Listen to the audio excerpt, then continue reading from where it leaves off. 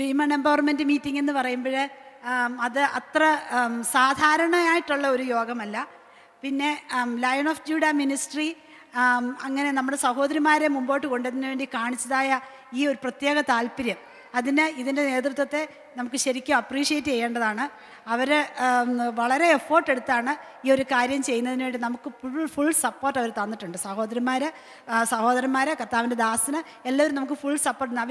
അവർക്ക് ഇതിനകത്ത് കയറി വന്നിരിക്കാനായിട്ട് നമുക്ക് സഹോദരന്മാരുടെ മീറ്റിംഗ് ആയിട്ട് അവർക്ക് ബുദ്ധിമുട്ടുള്ളത് കൊണ്ട് അവർ പുറത്താണ്. പക്ഷേ എന്നാലും അവർ എല്ലാ കാര്യത്തിലും നമുക്ക് സപ്പോർട്ട് ചെയ്യുന്നുണ്ട്. അതുകൊണ്ടാണ് നമുക്ക് ഇങ്ങനെ ഒന്നിച്ചിവിടെ വന്നിരിക്കാൻ പറ്റുന്നത്. ഇതിലൂടെ നമുക്ക് ദൈവവചനം പഠിക്കുക, പഠിക്കാനായിട്ട്. അപ്പോൾ ഇന്നത്തെ ടോപ്പിക്ക് കർത്താവിൻ്റെ ദാസി ഫേവ ഓർപ്പിച്ചതുപോലെ നമ്മൾ ഇന്ന് രാവിലെ എടുക്കുന്ന സെഷന് യഹോവ ഭക്തയായ സ്ത്രീ കുടുംബത്തിൽ എങ്ങനെയായിരിക്കണം എന്നുള്ളതിനെ പറ്റിയാണ്. യഹോവ ഭക്തയായ സ്ത്രീ കുടുംബത്തിൽ എങ്ങനെയാണെന്ന്. അപ്പം യഹോവ ഭക്തയായ സ്ത്രീ എന്ന് പറയുമ്പോൾ അതിനുള്ള അതിൻ്റെ കുറിവാക്യം ഞാൻ എടുത്തിരിക്കുന്നത് സദൃശ്യ വാക്യങ്ങൾ 31:30 വാക്യമാണ്. സദൃശ്യ 31:30. അത് എഴുതിയിരിക്കുന്നത് യഹോവ ഭക്തയായ സ്ത്രീയോ പ്രശംസിക്കപ്പെടും. യഹോവ ഭക്തയായ സ്ത്രീ പ്രശംസിക്കപ്പെടും. അപ്പം അതുകൊണ്ടാണ് ഞാൻ ആ ടോപ്പിക്ക് തന്നെ എടുത്തത്, യഹോവ ഭക്തയായ സ്ത്രീ. അപ്പം എന്താണ് യഹോവ ഭക്ത? അതാ നമ്മൾ പഠിക്കാൻ പോകുന്നത് കേട്ടോ. എല്ലാവരും സന്തോഷമാണല്ലോ അല്ലേ? ആമേൻ. അപ്പോൾ ഇന്ന് ഞാൻ നമ്മുടെ കർത്താവിൻ ദാസ് നമുക്കൊരു ഫ്ലയർ, നമ്മുടെ ഈ മീറ്റിങ്ങിനൊരു ഫ്ലയർ അടിച്ചപ്പോൾ അതിനകത്ത് എഴുതിയിരുന്നു അവളെ അറിയുക. അതായിട്ട് ഇട്ടിരുന്നത്. നിങ്ങളെല്ലാവരും ശ്രദ്ധിച്ചായിരിക്കും അല്ലേ? അവളെ അറിയുക. അപ്പോൾ എനിക്കത് വളരെ സന്തോഷമായിട്ട് തോന്നി ആ ഒരു ക്യാപ്ഷന്, അവളെ അറിയുക. അപ്പം നമുക്ക് നമ്മളെ തന്നെ അറിയാൻ ഉള്ള ഒരു സമയമായത്. നമുക്ക് നമ്മളുടേതായ കുറേ എബിലിറ്റീസ് നമുക്കുണ്ട്. നമ്മളിൽ ഉറങ്ങിക്കിടക്കുന്ന പല കഴിവുകളുണ്ട്. ഒരു പെണ്ണ് എന്ന് പറഞ്ഞു കഴിഞ്ഞാൽ അവൾ നിസാരമുള്ള ഒരു വസ്തു അല്ല. അതിനകത്ത് ഒത്തിരി കാര്യങ്ങൾ, ഒത്തിരി പൊട്ടൻഷ്യൽ, ഒത്തിരി കഴിവ് ചേർത്ത് വെച്ച് ഇണക്കി സൃഷ്ടിച്ചിരിക്കുന്ന ഒരാളാണ് ഈ സ്ത്രീ എന്ന് പറയുന്നത്. അത് പലപ്പോഴും നമുക്കറിയത്തില്ല. നമുക്ക് നമ്മളിലുള്ള കഴിവുകൾ അറിയാതിരിക്കുന്നതുകൊണ്ടാണ് നമ്മൾ പലപ്പോഴും സമൂഹത്തിൽ താഴേക്കിടയിലേക്ക് പോകുന്നത്. അത് നമ്മുടെ തന്നെ കുഴപ്പമാണ്. അതിനകത്ത് പുരുഷന്മാരെ കുറ്റം പറയേണ്ട ഒരാവശ്യമില്ല. നമ്മൾ തന്നെയാണ് നമ്മുടെ ശത്രു. പലപ്പോഴും നമ്മൾ വിചാരിക്കും എനിക്കൊന്നിനും കഴിവില്ല, അല്ലെ എന്നെ ഒന്നിനും കൊള്ളിക്കത്തില്ല എന്ന് പറഞ്ഞ് നമ്മളിങ്ങനെ മാറുന്നത് കൊണ്ട് നമുക്ക് നമ്മളെ തന്നെ അറിയാൻ പറ്റുന്നില്ല. എന്നാൽ കർത്താവിൻ ദാസൻ ആ ഫ്ലയർ ഇട്ടപ്പോഴത്തേക്ക് യഹോവ ഭക്തയായ അവളെ അറിയുക എന്നിട്ടപ്പോഴത്തേക്ക് എനിക്കത് സന്തോഷമായി തോന്നി, അവളെ അറിയാൻ. അപ്പോൾ എങ്ങനെയാണ് നമ്മളെ അറിയുന്നത്? അപ്പോൾ ഇതിനകത്ത് പറഞ്ഞിരിക്കുന്ന യഹോവ ഭക്തയായ സ്ത്രീ. അപ്പോൾ യഹോവ ഭക്തയായ സ്ത്രീ പ്രശംസിക്കപ്പെടും. അപ്പോൾ ഈ യഹോവ ഭക്ത അവളെ അറിയുക എന്ന് പറഞ്ഞാൽ എന്താണ് അറിയേണ്ടത്? അവളിലുള്ള യഹോവ ഭക്തിയെ അറിയുക. യഹോവ ഭക്തിയെ അറിയുക. അപ്പം ആ ഭക്തിയെ അറിയുമ്പോഴാണ് അവൾ പ്രശംസിക്കപ്പെടുന്നത്. മറ്റൊരു രീതിയിലും അല്ല. ഈ ലോകപ്രകാരം നമ്മൾ നോക്കുമ്പോഴത്തേക്ക് പല തരത്തിലെ കഴിവുകളുള്ള പല സ്ത്രീകളുണ്ടാവും. നമ്മുടെ പ്രൈം മിനിസ്റ്റർ ആയിരുന്ന ഇന്ദിരാഗാന്ധി തൊട്ട് ഇങ്ങോട്ട് ഇപ്പോൾ കോൺഗ്രസിൻ്റെ ലീഡർ അയക്കുന്ന സോണിയാഗാന്ധി, അല്ലെങ്കിൽ സുഷമ സ്വരാജ്, മരിച്ചുപോയ സുഷമ സ്വരാജ്, അല്ലെങ്കിൽ നമ്മളങ്ങനെ മമതാ ബാനർജി, ഇങ്ങനെയൊക്കെ നമ്മൾ ഒത്തിരി രാഷ്ട്രീയത്തിലൊക്കെ ഒത്തിരി പെണ്ണുങ്ങളുടെ കാര്യങ്ങൾ കേൾക്കാറുണ്ട്. അതുപോലെ തന്നെ നമ്മുടെ നാട്ടിലുമുണ്ട് സാമൂഹ്യ പ്രവർത്തകരായിട്ടുള്ള ആൾക്കാരൊക്കെ ഉണ്ട്. അപ്പോൾ അവരൊക്കെ ഈ ലോകപ്രകാരം പ്രശംസിക്കപ്പെടുമെങ്കിലും അവരുടെ ഇൻറ്റേർണൽ സൈഡിലോട്ട് നോക്കിക്കഴിഞ്ഞാൽ നമുക്കറിയില്ല അവരെങ്ങനെയാണ് അവരുടെ ജീവിതം നയിക്കുന്നതെന്ന്. അവർ പുറമേ അതൊക്കെ ആയിരിക്കാം, പക്ഷേ അവരുടെ ഉള്ളിൽ അല്ലെങ്കിൽ അവരുടെ കുടുംബത്തിനകത്ത് എന്താണ് ശരിക്കും അവർ അനുഭവിക്കുന്ന സ്ട്രഗിള്, അവരേതൊക്കെ രീതിയിൽ കൂടിയാണ് ഇതിനകത്തോട് ഗോ ത്രൂ ചെയ്യുന്നത് നമുക്കറിയത്തില്ല. എന്നാൽ ഇവിടെ ഇത് സദൃശ്യവാക്യങ്ങൾ എന്ന് പറയുന്നത് സോളമൻ കിങ്, അതായത് ജ്ഞാനികളുടെ ജ്ഞാനിയായ ശലോമോനായി ഇത് എഴുതിയിരിക്കുന്നത്. വേറെ ആരുമല്ല, സാധാരണക്കാരൻ ഒരാളല്ല, ഒരു രാജാവ്, ഒരു സാധാരണ രാജാവല്ല, ജ്ഞാനികളുടെ ജ്ഞാനി. കാരണം ഇത്രയും ജ്ഞാനം ലോകത്ത് അവനെപ്പോലെ വേറൊരാൾ ഉണ്ടായിട്ടില്ലെന്നാണ് ദൈവത്തിൽ എഴുതിയിരിക്കുന്നത്. അത്ര ജ്ഞാനിയായ ഒരുത്തൻ എന്ന് പറയുകയാണ് യഹോവ ഭക്തയായ സ്ത്രീയാണ് പ്രശംസിക്കപ്പെടുന്നത്. അപ്പം ഈ ലോകത്തിൻ്റെതായ കാര്യങ്ങളൊന്നുമല്ല ഭക്തി, യഹോവയിലുള്ള ഭക്തി, അല്ലാതെ ഈ ലോകപ്രകാരമുള്ള പ്രശംസയല്ല. അങ്ങനെയുള്ള സ്ത്രീയെ മാനിക്കപ്പെടും, പ്രശംസിക്കപ്പെടുമെന്നാണ് എഴുതിയിരിക്കുന്നത്. അപ്പം എങ്ങനെയാണ് പ്രശംസിക്കപ്പെടുന്നത് മനസ്സിലായി. അപ്പം ആരൊക്കെയാണ് അവളെ പ്രശംസിക്കുന്നത്? നിങ്ങൾ ആ സ്ലൈഡിലോട്ട് നോക്കിയേ. സദൃശവാക്യം 31 അധ്യായം 28 വാക്യത്തിൽ എഴുതിയിരിക്കുന്നത് അവളുടെ മക്കള് അവളെ പ്രശംസിക്കും. അവളുടെ മക്കള് യഹോവാ ഭക്തിയായ ഒരു സ്ത്രീയെ ഏതൊക്കെ രീതിയിലാണ് പ്രശംസിക്കപ്പെടുന്നത്? സോണിയാഗാന്ധിയെ പ്രശംസിക്കുന്ന പോലെ, ഇന്ദിരാഗാന്ധിയെ പ്രശംസിക്കുന്ന പോലെ അല്ല. നമ്മുടെ മക്കള് നമ്മളെ പ്രശംസിക്കും. അവളുടെ മക്കൾ എഴുന്നേറ്റ് അവളെ ഭാഗ്യവതി എന്ന് പുകഴ്ത്തും. ആമേൻ. അതുപോലെ തന്നെ പിന്നെ ആരാ പ്രശംസിക്കുന്നത്? അവളുടെ ഭർത്താവ് ഉണ്ടോ? അപ്പോൾ അവളുടെ ഭർത്താവ് അവളെ പുകഴ്ത്തുന്നത് എങ്ങനെയാണ്? അനേക തരുണീമണികൾ സാമർത്ഥ്യം കാണിച്ചിട്ടുണ്ട്, നീ അവരിലൊക്കെ ശ്രേഷ്ഠയായിരിക്കുന്നു. ഒന്ന് ചിന്തിച്ച് നോക്കിയാൽ, നമ്മൾ എല്ലാം ഇവിടെ പെണ്ണുങ്ങളാണ് ഇവിടെ ഇരിക്കുന്നത്. നമ്മളെ തന്നെ ഒന്ന് ചിന്തിച്ച് നോക്കിയേ. നമുക്ക് മറ്റുള്ളവർ നമ്മളെ ഒന്ന് അപ്രീഷിയേറ്റ് ചെയ്യുന്നത് നമുക്ക് സന്തോഷമല്ലേ? അല്ലേ? ആണോ? നമുക്ക് തീർച്ചയായിട്ടും സന്തോഷമാണ്. ചിലപ്പോൾ നമ്മൾ പറയും, ഓ എന്നെ അങ്ങനെ പൊക്കമൊന്നും വേണ്ട എന്നൊക്കെ പറഞ്ഞാൽ നമ്മുടെ ഉള്ളിൽ എന്തോ ഉണ്ട്? ഒരു ചെറിയൊരു സന്തോഷം നമ്മുടെ അകത്തുണ്ട്, നമ്മളത് പുറത്ത് കാണിക്കത്തില്ലെന്നേ ഉള്ളൂ. പക്ഷേ അതുകൊണ്ട് നമുക്ക് മറ്റുള്ളവർ നമ്മളെ പ്രശംസിക്കുന്നത്, നമ്മളെ പുകഴ്ത്തുന്നതൊക്കെ നമുക്ക് സന്തോഷമാണ്. എന്നാൽ മറ്റുള്ളവരെന്ന് പറയുമ്പോഴത്തേക്കും നമ്മുടെ കൂട്ടുകാർ നമ്മളെ പുകഴ്ത്തുന്നതല്ല, നമ്മുടെ സ്വന്തം വീട്ടിൽ നിന്ന് നമ്മുടെ കുഞ്ഞുങ്ങളും നമ്മുടെ ഭർത്താവും നമ്മളെ പുകഴ്ത്തുമ്പോൾ എന്തോ സന്തോഷമായിരിക്കും അല്ലേ? ആ സന്തോഷം വേറെ ആരൊന്നും നമുക്ക് കിട്ടത്തില്ല. കിട്ടുമോ? കിട്ടത്തില്ല. നമ്മൾ ഇത്രയും കഷ്ടപ്പെട്ട് രാവിലെ തൊട്ട് നേരം വെളുക്കുമ്പോൾ സാധാരണ ഒരു വീട്ടിലെ കാര്യം ഞാൻ പറഞ്ഞു. ഒരു വീട്ടിൽ ഏറ്റവും ആദ്യം ഉണരുന്ന ആരാ? ആ വീട്ടിലെ അമ്മയാണ് ഉണരുന്നത്. ഉണർന്നേ പറ്റൂ. കാരണം കൊച്ചുങ്ങളെ പള്ളിക്കൂടത്തിൽ വിടണം, എന്തെല്ലാം കാര്യങ്ങളാണ്. ഹസ്ബൻഡ് രാവിലെ ജോലിക്ക് പോകണം, പുള്ളിക്കാരന് ഭക്ഷണം ഉണ്ടാക്കി കൊടുക്കണം, വീട്ടിലെ കാര്യങ്ങൾ ചെയ്യണം, തുണി കഴുകണം. പിന്നെ ജോലിയുള്ള സ്ത്രീ ആണെങ്കിൽ പിന്നെ പറയുകയും വേണ്ട, സമയത്തിന് ജോലിക്ക് പോകണം. ഇങ്ങനെ പലതരത്തിലുള്ള പ്രശ്നങ്ങളാണ്. അതുകൊണ്ട് ഒരു സഹോദരിയാണ് ആ വീട്ടിൽ രാവിലെ എഴുന്നേൽക്കുന്നത്. ഏറ്റവും അവസാനം ഉറങ്ങാൻ പോകുന്നത് ആരായിരിക്കും? സഹോദരിമാരാ സാധാരണ അല്ലേ? ഏറ്റവും അവസാനം എല്ലാം കഥവെല്ലാം അടച്ചിട്ടുണ്ടോ, എല്ലാത്തിനും കുറ്റിയിട്ടോ, എല്ലാം നോക്കി, പിള്ളേർ കിടന്നോ, കെട്ടിയാൻ കിടന്നോ, എല്ലാം നോക്കി എല്ലാ കാര്യങ്ങളും ശരിയാക്കി വെച്ചോ. കോഴിക്കൂടച്ചോ, കോഴിയുള്ള വീട്ടിലാണെങ്കിൽ കോഴിക്കൂട് അടച്ചോ, പശുവിനെ കെട്ടിയെന്ന് പശു അഴിഞ്ഞു പോവോ, എന്തെല്ലാം കാര്യങ്ങളാണ് നമ്മൾ ചിന്തിക്കുന്നത്. ഇതെല്ലാം ചിന്തിച്ചായിരിക്കും ഒരു സഹോദരി ഒന്ന് പോയി കിടക്കുന്നത്. കിടന്നാലും രാവിലെ അവൾ എഴുന്നേക്കണം. ഇത്രയും രാവിലെ തൊട്ട് വൈകുന്നേരം വരെ പണിയാണ്. ഈ പണിയെല്ലാം ചെയ്താലും ഈ സഹോദരന്മാർ ഇവർ പുറത്തു പോകണം, ഇവർക്കിതൊന്നും അറിയത്തില്ല, അവർക്കത് അറിയേണ്ട കാര്യമില്ലെന്ന് അവരുടെ വിചാരം. അപ്പം അവർ പോയേച്ച് വൈകിട്ട് വരുമ്പോഴത്തേക്ക് അവർ നോക്കുമ്പോൾ വലുതായിട്ടൊന്നും കാണാനില്ല അവിടെ അല്ലേ? അവർ നോക്കുമ്പോൾ ഒന്നും കാണാനില്ല. പക്ഷേ നമ്മൾ എന്തെല്ലാം കാര്യങ്ങൾ ചെയ്തിട്ടായിരിക്കും അവിടെ ഇരിക്കുന്നത്. അപ്പോഴത്തേക്ക് നമ്മുടെ ഭർത്താവ് എന്ന് നമ്മളോട് പറയാം, നീ ഒത്തിരി കഷ്ടപ്പെട്ടു അല്ലേ, നീ ഒത്തിരി കാര്യങ്ങൾ ചെയ്തല്ലോ, നന്നായിരിക്കുന്നു എന്ന് പറഞ്ഞ് നമ്മുടെ തോളത്തൊന്നും തട്ടി, അല്ലെങ്കിൽ നമ്മളെ ഒന്ന് ഹഗ് ചെയ്ത് ഒന്ന് സന്തോഷമായിട്ടിരിക്കും എന്ന് പറയുമ്പോൾ എന്തൊരു സന്തോഷമാകത്ത് വരുന്നത്, ശരിയല്ലേ? അതുപോലെ നമ്മുടെ മക്കൾ നമ്മളോട്, അമ്മ എത്ര നന്നായിട്ടാണ് കുക്ക് ചെയ്തിരിക്കുന്നത്, അമ്മ നല്ല അമ്മയാണ് എനിക്ക് കിട്ടിയിരിക്കുന്നത് എന്നാ പറയുന്നുടനെ നമ്മുടെ ഉള്ളിലുണ്ടാകുന്ന ആ സന്തോഷം, ആ പ്രശംസ, അത് തീർച്ചയായിട്ടും നമ്മുടെ കുടുംബത്തിൽ നിന്ന് കിട്ടണമെന്നുണ്ടെങ്കിൽ എന്ത് വേണമെന്നാണ് മുമ്പുള്ള സ്ലൈഡിൽ പറഞ്ഞേക്കുന്നത്? യഹോവാ ഭക്തി. യഹോവാ ഭക്തയായ സ്ത്രീയെ പ്രശംസിക്കപ്പെടും. അപ്പോഴാണ് ഇതിനി ഇപ്പം ഭാര്യയും ഭർത്താവും മക്കളും മാത്രമല്ല നമ്മളെ പ്രശംസിക്കുന്നത്, വേറെ ഒരു കൂട്ടരും കൂടെ നമ്മളെ പ്രശംസിക്കുന്നുണ്ട്. അതാരാണെന്ന് ഞാൻ പറയാം. അവളുടെ സ്വന്തം പ്രവർത്തികൾ പട്ടണവാതിക്കൽ അവളെ പ്രശംസിക്കട്ടെ. ഓക്കെ. അപ്പോൾ സദൃശവാക്യത്തിൽ പിന്നെയും ശലോമോൻ എഴുതിയിരിക്കുകയാണ്, 31 അധ്യായം 31 വാക്യം എഴുതിയിരിക്കുക, അവളുടെ സ്വന്തം പ്രവൃത്തി പട്ടണവാതിക്കൽ അവളെ പ്രശംസിക്കും. അപ്പോൾ ആരൊക്കെയാണ് പ്രശംസിക്കും? നമ്മൾ ചെയ്യുന്ന പ്രവൃത്തികൾ ലോകം അറിയും. യഹോവ ഭക്തിയായ ഒരു സ്ത്രീ ആണെങ്കിൽ അവൾ വീട്ടിൽ ചെയ്യുന്ന കാര്യങ്ങൾ, അവളുടെ സ്വന്തം പ്രയത്നം അല്ലെ അവളുടെ സ്വന്തം പ്രവൃത്തി കൊണ്ട് അത് പട്ടണവാതിക്കൽ വരെ അത് പ്രസിദ്ധമാകും. അതിനകത്ത് അതിന് മുമ്പുള്ള ഭാഗത്ത് വായിക്കുന്നുണ്ട്, അവളുടെ ഭർത്താവ് പട്ടണവാതികൾ പ്രസിദ്ധനാകുന്നെന്ന്. അപ്പോൾ അവൾ നിമിത്തം അവിടെ ഭർത്താവ് അവിടെ പ്രസിദ്ധനാകും, അവൾ പ്രശംസിക്കപ്പെടും. ഇതിൻ്റെ എല്ലാ അടിസ്ഥാനം എന്താണ്? യഹോവാ ഭക്തി. അപ്പോൾ അവളെ അറിയുക എന്ന് പറഞ്ഞു കഴിഞ്ഞാൽ എന്താണ്? അവളിലുള്ള ആ യഹോവാ ഭക്തി. ആ ഭക്തി ഉണ്ടെങ്കിൽ മാത്രമേ ഈ കാര്യങ്ങളൊക്കെ നടക്കത്തുള്ളൂ. ഓക്കെ. അപ്പം നമുക്ക് നമ്മളെ അറിയണമെന്നുണ്ടെങ്കിൽ യഹോവാ ഭക്തി വേണം. ആമേൻ. ഇനി അപ്പം നാടിൻ്റെയും വീടിൻ്റെയും ഒക്കെ അഭിമാനമായി മാറുക എന്നുള്ളതാണ് ഒരു സഹോദരിയുടെ ജീവിതത്തിൻ്റെ സാഫല്യം എന്ന് പറയുന്നത്, ഒരു ഭാര്യ.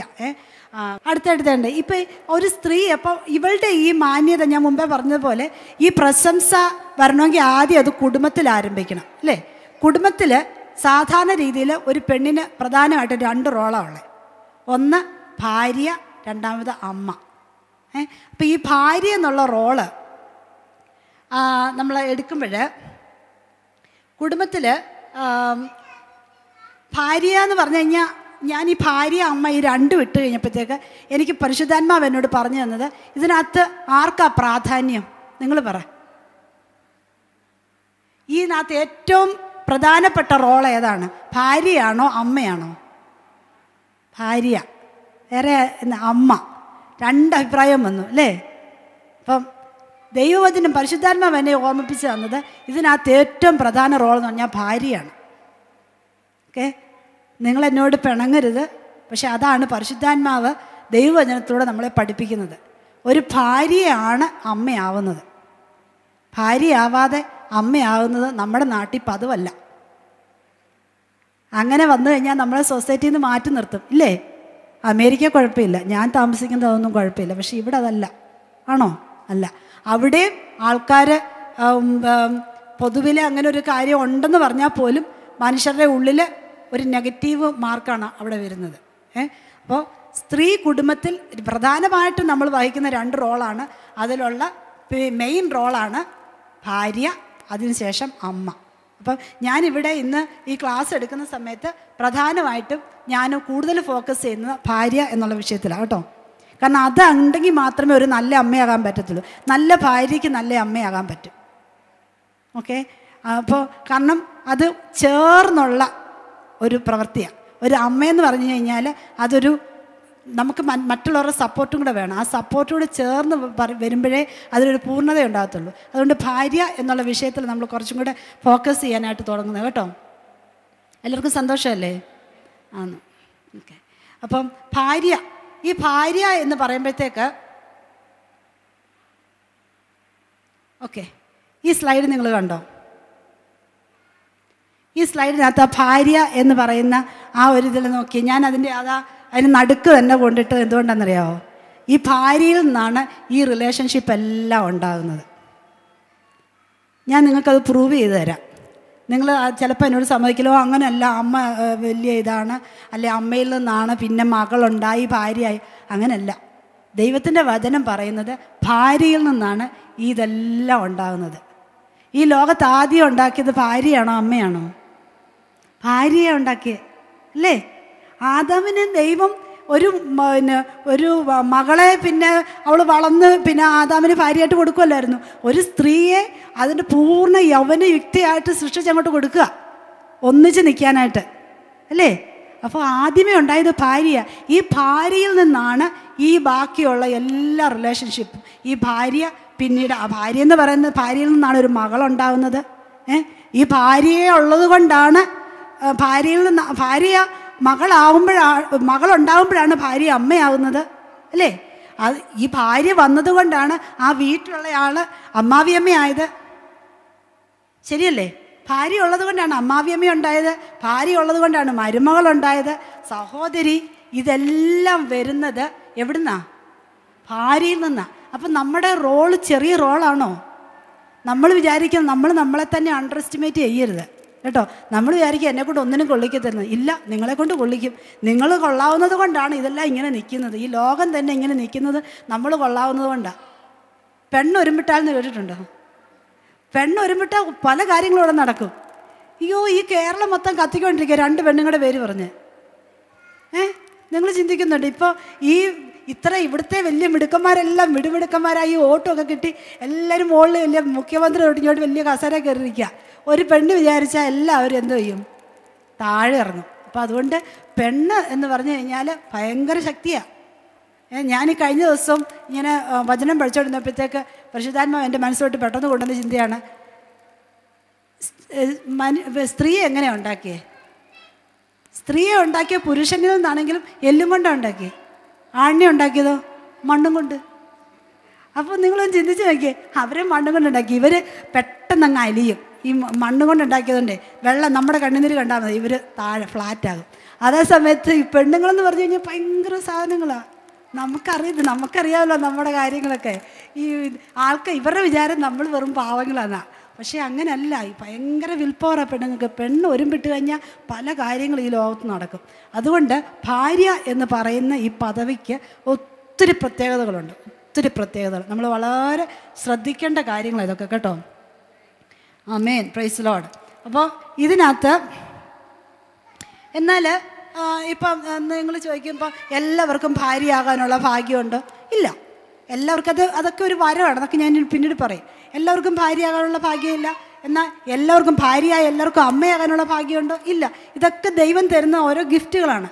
പക്ഷെ അപ്പോൾ തന്നെ നമ്മൾ ആക്കിയിരിക്കുന്ന സ്ഥാനം, നമുക്ക് ഏത് പദവിയാണോ ദൈവം വെച്ചിരിക്കുന്നത് അതിനകത്ത് വിശ്വസ്തരായിട്ടിരിക്കുക. ഇവിടെയുള്ള ഭാര്യമാരോടെല്ലാമാണ് ഞാനീ പറയുന്നത്. നിങ്ങളെ ദൈവം ആക്കിയിരിക്കുന്നിടത്ത് ഇനിയും ഭാര്യയാകാൻ താല്പര്യപ്പെടുന്നവർ, ഭാര്യയായിട്ടുള്ളവർ, കുടുംബജീവിതം വർഷങ്ങളായിട്ട് അനുഷ്ഠിക്കുന്ന പ്രിയപ്പെട്ടവർ, നിങ്ങളോടെല്ലാം കൂടെ ആയിട്ടാണ് ഈ പറയുന്നത്. നമ്മുടെ പദവി ചെറുതല്ല. ആമേൻ. ഇനി അടുത്തത് നമുക്ക് വേദപുസ്തക അടിസ്ഥാനത്തിൽ ഇനി പറയാനുള്ളത്, ഓക്കെ, സ്ത്രീ കുടുംബത്തിൽ ഇത് ഭാര്യയുടെ അത് ചെറുതല്ല എന്ന് പറയാനുള്ള കാരണമാണ് ഇത് എഴുതിയിരിക്കുന്നത്. സദൃശവാക്യം 14:1 എന്താ എഴുതിയിരിക്കുന്നത്? ജ്ഞാനമായവൾ തൻ്റെ വീട് പണിയുന്നു, അത് സ്വന്തം കൈകളാൽ പൊളിച്ചു കളയുന്നു. അപ്പം ജ്ഞാനമായവൾ വീട് പണി. നിങ്ങൾ നോക്കിക്കേ, ഈ വേദപുസ്തകം നിങ്ങൾ ആദ്യോടെ അവസാനം പഠിച്ചാൽ സത്യം പറഞ്ഞാൽ ഇതൊരു പേട്രിയാർക്കൽ ഒരു രീതിയിലാണ് ഇത് എഴുതി വെച്ചിരിക്കുന്നത്. ശരിയാണോ? പേട്രിയാർക്കൽ എന്ന് ഞാൻ ഉദ്ദേശിച്ചത് പുരുഷ മേധാവിത്വം പലത്തകത്ത് നമുക്ക് കാണാൻ പറ്റുന്നത്, പ്രത്യേകിച്ച് പഴയ നിയമത്തിൽ. സദൃശവാക്യം പഴയ നിയമത്തിലുള്ള ഒരു പുസ്തകമാണല്ലോ. പഴയ നിയമത്തിലെ ഇസ്രായേലിൻ്റെ രീതികൾ വെച്ച് നോക്കിക്കഴിഞ്ഞാൽ അവരുടെ ആരാധന ചട്ടങ്ങൾക്കകത്തൊക്കെ സ്ത്രീകൾക്ക് അല്പം താഴ്ന്ന രീതിയാണ് കൊടുത്തിരിക്കുന്നത്. ഒരു യഹൂദൻ പ്രാർത്ഥിക്കുന്നത് ഞാൻ നേരത്തെ ഇവിടെ പറഞ്ഞിട്ടുണ്ടെന്ന് തോന്നുന്നു. യഹൂദൻ പ്രാർത്ഥിക്കുന്നത്, ദൈവമേ നീ എന്നെ ഒരു വിജാതീയനായും ഒരു നായായും ഒരു പെണ്ണായും സൃഷ്ടിക്കാത്തോട് ഞാൻ നിന്നെ സ്തുതിക്കുന്നു. ഞാൻ പറഞ്ഞത് തമാശല്ല, അവരങ്ങനെയാണ് പ്രാർത്ഥിക്കുന്നത്. അതായത് അപ്പോൾ ഈ പെണ്ണിനും പട്ടിക്കും വിജാതീയനും ഒരേ ലെവലാണ് കൊടുത്തേക്കുന്നത്. ആ ഒരു സൊസൈറ്റി, അങ്ങനെയുള്ള ഒരു സൊസൈറ്റിയിൽ പരിശുദ്ധാത്മാവ് എഴുതി വെച്ചപ്പോൾ എഴുതിയേക്കുന്നുണ്ടോ നിങ്ങൾ? ജ്ഞാനമായവൻ എന്നല്ല എഴുതിയേക്കുന്നത്, ജ്ഞാനമായവൾ തൻ്റെ വീട് പണിയുന്നു. ആമേൻ, സ്തോത്രം. അപ്പം നമ്മൾ നോക്കിക്കുക, നമ്മളെത്ര പരിശുദ്ധാത്മാവ് നമ്മളെ എത്ര വില മതിക്കുന്നുണ്ടോ എന്ന് ചിന്തിച്ച് നോക്കിയാൽ നിങ്ങൾ. അപ്പോൾ ഒരു വീട് പണിയുന്നത് പുരുഷനല്ല, ആ വീട് പണിയുന്നത് ജ്ഞാനിയായ ഒരു സ്ത്രീയാണ്. ഓക്കെ, അപ്പോൾ ആ സ്ത്രീ പണിയുന്നത് കൊണ്ടാണ് ആ വീട് നിൽക്കുന്നത്. എന്നാൽ പോഷിയായിട്ടുള്ളൊരു സ്ത്രീ ആണെങ്കിലോ അവളത് സ്വന്തം കയ്യാൽ പൊളിച്ച് കളയുക. അവളുടെ വാക്കുകൊണ്ടും അവളുടെ പ്രവൃത്തി കൊണ്ടും അവളുടെ രീതികൾ കൊണ്ട് അവൾ തന്നെത്താനെ അതിനെ നശിപ്പിച്ച് കളയുന്നു. പക്ഷെ നമ്മളെപ്പറ്റി ദൈവം ആഗ്രഹിക്കുക നമ്മൾ ജ്ഞാനമുള്ളവരായിരിക്കാൻ വേണ്ടിയിട്ടാണ്. എന്താണ് ജ്ഞാനം? ജ്ഞാനിയാകുന്നത് എങ്ങനെയാണ്? നിങ്ങൾ ചിന്തിച്ചിട്ടുണ്ടോ അതിനെപ്പറ്റി? ജ്ഞാനിയാകണമെങ്കിൽ എന്താ ചെയ്യണ്ടേ? പറഞ്ഞു. നമ്മൾ ഒന്നിച്ചാണ് പഠിക്കുന്നത്. അപ്പം ഞാനിങ്ങനെ ഇവിടുന്നോട്ട് അങ്ങ് വൺ വേ ഇങ്ങനെ പറഞ്ഞുകൊണ്ടിട്ട് കാര്യമില്ല. അപ്പം എനിക്ക് റെസ്പോൺസ് വേണം. ആമേൻ. കണ്ടോ, ദൈവവചനം വായിക്കുന്ന സഹോദരിമാരാണ് ഇവിടെ ഉള്ളതെന്നുള്ളത് എനിക്ക് മനസ്സിലായി. യഹോവ ഭക്തി ജ്ഞാനത്തിൻ്റെ ആരംഭമാകുന്നു. നമ്മൾ ആദ്യം എന്തായിരുന്നു പറഞ്ഞത്? യഹോവ ഭക്തയായ സ്ത്രീ പ്രശംസിക്കപ്പെടും. അപ്പോൾ ഈ പ്രശംസിക്കപ്പെടണമെന്ന് പറഞ്ഞപ്പോൾ അതിൻ്റെ ഇമ്പോർട്ടൻസ് മനസ്സിലായോ? യഹോവ ഭക്തി എന്ന് പറയുന്നത് എന്താണ്? ജ്ഞാനത്തിൻ്റെ ആരംഭമാണ്. ഒരാൾക്ക് ജ്ഞാനം വേണമെങ്കിൽ യാക്കോബിൻ്റെ ലേഖനത്തിൽ പറയാൻ, നിങ്ങൾക്കൊരാൾക്ക് ജ്ഞാനം കുറവാകുന്നുവെങ്കിൽ ഫൽസിക്കാതെ എല്ലാവർക്കും ഔദാര്യമായി കൊടുക്കുന്ന ദൈവത്തോട് യാചിക്കട്ടെ. അപ്പം ഈ ദൈവത്തോട് യാചിക്കുമ്പോൾ ദൈവമാണ് ജ്ഞാനം തരുന്നത്. അപ്പം നിങ്ങൾ വിചാരിക്കുന്ന, അയ്യോ എൻ്റെ കുടുംബം ഞാൻ ജ്ഞാനിയാണോ, ഞാൻ മിടുക്കിയായിട്ടാണോ എൻ്റെ കാര്യങ്ങളൊക്കെ ചെയ്യുന്നത്, എൻ്റെ വീട്ടിൽ ഞാൻ എങ്ങനെയാണെന്ന് നിങ്ങളിപ്പോൾ സ്വയശോധന ചെയ്യുന്നുണ്ടാവും. അപ്പം ഈ നിങ്ങൾക്ക് നിങ്ങൾക്ക് ജ്ഞാനം കുറവാണെന്ന് തോന്നുവാണെങ്കിൽ പരിശുദ്ധാത്മാവ് പറയുന്നു, നിങ്ങൾ ദൈവത്തോട് യാചിക്കുക, ദൈവം നിങ്ങൾക്ക് ജ്ഞാനം തരും.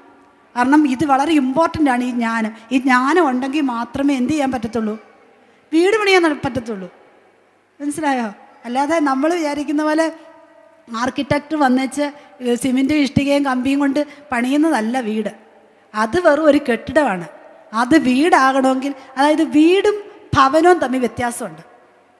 ശരിയാണ് ഞാൻ പറഞ്ഞത്. വീടും ഭവനവും തമ്മിൽ വ്യത്യാസമുണ്ട്. വീട് ആർക്കും, അത് എഞ്ചിനീയറിംഗ് പഠിച്ചിട്ടുള്ള ആർക്കും കാശുണ്ടെങ്കിൽ ഉണ്ടാക്കാം. പക്ഷെ ഒരു ഭവനം ഉണ്ടാക്കണമെങ്കിൽ അവരെ കൊണ്ട് പറ്റത്തില്ല. പറ്റുമോ? പറ്റില്ല. ആ ഭവനം വേണമെങ്കിൽ അവിടെ ഒരു സ്ത്രീയെ വിചാരിച്ചാൽ മാത്രമേ നടക്കത്തുള്ളൂ. നമ്മുടെ വീടിൻ്റെ പണി നമ്മുടെ കയ്യിലാണ് സഹോദരിമാരെ ദൈവം തന്നിരിക്കുന്നത്. അപ്പം ദൈവം നമ്മളെ ചുമ്മാതെ സൃഷ്ടിച്ചതാണോ? നമ്മൾ വിചാരിക്കുന്നുണ്ടോ എന്ന്? സ്ത്രീ അബലയും തബലയൊന്നുമല്ല. നമ്മൾ ദൈവം തന്നിരിക്കുന്ന വളരെ ശക്തിയായിട്ടാണ് ദൈവം നമ്മളെ സൃഷ്ടിച്ചു വെച്ചിരിക്കുന്നത്. ദൈവത്തിൻ്റെ ആ പർപ്പസ് ഉണ്ട്. അപ്പോൾ ആ പർപ്പസിൽ നമ്മളെ മെനഞ്ഞെടുത്ത തൻ്റെ സ്വരൂപത്തിൽ സാദൃശ്യത്തിലും ദൈവം നമ്മളെ മെനഞ്ഞെടുത്തതാണ്. എന്തിനാ വിട്ട്? വീട് പണിയാൻ. ഓക്കെ, അപ്പം നമ്മൾ വീട് പണിയുന്നവരായിരിക്കണം. അതേ സമയത്ത് ആ വീട് ജ്ഞാനി അല്ലാതെ, അതായത് യഹോവ ഭക്തയല്ലാത്ത ജ്ഞാനമില്ലാത്ത ഒരു സ്ത്രീയാണെങ്കിൽ എന്ത് ചെയ്യും? അവളത് നശിപ്പിച്ച് കളയും, അത് പൊളിച്ച് കളയുക. ഓക്കെ, അതാണ്. അപ്പോൾ കർത്താവിനോടുള്ള ഭക്തി അതാകുന്നു ജ്ഞാനം. കർത്താവിനോടുള്ള ഭക്തി തന്നെ ജ്ഞാനം എന്ന് വചനത്തിൽ വായിക്കുന്നുണ്ട്. കർത്താവിനുള്ള ഭക്തി തന്നെ ജ്ഞാനം. അതുപോലെ തന്നെ നമുക്കറിയാം, നമ്മളിപ്പോൾ പറഞ്ഞ വാക്ക് യഹോവ ഭക്തി ജ്ഞാനത്തിൻ്റെ ആരംഭമാകുന്നു. പരിശുദ്ധനെക്കുറിച്ചുള്ള പരിജ്ഞാനം വിവേകം ആകുന്നു. അപ്പം ദൈവത്തെ അറിയുക എന്ന് പറയുന്നതാണ് ഏറ്റവും വലിയ അറിവ്. ഈ ലോകത്ത് അല്ലാതെ അവിടെ കമ്പ്യൂട്ടർ കണ്ടുപിടിച്ചതോ ഈ ഭൂമിയിലാണ് നശിപ്പിക്കാനുള്ള ബോംബ് കണ്ടുപിടിച്ചതോ ഒന്നും അല്ല ഏറ്റവും വലിയ അറിവെന്ന് പറയുന്നത്. ഏറ്റവും വലിയ അറിവ് ദൈവത്തെ അറിയുക എന്നുള്ളതാണ്. യഹോവയെ അന്വേഷിക്കുന്ന ബുദ്ധിമാനുണ്ടോ എന്ന് കാണുവാൻ യഹോവ സ്വർഗത്തിൽ നിന്ന് മനുഷ്യപുത്രന്മാരെ നോക്കുന്നു. അപ്പം ദൈവം നോക്കിക്കൊണ്ടിരിക്കുക, സ്വർഗത്തിൽ നോക്കുക. എന്താ നോക്കുന്നത്? എന്നെ അപ്പം ഞാൻ പറഞ്ഞു വന്നത്, യഹോവയെ അന്വേഷിക്കുന്നവരാണ് ബുദ്ധിമാൻ. ദൈവം വിളിക്കുന്ന ബുദ്ധിമാൻ എന്ന് പറയുന്നത് ദൈവത്തെ അന്വേഷിക്കുന്നവരാണ്. അപ്പം നമ്മൾക്ക് എത്ര ഭാഗ്യമുള്ളവരാ അല്ലേ? കർത്താവിനെ അന്വേഷിക്കാനായിട്ട് നമ്മുടെ ബുദ്ധിയെ ദൈവം തുറന്നു. തിരുവഴുത്തുകളെ ശോധന ചെയ്യേണ്ടതിനും ഒക്കെ നമ്മുടെ ഹൃദയത്തെയും ബുദ്ധിയൊക്കെ ദൈവം തുറന്നു. നിങ്ങൾക്കറിയാമോ, പൗലോസ് ഇതിപ്പോൾ ഇങ്ങനെ കയറി വന്നപ്പോൾ, പരിശുദ്ധാത്മാവ് ഇപ്പം ഇങ്ങനെ കയറി വന്നതുകൊണ്ട് ഇതിൻ്റെ ടോപ്പിക്കുള്ളതല്ല, പക്ഷേ ഞാൻ പറഞ്ഞു വന്നത്, മക്കദോനിയയിൽ പൗലോസ് പ്രസംഗിക്കാൻ വേണ്ടിയിട്ട് പോയിട്ട് ഫിലിപ്പിയിൽ അവിടെ മക്കദോനിയക്കാരനായ ഒരു പുരുഷൻ നിന്ന് ദർശനത്തിൽ കാണുകയാണ്. മക്കദോനിയക്കാരനായ ഒരു പുരുഷൻ പറയുന്നു, നീ വന്ന് ഞങ്ങളെ സഹായിക്കുക. അങ്ങനെ പറഞ്ഞപ്പോൾ അത് വേലയ്ക്കുള്ള വിളിയാണെന്ന് മനസ്സിലാക്കി പൗലോസും ബർന്നബാസും കൂടെ അങ്ങോട്ട് ചെന്ന് അവർ ആ ബർന്നബാസാണോ ശീലാസാണോ എന്ന് എനിക്ക് ഡൗട്ടുണ്ട് ഇപ്പോൾ കേട്ടോ, പറഞ്ഞിട്ട്. അപ്പോൾ അവരങ്ങോട്ട് ചെന്നിട്ട് അവരവിടെ എല്ലാം പ്രാർത്ഥനാലയം അന്വേഷിച്ചു കഴിഞ്ഞപ്പോൾ കിട്ടിയില്ല. കിട്ടാതെ വന്നപ്പോഴത്തേക്ക് അവരെന്ത് ചെയ്തു? പുഴവക്കത്തുള്ള സ്ത്രീകൾ അവിടെ നിൽക്കുന്നുണ്ട്, അവരോട് പോയി സംസാരിച്ചു. അപ്പോഴേക്കും ആ ദൈവത്തെ അറിയാനായിട്ട് അവിടെ ഉണ്ടായിരുന്ന ഒരു സഹോദരിയുടെ ഹൃദയത്തെ എന്ത് ചെയ്തു? ദൈവം തുറന്നു. ലുദിയ, നമുക്കറിയാം അല്ലേ? ആ ലുദിയയുടെ ഹൃദയത്തെ ദൈവം തുറന്നു. അപ്പം ദൈവത്തെ അറിയുക എന്ന് പറയുന്ന ഒരു വലിയ കൃപയാണ്. ആ കൃപ കിട്ടിയെങ്കിൽ മാത്രമേ ഇത് തുറക്കാൻ പറ്റത്തുള്ളൂ. അപ്പോൾ അങ്ങനെ വരുമ്പോഴത്തേക്ക് അതാണ് ബുദ്ധി. സർവശക്തനെ അറിയുക, പരിശുദ്ധനെക്കുറിച്ചുള്ള അറിവ്, അതാണ് വിവേകം. അപ്പം അങ്ങനെയുള്ള ആ ബുദ്ധി ദൈവം നമുക്ക് തന്ന് നമ്മളെ യഹോവ ഭക്തരാക്കി നമ്മളെ നിർത്തുമ്പോൾ എന്താ സംഭവിക്കുന്നത്? ഓട്ടോമാറ്റിക്കലി നമ്മുടെ ഭവനത്തിൻ്റെ പണി അവിടെ പുരോഗമിച്ചുകൊണ്ടേയിരിക്കും. മനസ്സിലായോ? നമ്മുടെ ഭവനം നമുക്ക് തന്നെ പണിയാം. ഒരു ഭർത്താവല്ല ഒരു വീട് പണിയുന്നത്, ഭാര്യയാണ്. എപ്പോഴും നമ്മൾ ചിന്തിച്ചാണ്, നമ്മൾ വിചാരിക്കും നമ്മൾ കീഴ്പ്പെട്ടിരിക്കണം എന്ന് പറഞ്ഞുകൊണ്ട് ഈ കല്യാണം കഴിക്കുന്ന അന്ന് തൊട്ട് ഈ പാസ്റ്റർമാരെല്ലാം പറഞ്ഞുകൊണ്ടിരിക്കുക. അപ്പം നമ്മൾ വിചാരിക്കും, ഞങ്ങളുടെ വീട്ടിലെ ഞങ്ങളുടെ നാഥൻ, കുടുംബനാഥൻ ഭർത്താവാണ് എൻ്റെ തല, അങ്ങനെ ഇങ്ങനെയെന്നൊക്കെ നമ്മൾ പറയും. എല്ലാം ശരിയായിട്ടുള്ള കാര്യമാണ്. പക്ഷെ ശരിക്കും ആ വീട് ഭരിക്കുന്ന ആരാ? പെണ്ണുങ്ങൾ ആ വീട് ഭരിക്കുന്നത്. നിങ്ങൾക്കറിയാൻ വയ്യാത്തതുകൊണ്ട് ശരിക്കും നമ്മുടെ വീട് ഭരിക്കുന്നത് നമ്മൾ തന്നെയാണ്. അവർ അവിടെ ഇങ്ങനെ ഒരാളായിട്ട് ഇരിക്കുന്നു എന്നുള്ളതേ ഉള്ളൂ. ഇതിൻ്റെ എല്ലാം ഈ അടിയിൽ കൂടെ ഈ സ്ക്രൂ ചെയ്യുന്ന എല്ലാം ആരാ? വീട്ടിലിരിക്കുന്ന പെണ്ണുങ്ങളാണ്. നമ്മൾ പറയുന്നിടത്ത് എല്ലാ കാര്യങ്ങളും വരും. അവർ കീഴ്പ്പെടുത്തുമല്ല, നമ്മൾ കീഴടങ്ങി കൊടുക്കുക. അപ്പം അങ്ങനെ കീഴടങ്ങി കൊടുക്കുന്ന ഉടനെ എന്ത് സംഭവിക്കും? ഇവിടെ നമ്മുടെ കയ്യിൽ താക്കോല് നമ്മുടെ കയ്യിൽ തന്നെ കിട്ടും. അത് നമുക്ക് ഇവരെ ഇങ്ങനെ വളച്ച് കൊണ്ടുവരാൻ പറ്റും. അതിനൊക്കെയുള്ള ഇതെല്ലാം തന്നില്ലേ ദൈവം നമ്മളിങ്ങോട്ട് വിട്ടേക്കുന്നേ. ഞാൻ മുമ്പേ പറഞ്ഞില്ലേ, അവരെ മണ്ണ് കൊണ്ടുണ്ടാക്കിയ കണ്ണുനീര് കണ്ടു കഴിഞ്ഞാൽ അലിഞ്ഞു പോകും. നമ്മളല്ല. അതുകൊണ്ട് സ്ട്രോങ് ആയിട്ട് നിന്നു ഒരു കുഴപ്പമില്ല കേട്ടോ. അപ്പോൾ അങ്ങനെയാണ്, അതാണ് യഹോവ ഭക്തി. Okay, praise Lord. ഇനി അടുത്ത ഈ വീട് പണിയുന്ന കാര്യം പറഞ്ഞപ്പോഴേക്ക് ഞാൻ വേദപുസ്തകത്തിൽ ഞാൻ നോക്കി വീട് പണിന്നവരെ. അതിനകത്ത് എനിക്ക് കണ്ടുപിടിച്ചത് രൂത്തിൻ്റെ പുസ്തകത്തിലാണ് ഒരു വീട് പണിയെപ്പറ്റി കാണുന്നത്. രൂത്തിൻ്റെ പുസ്തകം 4-ാം അധ്യായം 11-ാം വാക്യം. ഈ വാക്യത്തിൽ എഴുതിയിരിക്കുന്നത് കണ്ടോ നിങ്ങൾ? നിന്റെ വീട്ടിൽ വന്നിരിക്കുന്ന സ്ത്രീയെ യഹോവ റാഹേലിനെ പോലെയും ലേയെ പോലെയും ആക്കട്ടെ, അവർ ഇരുവരുമല്ലോ ഇസ്രായേൽ ഗൃഹം പണിതത്. അപ്പോൾ ഇവിടെ ഒരു വീടിൻ്റെ പണി കാണുന്നുണ്ട്. ഇത് ഈ പറഞ്ഞിരിക്കുന്ന സന്ദർഭം നിങ്ങൾക്ക് പലർക്കും അറിയാം ഇത് എന്ത് സന്ദർഭത്തിലാണ് ഇത് പറയുന്നതെന്ന് അല്ലേ. മോവാബ്യ സ്ത്രീയായ രൂത്ത്, ഓക്കെ, ഈ നമ്മുടെ യാതൊരു ബന്ധവും ദൈവാലയത്തോടോ ദൈവവചനത്തോടോ ഒന്നും യാതൊരു ബന്ധവും ഇല്ലാതിരുന്നൊരു മോവാബ്യ സ്ത്രീയായ രൂത്ത് അവിടെ പോയി, ഇസ്രായേലിൽ നിന്ന് അവിടെ പോയി മഹ്ളോൻ എന്ന് പറയുന്ന ഒരു ചെക്കൻ കല്യാണം കഴിച്ച് അവൻ അവിടെ വെച്ച് മരിച്ചുപോയി. മരുമകളായ രൂത്ത് അപ്പത്തിൻ്റെ ഭവനമായ ബേത്ലഹേമിലേക്ക് മടങ്ങി വന്നപ്പോൾ അവൾക്ക് വേണ്ടി ഒരു വീണ്ടെടുപ്പുകാരനെ അന്വേഷിച്ച ഈ അമ്മായിയമ്മ നല്ല അമ്മാവിയമ്മയാണ് അല്ലേ.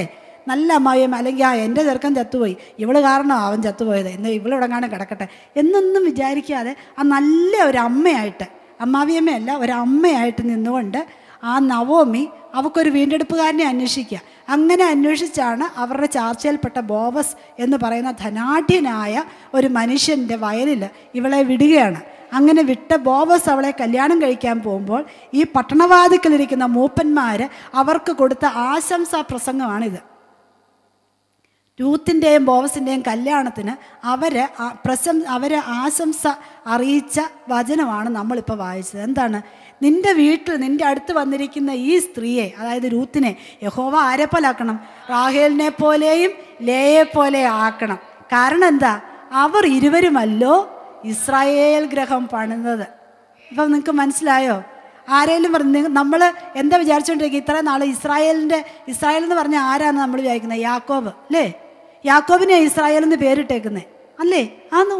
യാക്കോബാണ് ഇസ്രായേലായിട്ട് ഇങ്ങനെ നിൽക്കുന്നത്. ഇസ്രായേൽ ഗോത്രപിതാവായ യാക്കോബ് എന്നൊക്കെ നമ്മളിങ്ങനെ പറയും. ഗോത്രപിതാക്കന്മാർ ആയിട്ട് രൂബേൻ, ശിമിയോൻ, ലേവി, യഹൂദ എന്ന് പറഞ്ഞുകൊണ്ട് ഇങ്ങേ അറ്റം ബെന്യാമീൻ വരെ 12 പേര്. ഇതെല്ലാം ആണുങ്ങളെ പറ്റി പറയുമ്പോൾ പരിശുദ്ധാത്മാവ് ഗ്രഹം പണിത് ആരാന്നാ പറയുന്നത്? ലേയും രൂത്തും, റാഹേലും. മനസ്സിലായോ? അപ്പം ആ ഗ്രഹം, ആ ജ്ഞാനമായവൾ തൻ്റെ വീട് പണിയുന്നു. ആ 2 സഹോദരിമാർ വിചാരിച്ചപ്പോൾ അവിടെ ഒരു രാജ്യം ഉടലെടുത്തു. ഉണ്ടോ? ആ രാജ്യം ഇന്നും യഹൂദൻ അല്ലെങ്കിൽ ഇസ്രായേൽ എന്ന് പറഞ്ഞു കഴിഞ്ഞാൽ ലോകത്തെ വൻ ശക്തിയാണ്. അവർ വളരെ എണ്ണത്തിൽ കുറഞ്ഞവരാണ് പ്രിയപ്പെട്ടവർ.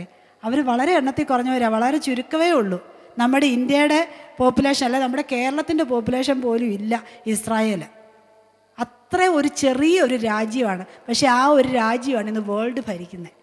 അമേരിക്കയിൽ, ഞാൻ അമേരിക്ക എന്ന് പറയുന്നത്, അമേരിക്കയിൽ പോലും അവിടുത്തെ വൻകിട ലോബികളെല്ലാം ജ്യൂസാണ്. അവിടെ ബൈഡൻ എന്തെങ്കിലും കാര്യങ്ങൾ ചെയ്യണമെങ്കിൽ, ഇതിനു മുമ്പ് ട്രംപ് ഉണ്ടായിരുന്നു, ഇപ്പോൾ ട്രംപ് എന്തെങ്കിലും കാര്യങ്ങൾ ചെയ്യണമെന്നൊക്കെ അവർക്ക് ഉപദേശം കൊടുക്കുന്നതിനകത്തെല്ലാം ഒരു ജൂ ഉണ്ട്. മനസ്സിലായി? അപ്പോൾ അവരെപ്പോഴും ഒരു ജൂവിൻ്റെ ഉപദേശം അവർ കേൾക്കും. കാരണം എന്നോട് എൻ്റെ ഒരു പേഷ്യൻ്റ് ഉണ്ടായിരുന്നു, ജൂ. എനിക്ക് ജൂയിഷ് ആൾക്കാരെ കാണുന്ന ഒരു പ്രത്യേക സന്തോഷമാണ്. കാരണം കർത്താവ് അവരുടെ വംശത്തിൽ നിന്ന് വന്നതായതുകൊണ്ട് എനിക്ക് അവരോടൊരു പ്രത്യേക സ്നേഹമുണ്ട്. അപ്പം ഞാൻ ഈ ജൂയിഷ് പേഷ്യൻസിനെയൊക്കെ ഒരു ഇച്ചിരി എക്സ്ട്രാ കെയറൊക്കെ അവർക്ക് ഞാൻ കൊടുക്കും. കാരണം എപ്പോഴും ദൈവവചനത്തിൽ അങ്ങനെ എഴുതിയിരിക്കുന്നത്, എന്നെ അനുഗ്രഹിക്കുന്നവരെ ഞാൻ അനുഗ്രഹിക്കും. അപ്പോൾ ദൈവത്തിൻ്റെ ഒരു വാഗ്ദത്ത സന്തതിയാണ് അവർ തിരഞ്ഞെടുക്കപ്പെട്ട സന്തതിയാണ്. അപ്പോൾ അവരുടെ വംശത്തിലുള്ളതായതുകൊണ്ട് ഞാൻ ഇവർക്കൊരു എക്സ്ട്രാ കെയറൊക്കെ കൊടുക്കും. അപ്പോൾ ഞാൻ ഈ ജൂയിഷ് ആൾക്കാർ ഈ പേഷ്യൻസിൻ്റെ അടുത്തൊക്കെ സംസാരിക്കും. എൻ്റെ ഫ്രണ്ട്സ് ഉണ്ട് ജൂയിഷ്, കുറേ പേരെൻ്റെ കൂടെ ജോലി ചെയ്യുന്നവരൊക്കെ. അപ്പോൾ അവരോട് സംസാരിക്കുമ്പോൾ എന്നോടൊരു പേഷ്യൻ്റ് പറഞ്ഞാണ്, ഒരു ജൂ ഈക്വൽസ് 3 ജെൻറ്റൈൽസ്. മനസ്സിലായി? അതായത് ഒരു 3 ജാതീയനായിട്ടുള്ള, അതായത് നമ്മളെല്ലാവരും ജാതികളായിട്ടാണ് കാണുന്നത്. 3 ജാതികളായിട്ടുള്ള ഒരുത്തൻ നിൽക്കുന്നതും ഒരു ജൂ നിൽക്കുന്നതും ഒരുപോലെയാണ്. കാരണം അവർക്ക് ഭയങ്കര ഷാർപ്പ് ബുദ്ധിയാണ്. അവർക്ക് ഭയങ്കര ബുദ്ധിയും അവർക്ക് ഭയങ്കര പവർ. ഇതുപോലെ കഷ്ടം സഹിച്ച ഒരു ജനതയില്ല. ഹോളോകോസ്റ്റിൻ്റെ സമയത്തൊക്കെ ഹിറ്റ്ലറൊക്കെ ഇവരെ മുടിച്ച്, ഞാൻ ലോസ് ആഞ്ചലസ് അതിൻ്റെ ഒരു മ്യൂസിയം ഉണ്ട്, കണ്ടു കഴിഞ്ഞാൽ നമുക്ക് സങ്കടം, കരയാൻ നമുക്ക് അവിടെ നിന്ന്, ഞാൻ എൻ്റെ കുറച്ച് ബുക്സ് വായിച്ചിട്ടുണ്ട്, വായിച്ചു കഴിഞ്ഞാൽ കരയാൻ നമുക്ക് ആ ബുക്ക് നിർത്താൻ പറ്റത്തില്ല. അത്ര ക്രൂരമായ പീഡനത്തിൽ കൂടെ കടന്നുപോയൊരു ജാതിയാണ്. പക്ഷേ ഇന്നും ആ ജാതി നിലനിന്ന് ഈ ലോകം മൊത്തം ഭരിക്കുക.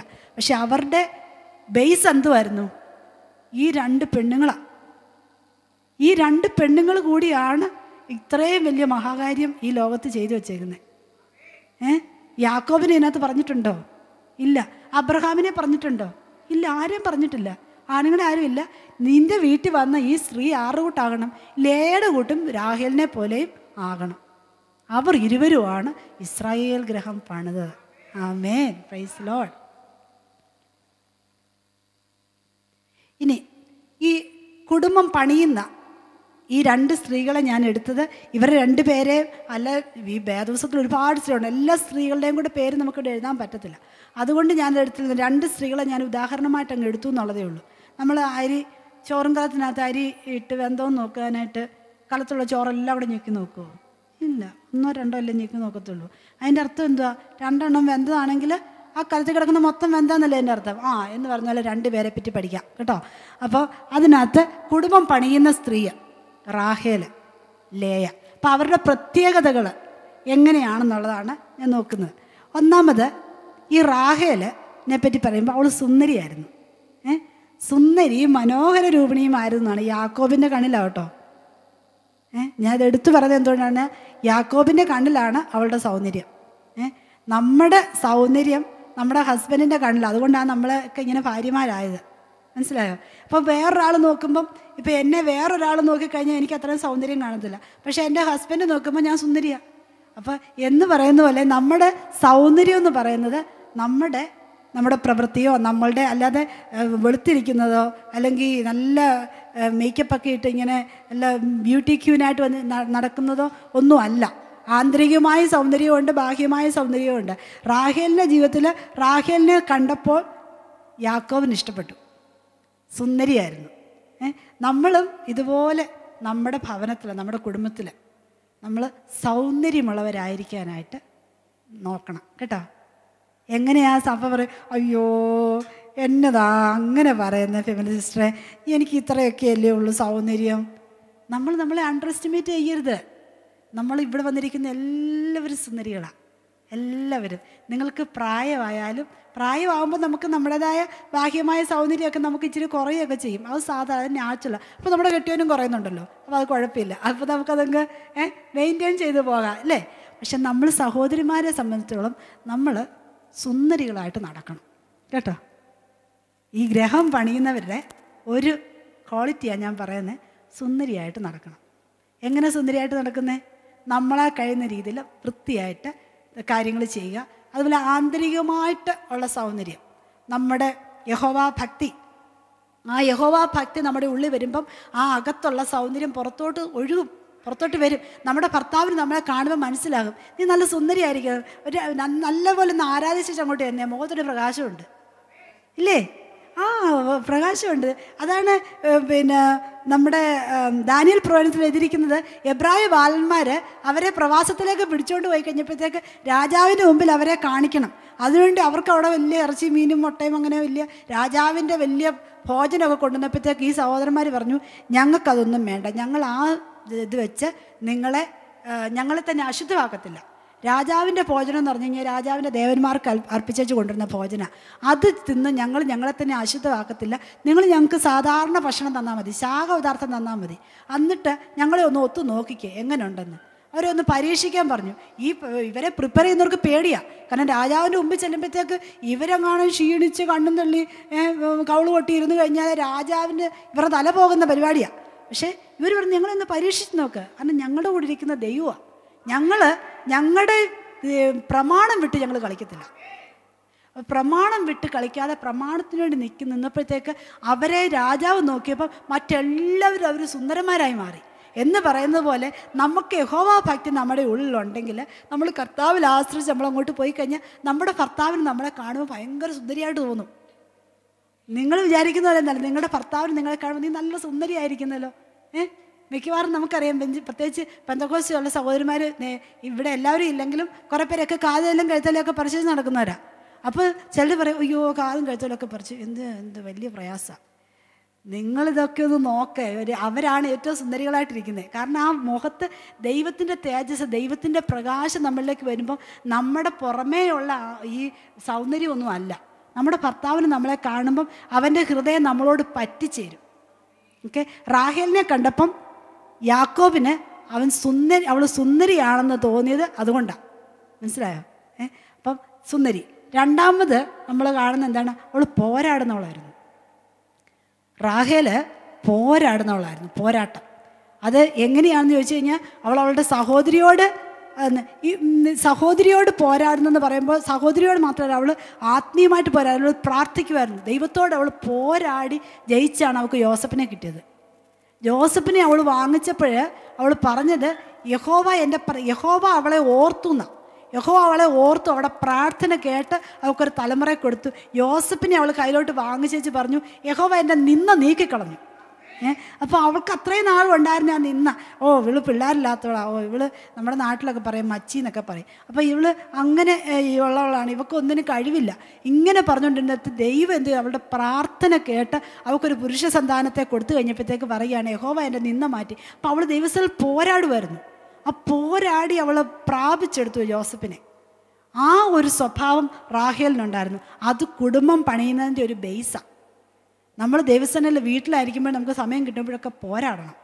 നമ്മുടെ തലമുറകൾക്ക് വേണ്ടി പോരാടണം, നമ്മുടെ ഭർത്താവിന് വേണ്ടി പോരാടണം. ആരോടെ പോരാടുന്നത്? ജഡരക്തങ്ങളോടല്ല കേട്ടോ, അമ്മായിയമ്മയോടും അല്ലെങ്കിൽ നാത്തൂനോടും ഒന്നല്ല പോരാടാൻ പോകണ്ടേ.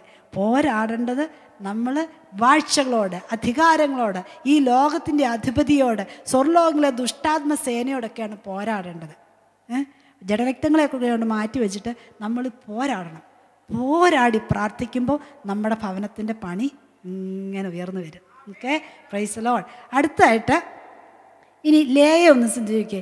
ലേയെ പറ്റി സാധാരണ പാസ്റ്റർമാരാരും പഠിപ്പിക്കത്തില്ല. ഞാൻ ആകെ ഒരു പാസ്റ്ററേ ഉള്ളൂ ലേയെ പറ്റി പറഞ്ഞ ഒരു പ്രസംഗം ഞാൻ ഇന്ന് ഓർത്തിരിപ്പുണ്ട്. വർഷങ്ങൾക്ക് മുമ്പ് ഞങ്ങൾ അമേരിക്കയിലാകുമ്പോൾ ഒരു റിട്രീറ്റ് സമയത്ത് ലേയെ പറ്റി ആരും പറയുന്നത്, എല്ലാവരും റേച്ചലിനെ ഇങ്ങനെ അങ്ങ് പൊക്കി പറയും. മിക്കവാറും പിള്ളേർക്കെല്ലാം പേരിടുന്നതും റേച്ചൽ എന്നാണ് പേരിടുന്നത് അല്ലേ, റാഹേൽ അല്ലെ റേച്ചൽ എന്ന് പേരിടും. ഈ ലേയുടെ പേര് സാധാരണ അല്ല. ഇപ്പോഴൊക്കെ ഇങ്ങനെ ഉണ്ടെന്ന് തോന്നുന്നു, ലിയ എന്നൊക്കെ പറഞ്ഞുകൊണ്ടൊക്കെ ഇടുന്നുണ്ട്. പക്ഷേ അത് സാധാരണമല്ല. പക്ഷേ ഈ ലേയെ പറ്റി പറയുന്നത്, എനിക്ക് ലേയെ ഒത്തിരി ഇഷ്ടമാണ്. അവൾക്ക് പുറമെ ഈ റാഹേലിൻ്റെ കൂട്ട് ഉള്ള പുറമേ ഉള്ള സൗന്ദര്യം ഇച്ചിരി കുറവായിരുന്നു. അവളുടെ കണ്ണിന് സൗന്ദര്യം കുറവായിരുന്നു. ഞാൻ ഉദ്ദേശിച്ചത് അവളുടെ കണ്ണിന് ശോഭ കുറവായിരുന്നു എന്നാണ് ദൈവം ചെയ്തിരിക്കുന്നത്. അവളുടെ കണ്ണിന് എന്തോ, ചിലപ്പോൾ കോങ്കണ്ണായിരിക്കും, അല്ലെങ്കിൽ ഒരു കണ്ണ് ചിലപ്പോൾ ഇച്ചിരി ചെറുതായിരിക്കും, എന്തോ ഒരു പ്രശ്നം ഉണ്ടായിരുന്നു അവിടെ കണ്ണിന്. ആ കണ്ണിന് ശോഭ കുറവായിരുന്നെങ്കിലും അതുകൊണ്ട് സംഭവിച്ചതെന്നാന്ന് വെച്ചാൽ ഉൽപ്പത്തി പുസ്തകം 29:31 വാക്യത്തിൽ എഴുതിയിരിക്കുന്നത്, അവൾ അനിഷ്ട എന്ന് യഹോവ കണ്ടു. ആർക്കാ അനിഷ്ട? ഭർത്താവ് യാക്കോബിന് മാത്രമല്ല, റേച്ചലിനും അവൾ അനിഷ്ടയായിരുന്നു. അപ്പം നമ്മളൊന്ന് ചിന്തിച്ച് നോക്കിയേ, ഒരു സഹോദരി, നമ്മളെല്ലാം കല്യാണം കഴിച്ച് നമ്മൾ ഓരോ ഭവനങ്ങളിലേക്ക് വന്നവരാണ്. നമ്മളവിടെ വന്നു കഴിയുമ്പോൾ നമ്മുടെ ഭർത്താവിൽ നിന്ന് നമുക്ക് ആ സ്നേഹം കിട്ടിയില്ലെങ്കിലുള്ള അവസ്ഥ ഒന്ന് ചിന്തിച്ച് നോക്കിയേ. അനിഷ്ടയായി പോവുക, ഭർത്താവിൻ്റെ കണ്ണിൽ നമ്മൾ അനിഷ്ടയാകുക എന്ന് പറയുമ്പോൾ നമുക്കത് വളരെ ഭാരമുള്ള കാര്യമാണ് അല്ലേ, വളരെ വിഷമമാണ്. അങ്ങനെയുള്ള ആ സഹോദരി അവൾ ഇട്ടിട്ട് പോയില്ല. അതുകൊണ്ട് എൻ്റെ ഭർത്താവിന് എന്നെ ഇഷ്ടമല്ല, അതുകൊണ്ട് ഞാൻ പോവുക എന്ന് പറഞ്ഞ് അവൾ ഇട്ടിട്ട് പോയില്ല. അവൾ അവിടെ നിന്ന് ദൈവസന്നിധിയിൽ അവൾ പ്രാർത്ഥിച്ചു. അങ്ങനെ ദൈവത്തിൽ ഇരിക്കുന്നത്, യഹോവ അവൾ അനിഷ്ട എന്ന് കണ്ടതുകൊണ്ട് യഹോവ അവളുടെ ഗർഭത്തെ തുറന്നു. അപ്പം ദൈവം നമ്മളെ നോക്കുക. നമ്മളുടെ പ്രവൃത്തികൾ നമ്മൾ വിചാരിക്കും നമ്മളെ ആരും കാണുന്നില്ല എന്ന്. ഞാൻ ഇങ്ങനെ ചിന്തിക്കാൻ, ഇവള് രാവിലെ യാക്കോബ് ആടിനെ തീറ്റാനൊക്കെ ജോലിക്ക് പോകും. ജോലിക്കൊക്കെ പോയ ഉച്ചയ്ക്ക് ഉണ്ണാൻ വരുമ്പം അല്ലെങ്കിൽ വൈകിട്ട് വരുമ്പോഴത്തേക്കൊക്കെ ആരാ സ്വീകരിക്കാൻ നിൽക്കുന്നതെന്നറിയാവോ? ആരാ നിൽക്കുന്നേ? റാഹേൽ. ഇവളങ്ങോട്ട് ചെന്നാൽ അവൻ ഓടിക്കും. അതുകൊണ്ട് അവളങ്ങോട്ട് ഹായ് ഹണി എന്നൊക്കെ പറഞ്ഞിട്ട് ഇവളങ്ങോട്ട് ചെല്ലുമ്പോഴത്തേക്ക് അവന് ഹായ് ഡാർലിങ് എന്നൊക്കെ പറഞ്ഞിട്ട് അവൻ വന്ന് പിടിച്ച് അവളെയും കൊണ്ട് അങ്ങ് മുറിലോട്ടങ്ങ് കയറിപ്പോകും. അപ്പം മറ്റവൾ എന്ത് ചെയ്യും? മൂത്ത ഭാര്യ ലേയാ. അത് കണ്ട ഹൃദയത്തിനകത്ത് ചങ്ക് പൊട്ടിയായിരിക്കുന്ന ആ സഹോദരി. ഒന്ന് ചിന്തിച്ച് നോക്കിയാൽ, നമ്മൾ ആ ലേയുടെ ഷൂസിൽ നമ്മളൊന്ന് കയറി നിന്ന് നോക്കണം. ആ വേദന എന്തോരം ഉണ്ടെന്നറിയണമെങ്കിൽ. അവളാണ് ആദ്യമേ അവൻ്റെ അടുത്തേക്ക് വന്ന അവൻ്റെ ഭാര്യ എന്ന് പറഞ്ഞാൽ ലേയാണ്. എന്നാൽ റേച്ചലിന് വേണ്ടിയിട്ടാണ്, ഓഫ് കോഴ്സ് അവൻ റേച്ചലിന് വേണ്ടിയിട്ടാണ് അവിടെ സേവ ചെയ്തത്. ലാബാനെ അവനെ കളിപ്പിച്ചാണ് ലേയെ കൊടുത്തത്. നമുക്ക് ഹിസ്റ്ററിയൊക്കെ അറിയാം. പക്ഷെ എന്നാലും അവിടെ ആ സമയത്ത് ആ ലേയുടെ ചങ്ക് പൊട്ടുകയാണ്. കാരണം അവൾ എന്ത് തെറ്റ് ചെയ്തു? അവളുടെ കണ്ണിന് ഇച്ചിരി ശോഭ കുറഞ്ഞ അവിടെ കുഴപ്പം കൊണ്ടാണോ? അല്ല. അല്ലെങ്കിൽ അവൾ ഈ ആദ്യമേ എന്നെ കെട്ടിച്ചില്ലെങ്കിൽ ഞാൻ കെന്റിച്ചാടുന്നൊന്നും അവൾ പറഞ്ഞോ? അത് ലാബാൻ്റെ പ്രശ്നമാണ്. ലാബാൻ പറഞ്ഞു, മൂത്തവൾ നിൽക്കുമ്പോൾ ഇളയവളെ കൊടുക്കുന്നത് ഞങ്ങളുടെ നാട്ടിൽ അത് ശരിയായതല്ല, അതുകൊണ്ട് നീ ആദ്യമേ ഇവളെ കല്യാണം കഴിക്കുക, അത് കഴിഞ്ഞിട്ട് നീ ഒരു കാര്യം ചെയ്യൂ, റേച്ചലിന് വേണ്ടിയിട്ടും കൂടെ അടുത്ത 7 കൊല്ലം നിന്നോ എന്ന് പറഞ്ഞ് ഒരു ഉടമ്പടി വയ്ക്കുക. അത് ലാബാൻ്റെ കുഴപ്പമാണ്. ഇതൊന്നും അതിനകത്തൊക്കെ അപ്പനെ അനുസരിച്ച് ഒരു പെണ്ണാണ് അവൾ അല്ലേ. അല്ലെന്നുണ്ടെങ്കിൽ നമ്മളാണെങ്കിൽ സമ്മതിക്കുമോ? അനിയത്തിയെ നോക്കിക്കൊണ്ട് അനിയത്തിയുടെ പുറകെ നടക്കുന്നവൻ്റെ അടുത്തോട്ട് ഞാൻ പോകാൻ പറഞ്ഞാൽ ഞാൻ സമ്മതിക്കുമോ? ഞാൻ പറയും പിന്നെ ഞാനെങ്ങും പോകത്തില്ല അല്ലേ. നമ്മൾ സാധാരണ അങ്ങനെ പറയത്തുള്ളൂ. അവന് അവളെ ഇഷ്ടം, അവിടെ പുറകെ നടക്കുന്നവന് അവനെന്നെ, ഞാനൊന്നും അതിനകത്തൊന്നും പോകത്തില്ല, അപ്പൻ എനിക്ക് വേറെ കല്യാണം ആലോചിച്ചാൽ എന്ന് പറയും. പക്ഷേ ഈ സഹോദരി അതൊന്നും പറഞ്ഞില്ല. അപ്പനെ അനുസരിക്കുന്ന ഒരു മകള്. അവൾ പറഞ്ഞത് തന്നെ ലാബാൻ എന്ത് പറഞ്ഞു അതുപോലെ അവൾ ചെയ്ത് അവൾ കൂടെ നിന്ന് ലാബാൻ പറഞ്ഞു കൊടുത്ത എല്ലാ വേഷവും അവൾ കെട്ടി അല്ലേ. ആ വേഷം കെട്ടി അവൾ നിന്നു. പക്ഷേ അവളുടെ ജീവിതത്തിൽ അവളൊരു സന്തോഷം അനുഭവിച്ചില്ല. അവളുടെ കുടുംബജീവിതത്തിനകത്ത് അവൾക്ക് സന്തോഷം ലഭിക്കാതെ കൊണ്ട് അവളുടെ ഭർത്താവിൻ്റെ മുമ്പിൽ അവൾ അനിഷ്ടയായി. അവൾ അനിഷ്ടയായെന്ന് പറഞ്ഞപ്പോഴേക്കും അവിടെ എന്താണ്, ദൈവം അത് കണ്ടു. അവളുടെ ഹൃദയത്തിൻ്റെ ദുഃഖം, അവളുടെ വേദന, അവളുടെ കണ്ണു മുമ്പിൽ വെച്ച് അവളുടെ അനിയത്തിയുമായിട്ട് അവളുടെ ഹസ്ബൻഡ് മറ്റവളുടെയും ഹസ്ബൻഡാണെന്ന് പറഞ്ഞാലും അങ്ങനെ പോകുന്നത് ഒക്കെ അവളുടെ കണ്ണിൽ കാണുകയാണ്. കണ്ടിട്ടും ആ സഹോദരി അവിടെ ക്ഷമയോടെ ദൈവസന്നിധിയിൽ പ്രാർത്ഥിച്ചപ്പോൾ എന്താ സംഭവിച്ചത്? യഹോവ അവളുടെ ഗർഭത്തെ തുറന്നു. മറ്റവർക്ക് പിള്ളേരില്ല ആ സമയത്ത്. ഈ റേച്ചൽ ഇവളിങ്ങനെ വലിയ ഒരുങ്ങി സുന്ദരിമണിയായിട്ടൊക്കെ ഇങ്ങനെ നടന്ന് ഈ യാക്കോബിൻ്റെ ഹൃദയമൊക്കെ അപഹരിച്ച് ഇവളിങ്ങനെ നടക്കുമ്പോൾ അവൾ ഒരു പക്ഷേ ഇങ്ങനെ പോകുന്ന ഉടനെ ഈ ഡാർലിംഗ് എന്നൊക്കെ പറഞ്ഞവൾ ഇങ്ങനെ കയ്യിലൊക്കെ പിടിച്ച് പോകുമ്പം ഈ ലേയ അവിടെ നിൽക്കും, വേണേൽ അവളൊരു കുത്തുകൂടെ കൊടുക്കുന്നുണ്ടാകും, നോക്കണേ കണ്ടോ എന്നൊക്കെ പറഞ്ഞുകൊണ്ട് പോകുന്നുണ്ടാവും അല്ലേ. പക്ഷേ അവിടെ ഈ സഹോദരി അവിടെ അങ്ങനെ വേദന അനുഭവിച്ചപ്പോഴേക്കും ദൈവം അവളുടെ ഗർഭത്തെ തുറന്നു, അവൾക്കൊരു സന്തതിയെ കൊടുത്ത്. അതാണ് രൂബേന്. അപ്പോൾ ആ രൂബേനാണ് ആദ്യത്തെ ഗോത്രപിതാവ് അല്ലേ. അവളിൽ നിന്നാണ് ഈ ഭർത്താവിന് വേണ്ട എന്ന് പറഞ്ഞു കിടന്ന ഈ സഹോദരിയിൽ നിന്നാണ് യഹൂദ ഉണ്ടായത്. യഹൂദ എന്ന് പറഞ്ഞതിൻ്റെ അർത്ഥം സ്തുതി എന്നാണ്. ഇപ്പം യഹൂദ ഈ ഇന്നിപ്പം ഇസ്രായേലുള്ള മെയിൻ ട്രൈബ്, മെയിൻ ഗോത്രം എന്ന് പറഞ്ഞാൽ യഹൂദ ഗോത്രമാണ്. ബാക്കിയുള്ള ഗോത്രങ്ങളെല്ലാം പോയി. ഇപ്പോൾ ബെഞ്ചമിനും യഹൂദായും മാത്രമേ ഇന്ന് ഇസ്രായേലുള്ളൂ.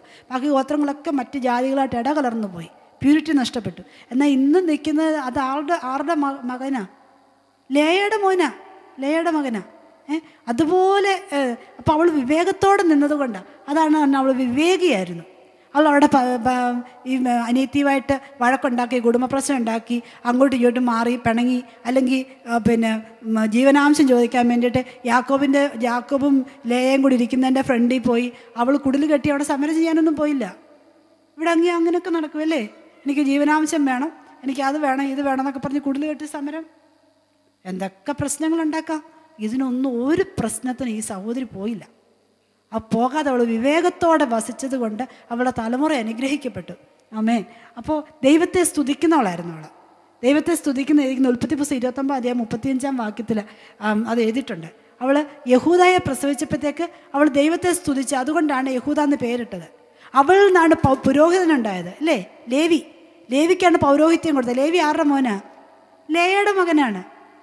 അപ്പോൾ ഈ ലേവി ഗോത്രം ഉണ്ടാകും. അപ്പൻ ശപിച്ചു വിട്ട ഗോത്രമാണ് ലേവി. ശരിക്കും അപ്പൻ ശപിച്ചതാ. പക്ഷെ അവനെ എന്ത് ചെയ്തു? ദൈവം തിരഞ്ഞെടുത്തു. ഈ സഹോദരിയുടെ കണ്ണുനീരും പ്രാർത്ഥനയൊക്കെ അതിൻ്റെ പിൻപിലുണ്ട്. ഈ ലേയുടെ കണ്ണുനീരും പ്രാർത്ഥനയുടെ ഒക്കെ പിൻപിലാണ് അവളുടെ മകൻ പുരോഹിതനായതും അവിടെ മക്കളൊക്കെ ഇങ്ങനെ ഗോത്രപിതാക്കന്മാരായി ഈ ഒരു വലിയൊരു രാജ്യം, ഒരു രാഷ്ട്രം സ്ഥാപിക്കാൻ തക്കണ ഇടയായിത്തീർന്നു. അതുകൊണ്ട് നമ്മുടെ സഹോദരിമാരെ, നമ്മുടെ ജീവിതത്തിൽ പ്രശ്നങ്ങളുണ്ടാകും, പ്രയാസമുണ്ടാകും. ഞാനിപ്പോൾ ഈ പറഞ്ഞ കാര്യങ്ങളൊക്കെ ഞാനിപ്പം ലേയുടെയും ഇച്ചിരി ഒരു ഫണ്ണി രീതിയിൽ നിങ്ങളോട് പറഞ്ഞെങ്കിലും ഈ കാര്യങ്ങളൊക്കെ നമ്മുടെ ജീവിതത്തിൽ സംഭവിക്കുന്ന, നമ്മൾ പലരും പലതരത്തിലുള്ള പ്രശ്നങ്ങളിലൂടെ കടന്നു പോയിട്ടുള്ളവരാണ്, കടന്നു പോകുന്നവരായിരിക്കും. ഇപ്പോഴും പ്രാർത്ഥിക്കുക. യഹോവ ഭക്തയായ സ്ത്രീയെ പ്രശംസിക്കപ്പെടും. നിങ്ങൾ വിചാരിച്ചോണം, നിങ്ങളുടെ ഭവനത്തിൻ്റെ പണി നിങ്ങളുടെ കയ്യിലാണ്. നിങ്ങൾ ജ്ഞാനത്തോടെ വസിക്കുന്നെങ്കിൽ, വിവേകത്തോടെ, ആ ലേയെപ്പോലെ വിവേകത്തോടെ വസിക്കുന്നെങ്കിൽ ദൈവം നിങ്ങളുടെ അവസ്ഥകൾക്കെല്ലാം ഭേദം വരുത്തും. യഹോവ നിങ്ങളെ കാണുന്നുണ്ട്. നമ്മൾ വിചാരിക്കും നമ്മളെ ആരും കാണുന്നില്ല, ആരും എന്നെ അറിയുന്നില്ല, എൻ്റെ ഭർത്താവിന് എന്നെ ഇഷ്ടമല്ല, എൻ്റെ വീട്ടുകാർക്ക് എന്നെ ഇഷ്ടമല്ല, എന്നെ ആരും കാണുന്നില്ല. ദൈവം നമ്മളെ കാണുന്നുണ്ട്. നമ്മുടെ കണ്ണുനീരെല്ലാം കർത്താവിൻ്റെ തുരുത്തിയിലെ ദൈവം പകരുന്ന. അതുകൊണ്ട് നമ്മൾ അങ്ങനെ ദൈവസ്ഥനിലായിരിക്കണം. ഇനി അടുത്തായിട്ട് കുടുംബം പണിയാത്ത ഈ സ്ത്രീകൾ കുടുംബം പണിയുമ്പോൾ അപ്പുറത്ത് ഒരു സഹോദരി കുടുംബം പണിയാത്തവളെ കാണുന്നുണ്ട്. അതായിട്ട് ഞാൻ നോക്കിയപ്പോൾ എനിക്ക് പരിശുദ്ധാത്മാവ് എന്നെ ലീഡ് ചെയ്ത് ലോത്തിൻ്റെ ഭാര്യയുടെ അടുത്തോട്ടെ. നമുക്കെല്ലാം അറിയാം ലോത്തിൻ്റെ ഭാര്യ അല്ലേ. ലോത്ത് നീരോട്ടമുള്ള പ്രദേശം, ആടുമാടുകളെ തീറ്റാൻ പറ്റിയ സ്ഥലം, നല്ല പച്ചപ്പൊക്കെ നോക്കി പെമ്പളയും പിള്ളേരെയും കൂടെ വിളിച്ചുകൊണ്ട് പോയതാ. എവിടോട്ടാണ് പോയത്? സോതോമിലോട്ട്. അവിടെ ചെന്ന് പുള്ളിക്കാരൻ അവിടെ അങ്ങ് സെറ്റിലായി അല്ലേ? അവർ സെറ്റിലായി കഴിഞ്ഞപ്പോഴത്തേക്കും ഈ പെമ്പിള്ളേരെ അവിടെയുള്ള ചെറുക്കന്മാരെ കല്യാണം കഴിക്കാനുള്ള എല്ലാ കാര്യങ്ങളും റെഡിയാക്കി ഇങ്ങനെ സന്തോഷമായിട്ട് ജീവിക്കുക. സോതോം എന്ന് പറഞ്ഞു കഴിഞ്ഞാൽ ഏറ്റവും അധികം പാപമുള്ള സ്ഥലമാണ്, പാപികൾ താമസിക്കുന്നത്. അതായത് അവിടുത്തെ പാപം എന്ന് പറഞ്ഞു കഴിഞ്ഞാൽ ഇന്ത്യയിൽ ഇപ്പോഴും അതുണ്ട്, പക്ഷേ അമേരിക്ക ഞങ്ങൾക്ക് അവിടെയൊക്കെ അത് കോമണാണ്. ഹോമോസെക്ഷൽസ്, ഗേ, ലെസ്ബിയൻ, നിങ്ങൾക്കതൊക്കെ പറഞ്ഞാൽ മനസ്സിലാവുമല്ലോ അല്ലേ? മനസ്സിലാവില്ല. ഗേ മലയാളത്തിൽ അതിന് മലയാളത്തിൽ സ്ത്രീയെ സ്വയംഭോഗിയല്ല, സ്വവർഗരതിക്കാരുടെ നാടാണ് ഈ സോതോം എന്ന് പറയുന്ന പട്ടണം. അതുകൊണ്ട് അങ്ങനെ ഒരു പേര് തന്നെയുണ്ട്. ഈ ഹോമോസെക്ഷൽ, അതായത് ഈ സ്വവർഗരതിക്ക് ഇംഗ്ലീഷ് വേറൊരു പേര് കൊടുക്കുന്ന സോതോമീന്ന, അതിൻ്റെ പേര് തന്നെ സോഡോമി. അത് കാരണം ഇതാണ് അവരുടെ മെയിൻ ബിസിനസ്. അങ്ങനെ അന്നത്തെ കാലത്ത്, ഇപ്പോഴാണല്ലോ ഇവിടെ ഈ ട്രാൻസ്ജെൻഡേഴ്സ് അല്ലെങ്കിൽ ഇങ്ങനെ ഇപ്പോൾ ഈ സ്വവർഗരതിക്കാരുടെ ചുംബന സമരമൊക്കെ ഇപ്പോഴല്ലേ ഇവിടെ വന്നേക്കുന്നത്. അതിനു മുമ്പേ തൊട്ടേ വർഷങ്ങൾക്ക്, നൂറ്റാണ്ടുകൾക്ക് മുമ്പ് ഇതിനകത്ത് എഴുതി വെച്ചിരിക്കുകയാണ് ഈ സോതോമിൽ ഇതൊക്കെ ഉണ്ടായിരുന്നു. അങ്ങനെ അവരുടെ പാപം നിമിത്തം ദൈവത്തിന് സഹിക്കാൻ വയ്യ. പച്ചപ്പുള്ള സ്ഥലമാണ്, പച്ചപ്പിന് വല്ല കുഴപ്പമുണ്ടോ? ഇതൊക്കെ ഉണ്ടെങ്കിലും സമ്പത്തിന് കുഴപ്പമൊന്നുമില്ല, എല്ലാം നല്ല മനോഹരമായിട്ട് നടക്കുന്നുണ്ട്. പക്ഷേ അവിടെ സംഭവിച്ചിരിക്കുന്നത് ദൈവം ഈ ദേശത്തെ നശിപ്പിക്കും. കാരണം ദൈവത്തിൻ്റെ മുമ്പിൽ ഇവരുടെ പാപം അങ്ങ് എത്തി, ദൈവത്തിന് സഹിക്കാൻ വയ്യ. അത് സഹിക്കാൻ വയ്യാത്തത് കൊണ്ട് ദൈവം അവരെ നശിപ്പിക്കാൻ തീരുമാനിച്ചു കഴിഞ്ഞപ്പോഴത്തേക്ക് ഈ ലോത്തിൻ്റെ ഭാര്യയുടെ അവസ്ഥയാണ് നമുക്കറിയാവുന്ന എല്ലാം അല്ലേ? ലോത്തിൻ്റെ ഭാര്യ തിരിഞ്ഞു നോക്കി ഉപ്പുതൂണായിപ്പോയത്. ഇത് കർത്താവ് എടുത്തു പറയുന്നുണ്ട്. അതാ ഇതിൻ്റെ പ്രസക്തി. പഴയ നിയമത്തിൽ ഇങ്ങനെ നടന്ന ഒരു സംഭവം ലൂക്കോസിൻ്റെ സുവിശേഷം തന്നപ്പം 17-ാം അധ്യായം 32-ാം വാക്യത്തിൽ കർത്താവ് പറയുകയാണ് ലോത്തിൻ്റെ ഭാര്യയെ ഓർത്തോളാൻ. നമ്മളോട് പറയുക, ലോത്തിൻ്റെ ഭാര്യയെ ഓർത്തുകൊള്ളുവീൻ. എന്തുകൊണ്ടാ ലോത്തിൻ്റെ ഭാര്യയുടെ പ്രത്യേകത? ഇവള് ലോകസ്നേഹിയായിരുന്നു. കാരണം ഇവക്ക് ഈ സോതോമിലെ പച്ചപ്പും ഇവിടുത്തെ ഈ കാര്യങ്ങളും എല്ലാം കണ്ടു കഴിഞ്ഞപ്പോഴത്തേക്ക് ഇവക്ക് ഇവിടം വിട്ട് പോവണ്ട. ദൈവത്തിൻ്റെ പരിശുദ്ധാത്മാവ്, ദൈവത്തിൻ്റെ ദൂതന്മാരവിടെ പേഴ്സണലി അവരെ ഇറങ്ങിച്ചെന്ന് കൈക്ക് പിടിച്ച് വലിച്ച് ഇറക്കുക. നമ്മളോട് സാധാരണ ഇങ്ങനെ സുവിശേഷം പറയുന്ന പോലൊന്നും അല്ല, ഇത് ചെന്ന് ലിറ്ററലി കൈ പിടിച്ച് ഇറക്കുക. നിങ്ങൾ ഇറങ്ങി വാ, ഓടിവിടുന്ന്, കാരണം ഈ ദേശത്തെ ദൈവം നശിപ്പിക്കാൻ പോവാ. ഇങ്ങനെ പറഞ്ഞ് അവരെ ഉദ്യമിപ്പിച്ചു. അങ്ങനെ ഇറക്കിയിട്ടും ഇവക്ക് ഇറങ്ങണ്ട. ഇവക്ക് അന്നേരം എന്താണ് അവിടുത്തെ അയ്യോ എൻ്റെ TV, അയ്യോ എൻ്റെ വാഷിംഗ് മെഷീൻ, അയ്യോ എൻ്റെ ഫ്രിഡ്ജെന്നും പറഞ്ഞുകൊണ്ട് അവിടെ കിടന്ന് കറങ്ങുക ഈ സഹോദരി. അവസാനം പിടിച്ച് വലിച്ച് പട്ടണത്തിന് പുറത്ത് കൊണ്ടുവന്നു. പട്ടണത്തിൻ്റെ പുറത്ത് കൊണ്ടുവന്നിട്ടും പുള്ളിക്കാരിക്ക് വിടണ്ട. അങ്ങനെയുള്ളവർ ഇന്നുമുണ്ട്. നമ്മൾ പലപ്പോഴും നമ്മൾ രക്ഷിക്കപ്പെട്ടു, സ്നാനപ്പെട്ടു, ഞാൻ അതാ ഇതാന്നൊക്കെ പറഞ്ഞാലും ഉണ്ടല്ലോ, ഈ ലോകസ്നേഹം ദൈവത്തോട് ശത്രുത്വമാകുന്നെന്നാണ് ദൈവം ചെയ്തിരിക്കുന്നത്.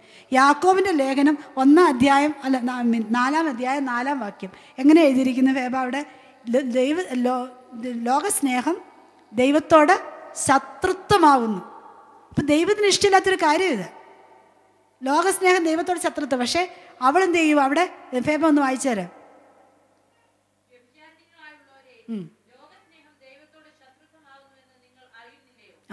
കണ്ടോ? അപ്പം ദൈവത്തിൻ്റെ ആത്മാവ് എന്താ ചെയ്തിരിക്കുന്നത്? വ്യഭിചാരിണികളായുള്ളവരെ, ഇങ്ങനെ ഈ ലോകസ്നേഹികളെ വിളിക്കുന്ന വ്യഭിചാരിണികളായുള്ളവരെ. നമുക്കിങ്ങനെയൊക്കെ കേൾക്കുന്നത് ഇഷ്ടമാണോ? ഇഷ്ടമല്ല. പക്ഷേ പരിശുദ്ധാത്മാവ് പറയാണ്, ഈ ലോകത്തോടുള്ള സ്നേഹം, ഈ ലോകത്തിലുള്ളതിനെ സ്നേഹിക്കരുത് എന്ന് എഴുതിയിരിക്കുമ്പം നമ്മൾ അതിനോട് സ്നേഹിച്ച് അതിനെ ഇങ്ങനെ കേട്ടു. അതായത് നമുക്ക് ഇവിടുത്തെ ചൂടും വേണം, അവിടുത്തെ അനുഗ്രഹവും വേണം. മനസ്സിലായോ? കഷത്തിരിക്കുന്ന പോവുകയരുത്, ഉത്തരത്തെ ഇരിക്കുന്ന എടുക്കുകയും വേണം. അങ്ങനെയുള്ള വിശ്വാസികളുണ്ട്, സഹോദരിമാരുണ്ട്. ഞാൻ ഞാനിങ്ങനെയൊക്കെ പറയുന്നതിന് ഞാനിതൊന്നും പറയാനായിട്ട് ഇതൊക്കെ പരിശുദ്ധാത്മാവ് ഇപ്പം എൻ്റെ ഉള്ളിൽ തന്നതാണ്. അപ്പോൾ നമ്മളിങ്ങനെ കയ്യിലിരിപ്പ് കളയാനായിട്ട് നമുക്ക് പലർക്കും താല്പര്യമില്ല. ഇതെല്ലാം വേണം, അപ്പം തന്നെ സ്വർഗത്തിലും പോകണം. അതിന് വേണ്ടിയിട്ട് നമ്മൾ എല്ലാ പണികളും കാണിക്കും. അപ്പോൾ ദൈവത്തിൻ്റെ പരിശുദ്ധമായ ലോകസ്നേഹം ദൈവത്തോട് ശത്രുത്വമാണ്.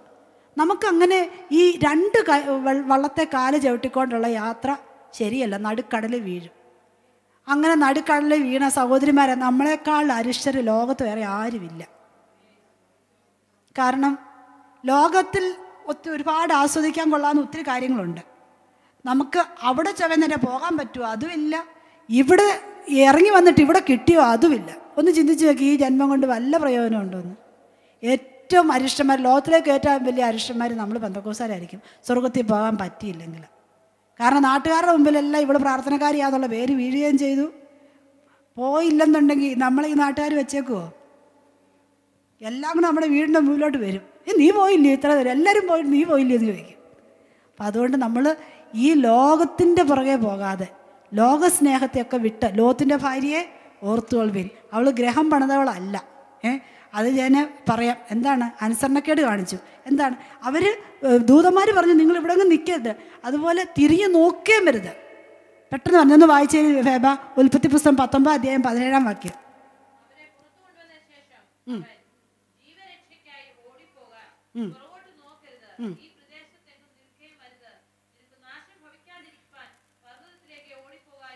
ആമേ, നിനക്ക് നാശം ഭവിക്കാതിരിക്കാൻ പർവ്വതത്തിലേക്ക് ഓടിപ്പോക്കും, ഇവിടെ അങ്ങ് നിൽക്കല്ലേ, തിരിഞ്ഞു നോക്കരുത്. ഇത് പറയുന്ന ഉടനെ ഈ സഹോദരിക്കൊന്ന് തിരിഞ്ഞു നോക്കണം. അത് നമ്മുടെ ഒരു ടെൻഡൻസി അല്ലേ? ആരും നോക്കല്ലെന്ന് പറയാൻ നമുക്ക് നോക്കണം. പറഞ്ഞില്ലെങ്കിൽ കുഴപ്പമൊന്നുമില്ല, നമ്മളങ്ങ് വിട്ടുപോയത്. ഇത് വാണിങ് തന്നു കഴിഞ്ഞാൽ റിബല്യസ്നെസ്, മനസ്സിലായി? എല്ലാത്തിനും അനുസരണക്കേട്. ഒരു എന്നാ പറയുന്നത്, ഒരു റിബൽ എന്നുള്ളതിന് എന്താ അതിന് ഒരു മലയാളം അനുസരണക്കേട് അല്ലേ? അത് വിപരീതമായിട്ട് എല്ലാത്തിനും പറയുന്നതിൻ്റെ ഓപ്പോസിറ്റ് ചെയ്യുക, അങ്ങനൊരു ടെൻഡൻസി അത് നമ്മൾ സഹോദരന്മാർക്ക് ഇച്ചിരി കൂടുതലാണ്. അപ്പോൾ അതുകൊണ്ടാണ് ഇതിങ്ങനെ സംഭവിച്ചത് അല്ലേ? ഈ പുള്ളിക്കാരി മിടുക്കിയായിട്ടുള്ള ഗ്രഹം പണിയാൻ താല്പര്യമുള്ള ജ്ഞാനിയായ ഒരു സഹോദരിയായിരുന്നെങ്കിൽ ഇത് ചെയ്യുമായിരുന്നോ? ഇല്ല. അവളുടെ ജീവരക്ഷയ്ക്കായിട്ട് ഓടിപ്പോകാനല്ലേ കർത്താവിൻ്റെ ദാസിയോടെ വായിച്ചത്. ജീവൻ കൈ വെച്ചോണ്ടുള്ള ഓട്ടവാ. ഒന്ന് ചിന്തിച്ചു നോക്കിയേ. ജീവരക്ഷയ്ക്കായിട്ട് ഓടിപ്പോകാൻ പറഞ്ഞ് 2 പേര് വലിച്ചിപ്പുറത്ത് കൊണ്ടുവന്നിട്ടേക്കുക. ഈ ജീവരക്ഷയ്ക്കായിട്ട് ഓടിപ്പോകാൻ പറഞ്ഞ് കെട്ടിയോനും പിള്ളേരും ഓടി. അപ്പോഴീ സഹോദരിക്ക് അയ്യോ എൻ്റെ വാഷിംഗ് മെഷീൻ. ഇതാണ് സഹോദരിമാരുടെ പ്രശ്നം. അയ്യോ എൻ്റെ വീട്, അയ്യോ എൻ്റെ പാത്രങ്ങളെല്ലാം അവിടെ ഇരിക്കുന്നു. ഇതൊക്കെ കണ്ട് അതാണ് ദൈവത്തിൻ്റെ ആത്മാ പറയുന്നത്. ഈ അനുസരണക്കേടാണ് കർത്താവ് പിൽക്കാലങ്ങൾ പറയുക. അതുകൊണ്ട് ലോത്തിൻ്റെ ഭാര്യയെ ഓർത്തുകൊള്ളുവീൻ, അനുസരണക്കേട് കാണിക്കരുത്, ദൈവത്തോട് അനുസരണക്കേട് കാണിക്കരുത്, ലോകസ്നേഹികളായി മാറരുത്. 3 പറഞ്ഞ പിന്തിരിയുന്നേ. അവൾ പിന്തിരിഞ്ഞ് നോക്കി അല്ലേ? അതിനെ പറയുന്നത് ഫിലിപ്പി ലേഖനം 3 അധ്യായം 14 വാക്യം വായിക്കുമ്പോൾ അതിനകത്ത് കാണുന്നുണ്ട്. എന്താണ് സഹോദരി?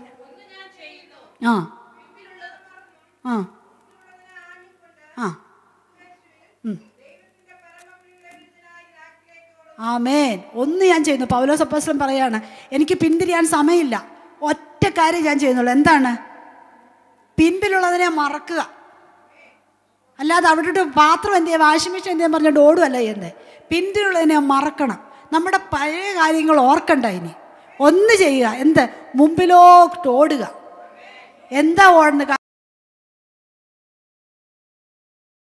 പുറകിൽ സ്വതവും കത്തുന്നുണ്ടായിരിക്കും, അതവിടെ കിടന്ന് കത്തട്ടെ. ആ കത്തുന്നതിനെ നമ്മൾ നോക്കാൻ പോകണ്ട. പോകാതെ നമ്മൾ മുമ്പോട്ട് ഓടണം, ലാക്കിലേക്ക് ഓടണം. പാട്ടുകാരൻ പറയുന്നുണ്ട്, എന്താണ്? ഒന്നു ഞാൻ ചെയ്യുന്നു, മുൻപിലേക്കോടുന്നു, വിരുദൊന്നു താനൻ ലക്ഷ്യം. യാഹേ നീ എൻ ദൈവം, വാഴ്ത്തും ഞാൻ നിന്നെ, സ്തുത്യർഹമേ തവ നാമം, സ്തുത്യർഹമേ തവ നാമം. നമുക്കറിയാം പാട്ടല്ലേ? ഒന്ന് ഞാൻ ചെയ്യുന്നു, പിമ്പിലുള്ളതിനെ മറന്ന് മുമ്പിലേക്ക് ക്രിസ്തുവേശുവിൻ്റെ പരമവിടലാക്കിലേക്ക് ഓടുന്നു. നമ്മുടെ ലക്ഷ്യം കർത്താവായിരിക്കണം. യഹോവ ഭക്തിയായ സ്ത്രീയുടെ ലക്ഷ്യം കർത്താവ്, അതിലേക്ക് ഓടുക, ജീവരക്ഷയ്ക്കായി ഓടുക. കൂടെ നമ്മുടെ കുഞ്ഞുങ്ങളെയും കുടുംബത്തെയും കൂട്ടണം. അതാണ് ഗ്രഹം പണിയുന്ന സഹോദരി ചെയ്യേണ്ടത്. നമ്മുടെ കൂടെ നിൽക്കാൻ നമ്മുടെ കുഞ്ഞുങ്ങൾ നമ്മുടെ കൂടെ വരണം, നമ്മുടെ ഭർത്താവ് നമ്മുടെ കൂടെ വരണം. അങ്ങനെ ലക്ഷ്യത്തിലേക്ക് ഓടണം. ശരി, ഇപ്പം ഇനി നമ്മൾ മനസ്സിലാക്കേണ്ടത് ഒരു ഭാര്യ ആരാണ് എന്നുള്ളതാണ്. ആരാ ഭാര്യ? തക്ക തുണയാണ് ഭാര്യ. ഭാര്യ എന്ന് പറഞ്ഞാൽ തക്കതായ തുണ. ഉൽപ്പത്തി പുസ്തകം 2 അധ്യായം 18 വാക്യം വായിച്ചാട്ടെ സിസ്റ്ററെ.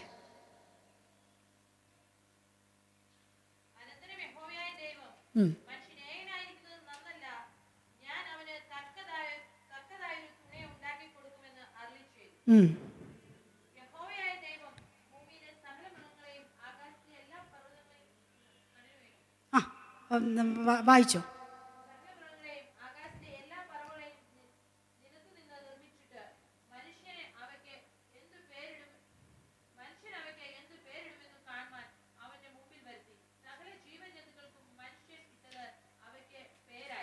ആമേൻ.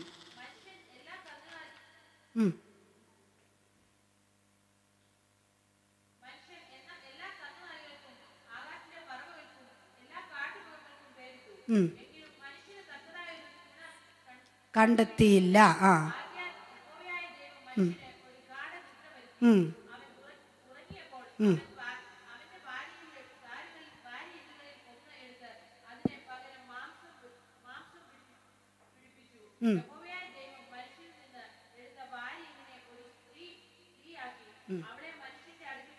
ആമേൻ. മതി.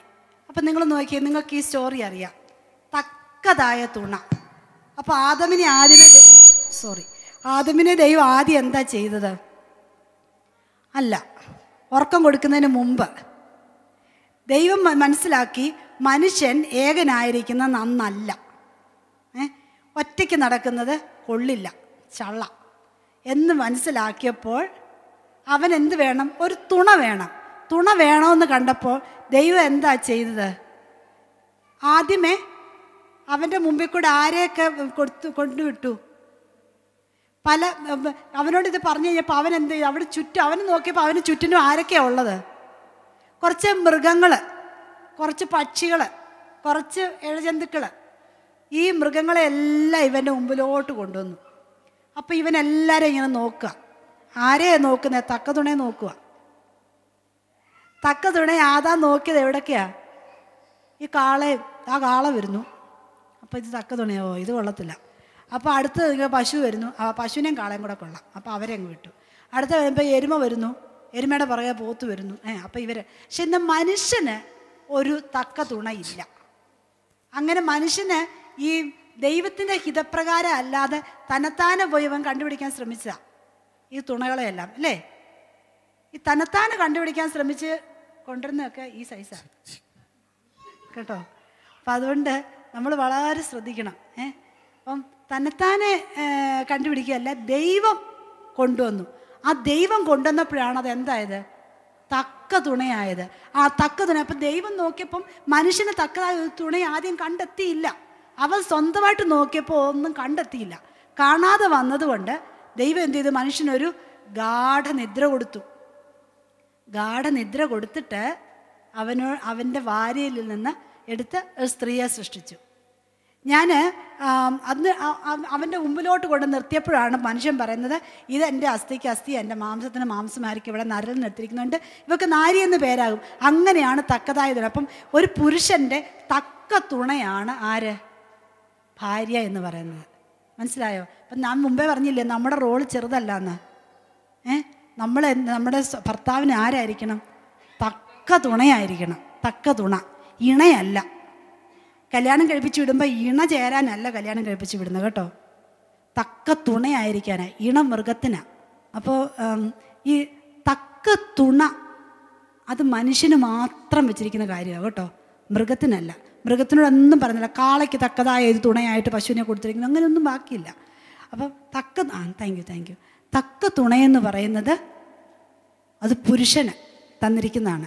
അവൻ്റെ എല്ലാ കഷ്ടത്തിലും അവൻ്റെ പ്രയാസത്തിലും അവൻ്റെ സുഖത്തിലും ദുഃഖത്തിലും. അങ്ങനെയല്ലേ നമ്മളെ കല്യാണം കഴിപ്പിച്ച് വിട്ടപ്പോൾ പറഞ്ഞത്? എന്താ പറഞ്ഞ അന്നൊന്നും ഞാൻ കേട്ടില്ല എന്ന് പറയുന്നത്. അങ്ങനെയാണോ? ഇപ്പം എത്ര കൊല്ലമായി സിസ്റ്ററെ, ഞാനതൊക്കെ അങ്ങ് മറന്നുപോയി. അങ്ങനെ മറക്കാനുള്ളതല്ല. നമ്മൾ എവിടെയാണ് പ്രതിജ്ഞ എടുത്തേക്കുന്നത്? പിതാവിൻ്റെയും പുത്രൻ്റെയും പരിശുദ്ധാത്മാവിൻ്റെയും നാമത്തിൽ ശ്രേഷ്ഠ സഭയുടെ മുമ്പാകെ ദൂതന്മാരുടെ സാന്നിധ്യത്തിൽ ഞാൻ നിനക്ക് ഉഭയസമ്മതം ചെയ്യുന്നു എന്നും പറഞ്ഞുകൊണ്ടല്ലയോ? അങ്ങനെയാണോ? അപ്പോൾ അത് തക്ക തുണയാവാനായിട്ടാണ്. അല്ലാതെ നമുക്ക് എന്തെങ്കിലും ഒരു ദേഷ്യം വരുമ്പോൾ കിടക്ക് തക്ക തുണയെന്ന് പറഞ്ഞ് പോകാനല്ല. അങ്ങനെയുള്ള ചില ആൾക്കാരുണ്ട്. ഇനിയിപ്പോൾ തക്ക തുണ പോയി പണി നോക്ക്. അങ്ങനെയല്ല.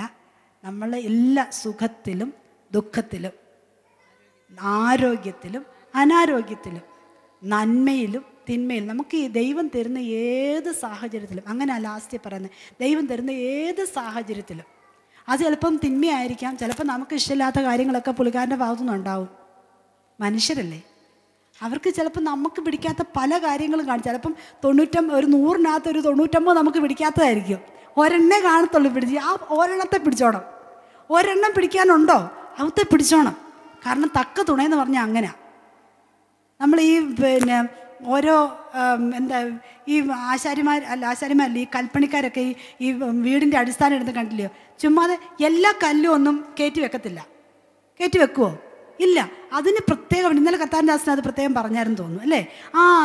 അതിനെ ചെത്തി വെടിപ്പാക്കി അതിനെ ഷെയ്പ്പ് ചെയ്തിട്ടേ അവർ കയറ്റത്തുള്ളൂ. അത് ഷെയ്പ്പ് ചെയ്യാതെ അവിടെ എവിടെയൊക്കെ ഏങ്കോണിച്ചൊക്കെ ഇരിക്കുകയാണെങ്കിൽ ഈ ആശാരിമാരെന്തോ അല്ല ഈ മേശരിമാരെന്തോ ചെയ്യും, ചുറ്റിയും കൊണ്ട് അതിൻ്റെ സൈഡൊക്കെ ഒന്ന് അടിച്ച് പൊട്ടിച്ച് അതിനെ ഷെയ്പ്പുള്ളതാക്കിയിട്ടാണ് ഇങ്ങോട്ട് കയറ്റി വെക്കുന്നത് എന്ന് പറഞ്ഞാൽ. അപ്പോൾ എങ്കിലും ഇത് ചേർത്തുള്ളൂ. അങ്ങനെ ചേരാത്തതൊക്കെ പിന്നെന്ത് ചെയ്യും? അത് മുഴച്ചിരിക്കുക, അല്ലെങ്കിൽ അത് അടന്നു പോകും. ദൈവം നമ്മളെ യോജിപ്പിക്കുമ്പം അങ്ങനെ ചേർത്താം. ദൈവത്തിന് തെറ്റ് പറ്റത്തില്ല. പറ്റുമോ? ദൈവത്തിന് ഒരിക്കലും തെറ്റ് പറ്റത്തില്ല. നമ്മൾ വിചാരിക്കും ദൈവത്തിന് എന്തോ മിസ്റ്റേക്ക് പറ്റിയിട്ടുണ്ട്, എൻ്റെ കല്യാണത്തിൽ ദൈവത്തിന് ഏതാണ്ട് മിസ്റ്റേക്ക് പറ്റി. ഇല്ല, ദൈവത്തിന് ഒരു മിസ്റ്റേക്കും പറ്റിയിട്ടില്ല. നിങ്ങൾക്ക് ചേരേണ്ട ആളിനെ തന്നെ നിങ്ങൾക്ക് തന്നേക്കുന്നത് കേട്ടോ. നമ്മളത് എപ്പോഴും ഓർത്തണം. തക്ക തുണയാണ്. ചേരേണ്ട ആളിനെ തന്നെ. നമ്മളിത് കണ്ണിനകത്ത് ചേരാത്ത ഒത്തിരി സ്ഥലങ്ങളുണ്ട്. അങ്ങനെയല്ല, അവിടെ എല്ലാം അത് ചേരുന്നതെല്ലാം ചേർക്കാൻ വേണ്ടിയിട്ടാണ് നമ്മളെ അങ്ങോട്ട് വിട്ടേക്കുന്നത്. ഈ ചേരാത്തടത്തെല്ലാം ചേർക്കാൻ വേണ്ടിയിട്ടാണ്. Gap fillers ആയിക്കണം. ഗ്യാപ്പ് ഫില്ലേഴ്സ് എന്ന് പറഞ്ഞാൽ എന്താണ്? ഇടിവിൽ നിൽക്കാൻ. അത് എവിടെയാണ് ചേരുന്നത് അവിടെ ആ ഗ്യാപ്പ് ഫില്ല് ചെയ്ത് പോകാനായിട്ടുള്ള ഒരു കൃപ. അത് നമ്മളെ കൊണ്ടേ പറ്റത്തുള്ളൂ. ഇവരെ കൊണ്ടത് പറ്റത്തില്ല. ഇവർക്കതിനുള്ള കപ്പാസിറ്റി ഇല്ല. അതുകൊണ്ടാണ് നമ്മളെ ഇങ്ങനെ എല്ലാം കൊണ്ട് പണിത് വെച്ചേക്കുന്നത് കേട്ടോ. തക്കതുണ. അടുത്തത്, വീട്ടിനകത്ത് ഫലപ്രദമായ മുന്തിരിവള്ളി. വീട്ടിനകത്ത് ഫലപ്രദമായ മുന്തിരിവള്ളി എന്ന് പറയുമ്പം ദേവദാസന്മാരൊക്കെ ഇങ്ങനെ പറയുന്നത് ഞാൻ കേട്ടിട്ടുണ്ട്. വീട്ടിനകത്ത് ഫലപ്രദമായ മുന്തിരിവള്ളിയായിരിക്കും. അതെ, അത് നമ്മൾ ശരിക്കും അണ്ടർലൈൻ ചെയ്യേണ്ട കാര്യമാണ്. വീട്ടിനകത്ത് മുന്തിരിവള്ളി. വീട്ടിന് പുറത്തല്ല. ചിലർ വീട്ടിലൊരു ഫലമില്ല, പുറത്ത് ഭയങ്കര ഫലമാണ്. അതുകൊണ്ട് കാര്യമില്ല. നമ്മുടെ വീട്ടിനകത്ത് നമ്മൾ ഫലം കായ്ക്കണം. ഫലപ്രദമായ ഫലമുള്ള മുന്തിരിവള്ളി ആയിരിക്കണം. അത് 128-ാം സങ്കീർത്തനം 2-ാം വാക്യം. അത് നിന്റെ കൈകളുടെ അധ്വാന ഫലം നീ തിന്നും, നീ ഭാഗ്യവാൻ, നിനക്ക് നന്മ വരും. നിന്റെ ഭാര്യ നിന്റെ വീട്ടിനകത്ത് ഫലപ്രദമായ മുന്തിരിവള്ളി പോലെയും നിന്റെ മക്കൾ നിന്റെ മേശയ്ക്ക് ചുറ്റും ഒലിവ് തൈകൾ പോലെയും ഇരിക്കും. ആമേൻ. അപ്പം നിന്റെ ഭാര്യ നിന്റെ വീട്ടിനകത്ത് ഫലപ്രദമായെന്ന്. ചിലർ ഇങ്ങനെ ദേവദാസന്മാർ പറഞ്ഞ് ഞാൻ കേട്ടിട്ടുണ്ട്. ചിലർ വായിക്കും നിന്റെ ഭാര്യ നിന്റെ വീടിനകത്ത് മത്ത പോലെയും മക്കളെല്ലാം ചോദനം തൈ പോലെ ഇരിക്കണമെന്ന്. അങ്ങനെയല്ല. മത്ത പോലെ എന്ന് പറഞ്ഞു കഴിഞ്ഞാൽ മൂടി വിടാണെങ്കിലും കായ്ക്കുന്ന അയലോക്കത്താണ്. അങ്ങനെ ഇങ്ങനെ ഉള്ള അതല്ല. മുന്തിരിവള്ളി എന്ന് പറയുമ്പോൾ നമ്മൾ ആയിരിക്കും നമ്മുടെ ഭവനത്തിനകത്ത് നമ്മുടെ ഭർത്താവിന് നമ്മളൊരു അനുഗ്രഹമാവണം. മുന്തിരിവള്ളി എപ്പോഴും അനുഗ്രഹത്തെ കാണിക്കുന്ന നമ്മുടെ ഭർത്താവിന് ഒരു അനുഗ്രഹമായിട്ട് നമ്മുടെ സഹോദരിമാർ നമ്മുടെ ഭാര്യമാരെല്ലാം മാറണം കേട്ടോ. അതാണ് മുന്തിരിവള്ളി. മുന്തിരിവള്ളി എന്ന് പറയുമ്പോഴത്തേക്ക് ശരിക്കും മുന്തിരിവള്ളി എന്തിനെ കാണിക്കുന്ന? ഇന്നലെ കർത്താവിൻ്റെ ദാസൻ പറഞ്ഞു. നിങ്ങൾ എത്ര പേര് ശ്രദ്ധിച്ചായിരുന്നു? മുന്തിരിവള്ളി എന്തിനെ കാണിക്കുന്ന? യേശുവിനെ കാണിക്കുക. ഞാൻ സാക്ഷാൽ മുന്തിരിവള്ളി, എൻ്റെ പിതാവ് തോട്ടക്കാരനാണ്. യോഹന്നാൻ സുവിശേഷം 15-ാം അധ്യായത്തിൽ. അപ്പോൾ ഞാൻ സാക്ഷാൽ മുന്തിരിവള്ളി എന്ന് കർത്താവ് പറഞ്ഞിരിക്കുമ്പോൾ ഇവിടെ പറയുകയാണ് നിൻ്റെ ഭാര്യ മുന്തിരിവള്ളി ആയിരിക്കുമെന്ന്. എന്ന് പറഞ്ഞു കഴിഞ്ഞാൽ കർത്താവിനെ റെപ്രസെൻ്റ് ചെയ്താണ് നമ്മൾ ഭൂമിയിൽ നമ്മുടെ കുടുംബത്തിലായിരിക്കുന്നത്. മനസ്സിലായോ? ക്രിസ്തുവിന് പകരം സ്ഥാനാപതികൾ. കേട്ടോ, നമ്മൾ അംബാസഡേഴ്സാണ്, സ്ഥാനാപതികളാണ്. എവിടെ? നമ്മുടെ വീട്ടിലെ സ്ഥാനാപതി നമ്മളാണ്, ഭർത്താവല്ല. ശരിക്കും നമ്മുടെ വീടിൻ്റെ സ്ഥാനാപതി എന്ന് പറഞ്ഞാൽ ആരാ? അവിടുത്തെ അംബാസഡർ എന്ന് പറഞ്ഞാൽ ആരാ? ആ വീട്ടിലെ പെണ്ണാ. അപ്പോൾ ക്രിസ്തുവിനെ കാണുന്നവർ എങ്ങനെയാ? ക്രിസ്തുവിൻ്റെ ദിവ്യ സ്വഭാവത്തിന് നമ്മൾ കൂട്ടാളികളാകുക. നമ്മളിൽ കൂടെ കർത്താവിനെ നമ്മുടെ ഭർത്താവ് കാണട്ടെ, നമ്മുടെ കുഞ്ഞുങ്ങൾ കാണട്ടെ, നമ്മുടെ അയൽവക്കക്കാർ കാണട്ടെ, എല്ലാവരും കാണട്ടെ. ആ വീട്ടിലെ സഹോദരി അവളൊരു അനുഗ്രഹിക്കപ്പെട്ടവളാണ്, അവളൊരു ദൈവമുണ്ട് എന്നുള്ളത് മറ്റുള്ളവർ നമ്മളെ കണ്ട് പറയണം. അതൊരു വലിയ സാക്ഷിയാണ്. നമ്മൾ അവരോട് സുവിശേഷം പറഞ്ഞില്ലെങ്കിലും നമ്മൾ അത് ചെയ്യണം. ഞാൻ സമയം പോകുന്നതുകൊണ്ട് മുമ്പോട്ട് പോവുകയാണ് കേട്ടോ. അടുത്തത്, ഭർത്താവിൻ്റെ ഹൃദയത്തിൻ്റെ സൂക്ഷിപ്പുകാരി. ഭാര്യയെപ്പറ്റി പറയുമ്പോൾ അടുത്തത് പറയുന്നത് ഭർത്താവിൻ്റെ ഹൃദയത്തിൻ്റെ സൂക്ഷിപ്പുകാരി. ഭർത്താവിന്, അതായത് പ്രോവർബ്സ് സദൃശ്യവാക്യങ്ങൾ 31:11 എഴുതിയിട്ടുണ്ട്. എന്താ എഴുതിയിരിക്കുന്നത്? ഭർത്താവിന്റെ ഹൃദയം അവളെ വിശ്വസിക്കുന്നു. ഭർത്താവിന്റെ ഹൃദയം അവളെ വിശ്വസിക്കുന്നു, അവന്റെ ലാഭത്തിന് ഒന്നിനും കുറവില്ല. നമ്മുടെ ഭർത്താവ് നമ്മളെ വിശ്വസിക്കുന്നുണ്ടോ? നിങ്ങളൊന്ന് സ്വയം ചിന്തിച്ച് നോക്കാൻ വേണ്ടി ഇത് പറയുന്നത് കേട്ടോ. നമ്മുടെ ഭർത്താവ് നമ്മളെ വിശ്വസിച്ച് എല്ലാ കാര്യങ്ങളും നമ്മളോട് പറയാറുണ്ടോ? പറയാറില്ലെങ്കിൽ ഇന്നൊരു തീരുമാനം എടുക്കണം. ഭർത്താവിൻ്റെ ഹൃദയം നമ്മളോട് പറ്റിച്ചേരാനായിട്ട് ഭർത്താവിൻ്റെ ഹൃദയം കവർന്നെടുക്കാനുള്ള കഴിവ് നമുക്ക് ദൈവം തന്നിട്ടുണ്ട്. അത് ചെയ്യണം. ഭർത്താവിൻ്റെ നമ്മളെ വിശ്വസിക്കാനായിട്ട് നമ്മളെ ഏൽപ്പിച്ചു കൊടുക്കണം. കള്ളം പറയരുത്. ഒരു തരത്തിലും ജീവൻ പോകേണ്ടി വന്നാലും കെട്ടിയവനോട് കള്ളം പറയല്ല കേട്ടോ. കെട്ടിയവനല്ല, നമ്മൾ ദൈവമക്കൾ, നമ്മൾ ആരോടും കള്ളം പറയാൻ പാടില്ല. പ്രത്യേകിച്ച് നമ്മുടെ ജീവിത പങ്കാളിയോട് ഒരു തരത്തിലും ഭർത്താവിനെ മറിച്ച് നമ്മുടെ ജീവിതത്തിൽ ഒരു കാര്യങ്ങളും ഉണ്ടാകാൻ പാടില്ല. ഞാൻ ഇതൊക്കെ ഇമ്പോർട്ടൻ്റ് ആയതുകൊണ്ടാണ് ഞാൻ ഇതൊക്കെ ഇങ്ങനെ നിന്ന് പറയുന്നത് കേട്ടോ. എനിക്കറിയാം സമയം പോയിക്കൊണ്ടിരിക്കുക. അപ്പം ഭർത്താവ് നമ്മളോട് കാര്യങ്ങൾ പറയണമെങ്കിൽ പുള്ളിക്കാരൻ ആ ഒരു വിശ്വാസം നമ്മളിലുണ്ടായിരിക്കണം. അല്ല, വിശ്വാസം നഷ്ടപ്പെട്ടു കഴിഞ്ഞാൽ പറയത്തില്ല. ട്രസ്റ്റ് ലൂസ് ചെയ്ത് കഴിഞ്ഞാൽ പിന്നെ ഒരു കാര്യം നടക്കുമോ? ഇല്ല. ആ ട്രസ്റ്റ് ലൂസ് ചെയ്യാതിരിക്കണം നമ്മുടെ മിടുക്ക. നമ്മളതുകൊണ്ട് എപ്പോഴും അത് നമ്മൾ വളരെ ശ്രദ്ധിക്കണം കേട്ടോ. കള്ളം പറയരുത്. ഭർത്താവിനെ മറിച്ച് നമ്മുടെ ഫോണ്, നിങ്ങളെല്ലാവരും ഫോൺ യൂസ് ചെയ്യുന്നവരാണ്, മിക്കവാറും എല്ലാവർക്കും ഇപ്പോൾ സ്മാർട്ട് ഫോണാണ്. നമ്മുടെ ഫോണ് നമ്മുടെ ഭർത്താവിന് ആക്സസിബിൾ ആയിരിക്കണം. നിങ്ങൾക്ക് മനസ്സിലാവുന്നുണ്ടോ ഞാൻ പറയുന്നത്? അതെ, നമ്മുടെ ഫോണിനകത്ത് നമ്മുടെ ഭർത്താവ് അറിയാത്ത ബന്ധങ്ങൾ നമ്മുടെ ഫോണിൽ വരാൻ പാടില്ല. നമ്മുടെ ഭർത്താവിനെ കണ്ടു കഴിഞ്ഞാൽ അത് ഇന്നാരാ, അത് ആണായാലും പെണ്ണായാലും. ആണുങ്ങളെ സുഹൃത്തുക്കളാക്കുന്നതിന് യാതൊരു മോശവും ഇല്ല, നമുക്കത് ചെയ്യാം. പക്ഷെ അതിന് ലിമിറ്റ് വെക്കണം, ഒരു ബൗണ്ടറി ഇട്ടോണം കേട്ടോ.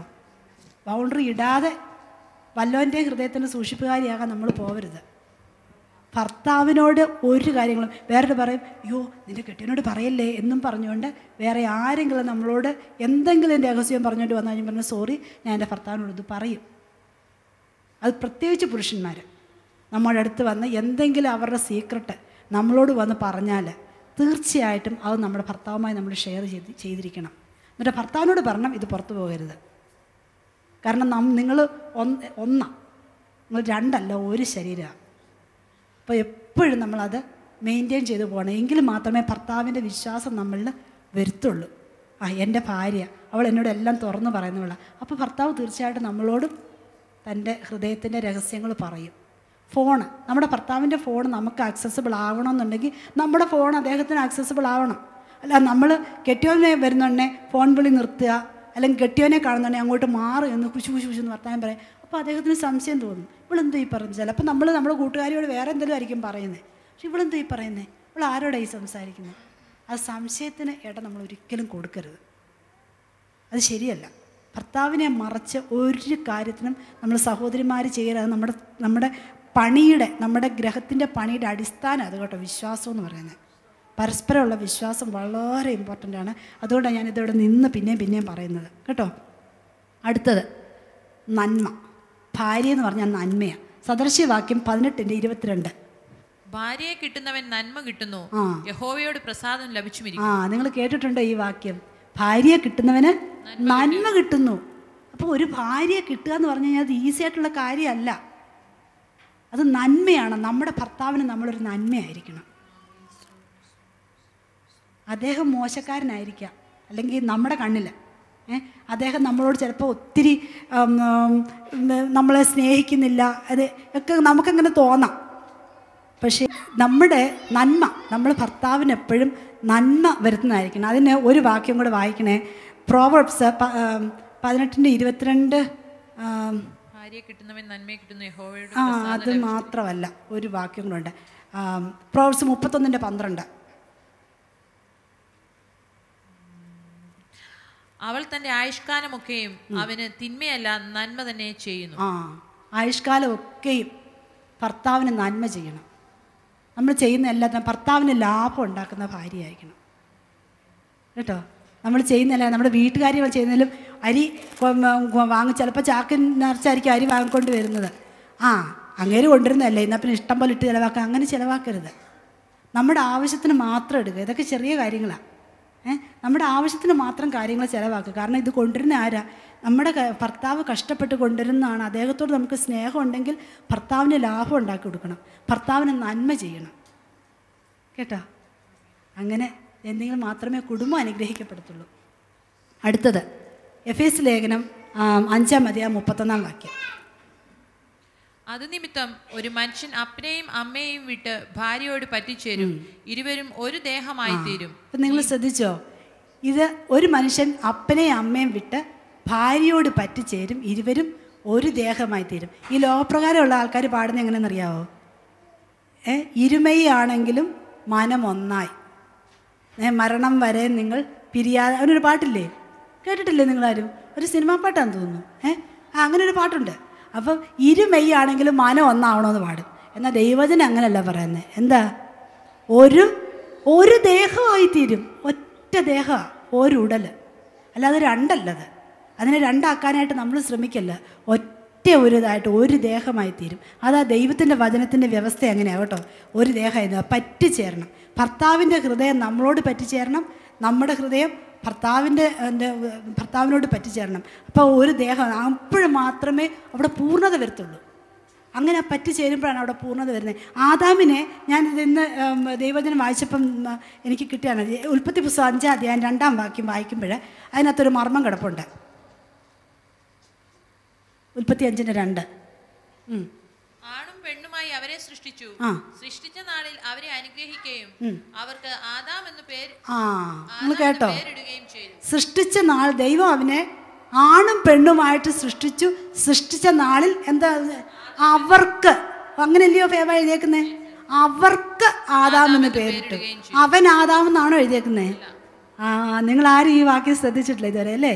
അവർക്ക് ആദാം എന്ന് പേരിട്ടു. അപ്പോൾ അവർ രണ്ടുപേരും, അവിടെ പ്ലൂറല്ല, ബഹുവചനം എഴുതിയേക്കുന്നല്ലേ? അവർ രണ്ടുപേരും ഒരു ദേഹമാണ്. അതുകൊണ്ടാണ് അവർക്ക് ആദാം എന്ന് പേരിട്ടു. ആദാമാണ് ഹൗവായ്ക്ക് ഹൗവ എന്ന് പേരിട്ടത്, ദൈവമല്ല. ആദാം അവിടെ സെപ്പറേറ്റ് ആക്കി സെപ്പറേറ്റ് ആയപ്പോൾ ഹൗവ എന്ന് പേരിട്ടു. പക്ഷെ ദൈവം ഇട്ടേക്കുന്ന പേരെന്തുവാ? ആദാം. അപ്പോൾ ഇവർ രണ്ടുപേരും ഒരു ദേഹമായിട്ടാണ് ദൈവത്തിൻ്റെ പരിശുദ്ധാത്മാവ് കാണുന്ന ഒറ്റയാളായിട്ടാണ്. അതുകൊണ്ട് നമ്മൾ ഇനിയും ആ പാട്ടൊന്നും പാടേണ്ട. ഇരുമെയ്യാണെങ്കിലും മനം ഒന്ന്, അങ്ങനെയല്ല. നമ്മൾ ഒരു മെയ്യായിരിക്കണം, ഒരു മെയ്യ് കേട്ടോ. അതാണ് ഇനി അടുത്ത്. ഇനി അടുത്തത് കൊരിന്ത്യർ ലേഖനം 7-ാം അധ്യായം 7-ാം വാക്യം. അവന്റെ വരവിനാൽ മാത്രമല്ല അവൻ നിങ്ങൾ 1 കൊരിന്ത്യർ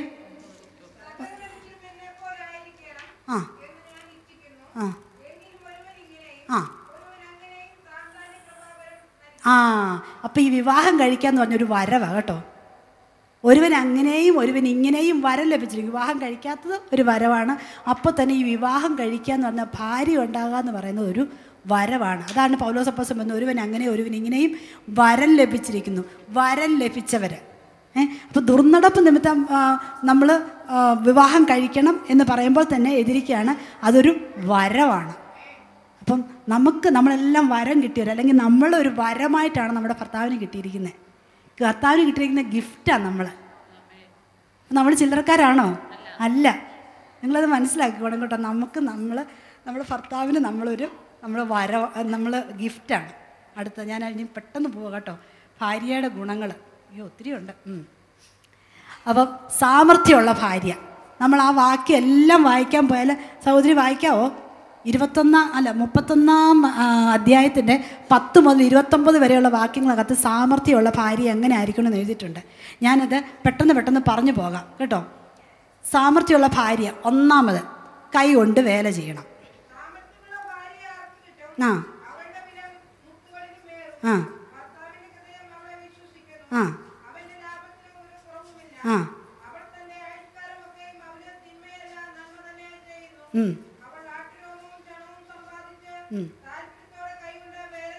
ആ അതെന്നാട്ടെ, അത് അവൾ കൈ കൊണ്ട് വേല ചെയ്യണം. അപ്പം സാമർഥ്യമുള്ള ഭാര്യയുടെ ആദ്യത്തെ ജോലി എന്ന് പറഞ്ഞാൽ എന്താണ്? വേല ചെയ്യണം. വേല ചെയ്യാതെ തിന്നരുത്. രാവിലെ 10 മണി വരെ കിടന്ന് ഉറങ്ങരുത്. വീട്ടിലെ ജോലി ചെയ്യണം. അത് നമുക്ക് തന്നിരിക്കുന്ന നമ്മുടെ ഡ്യൂട്ടി. അത് ഒരിക്കലും അതിനെ പിറുപിറുക്കരുത്. കൈ കൊണ്ട് വേല ചെയ്യണം. അടുത്തത്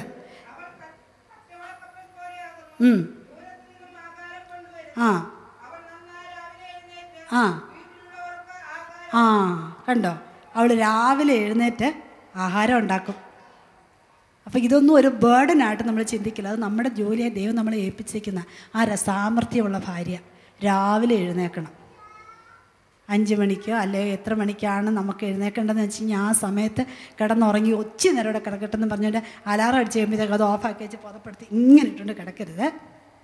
നമ്മൾ രാവിലെ എഴുന്നേറ്റ് വീട്ടിലുള്ളവർക്ക് ആഹാരം ഉണ്ടാക്കണം. നമ്മുടെ ഭർത്താവ് സമയത്തിന് ആഹാരം കഴിച്ചേച്ച് ജോലിക്ക് പോകണം. അവനെ പട്ടിണിയായിട്ട് വിടരുത് കേട്ടോ. വീട്ടിലുള്ളവർക്ക് ആഹാരം കൊടുക്കേണ്ടത് ആ വീട്ടിലെ ഭാര്യയുടെ ചുമതലയാണ്. ഇപ്പം ഞാൻ നിങ്ങൾ മുമ്പേ ആ ട്രയാങ്കിൾ ഞാൻ പറഞ്ഞ ആദ്യം നിങ്ങൾക്ക് ഓർമ്മയുണ്ടല്ലോ, ഭാര്യ നടുക്ക്, അത് നടുക്ക് ഭാര്യയായിട്ട് ചുറ്റും ഈ റിലേഷൻഷിപ്പ് എല്ലാം വരുന്നത് ഞാൻ കാണിച്ചു തന്നില്ലേ. അപ്പോൾ അതിനകത്തുനിന്ന് മനസ്സിലാക്കിക്കോണം ഭാര്യയുടെ ജോലി ഏതൊക്കെ.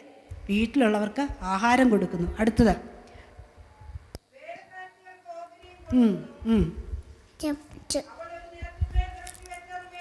ആ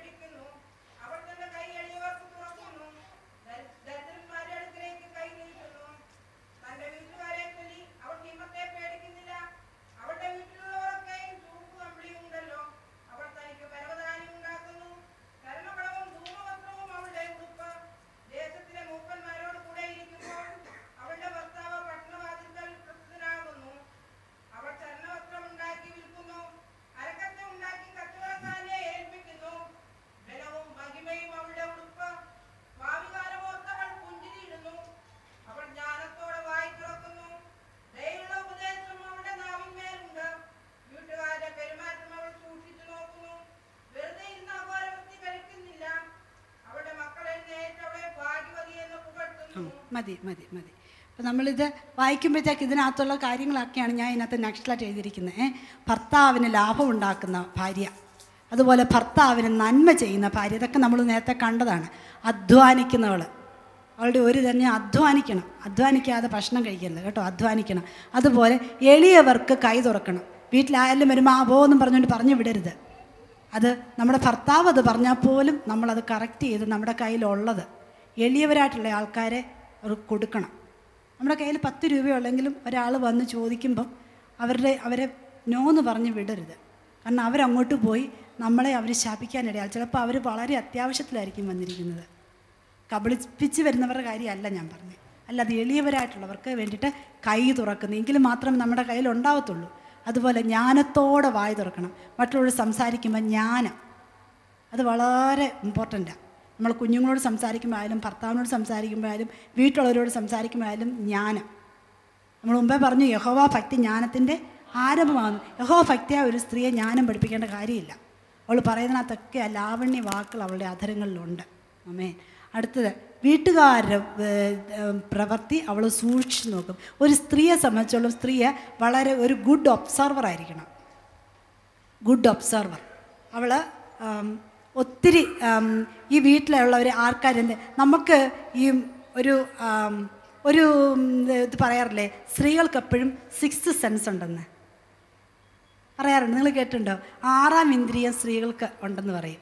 സാധാരണ എല്ലാവർക്കും 5, പെണ്ണുങ്ങൾക്ക് എന്തുണ്ട്? 6 നമ്മൾ പറഞ്ഞിട്ടില്ലേ, വേറെ ആരും കണ്ടുപിടിക്കാത്തൊക്കെ നമ്മൾ കണ്ടുപിടിക്കും. വേറെ ആരും കണ്ടുപിടിക്കാത്തൊക്കെ നമ്മൾ കണ്ടുപിടിക്കും. അതുപോലെ വീട്ടിൽ ആരെങ്കിലും വന്നു കഴിഞ്ഞാൽ അവരെവിടുന്ന് വരുന്നത്, കെട്ടിയവന് ചിലപ്പം ഇതൊന്നും മനസ്സിലാവത്തില്ല, പക്ഷെ നമുക്ക് പെട്ടെന്ന് പിടുത്തം കിട്ടും. മനസ്സിലായോ? കാരണം എന്താണെന്ന് വെച്ച് കഴിഞ്ഞാൽ നമുക്ക് അങ്ങനത്തെ ഒരു ഇതുകൊണ്ടാണ് ദൈവം നമ്മളെ സൃഷ്ടിച്ചിരിക്കുന്നത്. അതുകൊണ്ട് വീട്ടുകാരുടെ പ്രവൃത്തി അവൾ നോക്കുന്നു. അടുത്തത് വെറുതെ ഇരുന്ന് അഹോവൃത്തി കഴിക്കുന്നില്ല. യഹോവ ഭക്തൻ. ഞാനത് പറഞ്ഞതുകൊണ്ട് ഇനി അത് വിട്ടുപോവാ കേട്ടോ. ഇനി വീണ്ടും അടുത്തത് ഭാര്യയുടെ ഗുണങ്ങൾ കണ്ടിന്യൂ ചെയ്യാണ്. ഇമ്പോർട്ടൻ്റ്, കീഴടങ്ങണം കേട്ടോ. നിങ്ങളുടെ ഗുണങ്ങളൊക്കെ ഒന്നാമത്തെ കീഴടങ്ങണം. കീഴടക്കുമല്ല കേട്ടോ. ഭർത്താവ് നമ്മളെ കീഴടക്കാനായിട്ട് നമ്മൾ അനുവാദം കൊടുക്കരുത്. അതിനു മുമ്പേ നമ്മളങ്ങ് കീഴടങ്ങിക്കോണം. എങ്ങനെയാണ് ഈ കീഴടങ്ങേണ്ടത്? കർത്താവിന് ഉചിതമാകും വണ്ണം കീഴടങ്ങണം.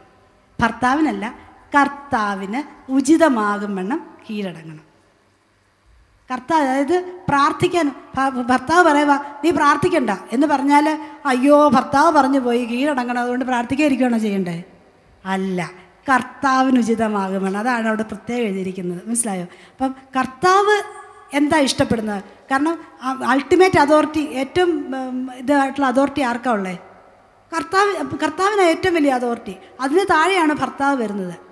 ഭർത്താവിന് താഴെയാണ് നമ്മൾ വരുന്നത്. അപ്പോൾ അതുകൊണ്ട് കർത്താവിന് ഉചിതമാകുമ്പോഴാണ് കീഴടങ്ങേണ്ടത്. അപ്പോൾ ആരാധനയ്ക്ക് പോകണ്ട എന്ന് പറഞ്ഞാൽ നമുക്ക് എന്തെങ്കിലും പഴുതുണ്ടെങ്കിൽ ആരാധനയ്ക്ക് വരിക, അല്ലാതെ കീഴടങ്ങിയിരിക്കുകയാണെന്ന് പറഞ്ഞുകൊണ്ട് പെരയ്ക്കകത്ത് കയറി ഇരിക്കുന്നതല്ല ഇതിവിടെ ഉദ്ദേശിക്കുന്നത്. അതുപോലെ നമ്മളെ കീഴടക്കുമല്ല, നമ്മൾ കീഴടങ്ങുക. അങ്ങനെ കീഴടങ്ങി ജീവിച്ചു കഴിഞ്ഞാൽ നമ്മുടെ ജീവിതം വളരെ മനോഹരമായിട്ട് പോകും. നമ്മൾ ആ വീട്ടിലെ റാണിയാകും. നമ്മൾ കീഴടങ്ങി കൊടുത്താൽ മതി. ആ വീട്ടിലെ റാണി നമ്മളാണ്. അവർ നമ്മുടെ പുറകെ ഇങ്ങനെ നമ്മൾ തുണിത്തൊമ്പെ കെട്ടിയിട്ടേക്കെന്ന് പറഞ്ഞ പോലെ നമുക്കിവരെ റൺ ചെയ്യാൻ പറ്റും.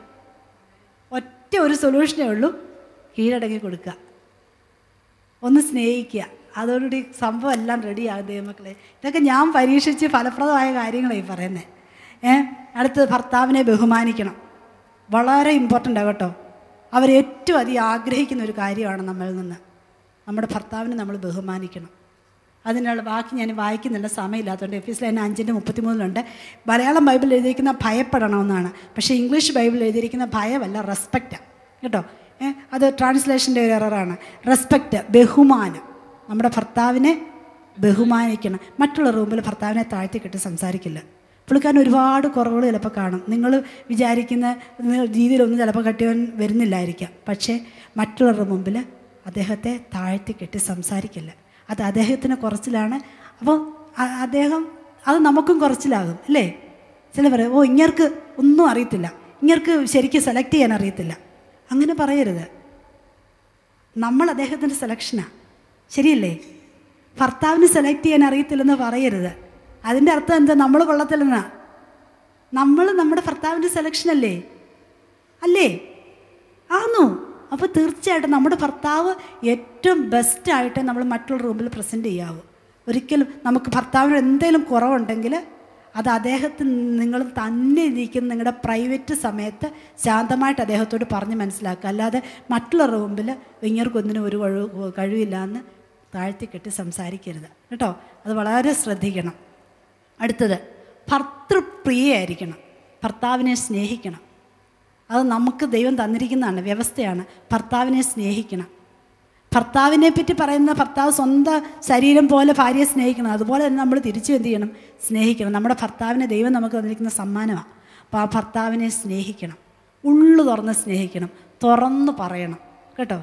അതാണ് നമ്മുടെ കുഞ്ഞുങ്ങളെ സ്നേഹിക്കുന്നത് പോലെ. ആ ഒരു സ്നേഹമല്ല ഭർത്താവിനുള്ള സ്നേഹം നമുക്കറിയാം. പക്ഷെ ആ ഭർത്തൃപ്രിയമാരായിരിക്കണമെന്ന് തീത്തോസിൻ്റെ ലേഖനത്തിൽ എഴുതിയിട്ടുണ്ട്. ഭർത്തൃപ്രിയ. അതുപോലെ നിങ്ങൾക്ക് ഈ റെഫറൻസ് അല്ല എഴുതിയെടുക്കാം, ഞാൻ ഇച്ചിരി സ്പീഡിൽ പോവുകയാണേ. സുബോധമുള്ളവരായിരിക്കണം. സുബോധം, അതായത് ആരോട് എന്ത് സംസാരിക്കണം എന്നുള്ളത് നമ്മൾ പരിജ്ഞാനം പ്രാപിച്ചിരിക്കണം. സഹോദരിമാരുടെ ഏറ്റവും വലിയ പ്രശ്നം എന്ന് പറഞ്ഞാൽ നമ്മുടെ വായിലുള്ള ഈ ചെറിയ അവയവമാണ് നാക്ക് കേട്ടോ. നിങ്ങൾ പറയാം അയ്യോ ഇതൊക്കെയാണോ പറയുന്നത്? ഇതൊക്കെ പറയാനില്ലേ നമ്മളെല്ലാം കൂടി വന്നിരിക്കുന്നത്? ഇവരുടെ മുമ്പേ ഇതുപോലെ നമുക്ക് പറയാൻ പറ്റുമോ? നമുക്ക് നമ്മളെ തന്നെ കുറ്റം പറഞ്ഞെങ്കിൽ ഇപ്പോഴല്ലേ പറ്റുള്ളൂ. അതുകൊണ്ട് നമ്മുടെ നാക്ക് വളരെ ഒരു വലിയ പ്രശ്നക്കാരനാണ് കേട്ടോ. ഈ ചെറിയ ഈ അവയവം വലിയ കാട് കത്തിക്കും. അതുകൊണ്ട് എപ്പോൾ പറയണമെന്നുള്ളത് നമ്മൾ ദൈവത്തോട് ചോദിച്ച് അതിനുള്ള സുബോധം പ്രാപിച്ചിരിക്കണം. ഞാൻ എൻ്റെ ഒരു അനുഭവം ഞാൻ പറയാം. ഞാൻ എൻ്റെ ഹസ്ബൻഡിനെ ഞങ്ങൾ കല്യാണം എൻ്റെ ഹസ്ബൻഡ് ഒരു കത്തോലിക്ക കുടുംബത്തിൽ നിന്ന് ഒറ്റയ്ക്ക് വിശ്വാസി വന്നയാളാണ്. ആ സമയത്ത് ഒറ്റയ്ക്കേ ഉള്ളായിരുന്നു. ഞാൻ ഒരു പാസ്റ്റർ മകളായിട്ട് ജനിച്ചു വളർന്ന. നിങ്ങൾക്കറിയാലോ ആ പാസ്റ്ററെ ആ ഒരു ജീവിതശൈലിയാണ്. ഞാൻ ജനിച്ചപ്പോൾ തന്നെ ഞാനത് കണ്ട് കേട്ട് വളർന്നതാണ്. ഞങ്ങളുടെ വീട്ടിലെല്ലാവരും പാസ്റ്റേഴ്സും ഉപദേശിമാരെ തട്ടിട്ട് നടക്കണ്ടെന്ന് പറഞ്ഞ പോലെ അതുപോലെ എപ്പോഴും ഉപദേശിമാർ വരുന്ന ഒരു വീടാണ് ഞങ്ങളുടെ വീട്. ആ വീട്ടിൽ നിന്ന് ഒരു കത്തോലിക്ക കുടുംബത്തിലേക്ക് എന്നെ കെട്ടിക്കൊണ്ട് വന്നപ്പോൾ എൻ്റെ ഹസ്ബൻഡ് മാത്രമേ ഉള്ളൂ വിശ്വാസത്തിൽ. ആ സമയത്തൊക്കെ എനിക്കറിയില്ല നമ്മൾ എന്ത് സംസാരിക്കാം, എന്ത് സംസാരിച്ചുകൂടാ. കാരണം അവരെല്ലാം കാത്തലിക്സാണ്. ആ ഒരു ബാക്ക്ഗ്രൗണ്ടിലാണ്. നമുക്ക് ശരിക്കും അവിടെ നിന്ന് പ്രാർത്ഥിക്കാനുള്ള സ്വാതന്ത്ര്യമില്ല, അങ്ങനെയൊന്നുമില്ല. ആ സമയത്ത് ഞാൻ പ്രാർത്ഥിച്ച ഒറ്റ ഒരു കാര്യമാണ്, കർത്താവെ ഒരു നല്ല ഭാര്യയായിരിക്കാനുള്ള കൃപ. അത് മാത്രം എനിക്ക് മതി, വേറെ ഒന്നും വേണ്ട. അല്ലാതെ ഒരു പണമോ അല്ലെങ്കിൽ വേറെ അങ്ങനെയൊന്നുമില്ല. എനിക്കൊരു നല്ല ഭാര്യയായിരിക്കാനുള്ള ഒരു കൃപ, എൻ്റെ നാവിനെ സൂക്ഷിക്കാനുള്ള കൃപ. കാരണം നമ്മൾ എന്തെങ്കിലും നമ്മുടെ നാക്കിൽ നിന്ന് വീണ് കഴിഞ്ഞാൽ അത് തിരിച്ചെടുക്കാൻ പറ്റത്തില്ല. അത് വീണതാണ്. നമ്മൾ പിന്നെ എത്ര സോറി അതിൻ്റെ പുറത്ത് കിടന്ന് ചോദിച്ചാലും അത് അവിടെ കിടക്കത്തേ ഉള്ളൂ, അല്ലേ? വായിൽ നിന്ന് പോകുന്ന വാക്കും കയ്യിൽ നിന്ന് പോകുന്ന കല്ലും തിരിച്ചെടുക്കാൻ പറ്റത്തില്ല. അതുകൊണ്ട് സുബോധത്തോടെ സഹോദരിമാരെ നമ്മൾ ഇടപെടണം കേട്ടോ. അത് നമ്മുടെ കുടുംബത്തിൽ ആരംഭിക്കണം, അത് സഭയിലും എല്ലായിടത്തും സുബോധം. അടുത്തത് പാതിവൃത്യം. അത് നിങ്ങൾക്ക് ഞാൻ പറയാൻ തന്നെ അറിയാമല്ലോ അതിൻ്റെ അർത്ഥം. ഭർത്താവല്ലാതെ വേറൊരു റിലേഷൻഷിപ്പും നമ്മുടെ ജീവിതത്തിൽ ആ രീതിയിൽ ഉണ്ടാകാൻ പാടില്ല. അഥവാ ആരിലെങ്ങനെ വന്നു കഴിഞ്ഞാലും നോ പറയേണ്ട അടുത്ത് നോ പറയണം. നമ്മുടെ ലിമിറ്റേഷൻ നമ്മൾ കണ്ടറിഞ്ഞ് നിൽക്കണം. നോ പറഞ്ഞ ഒരാളെ കൊണ്ടുവരുന്ന ഒരു ലിമിറ്റുണ്ട്.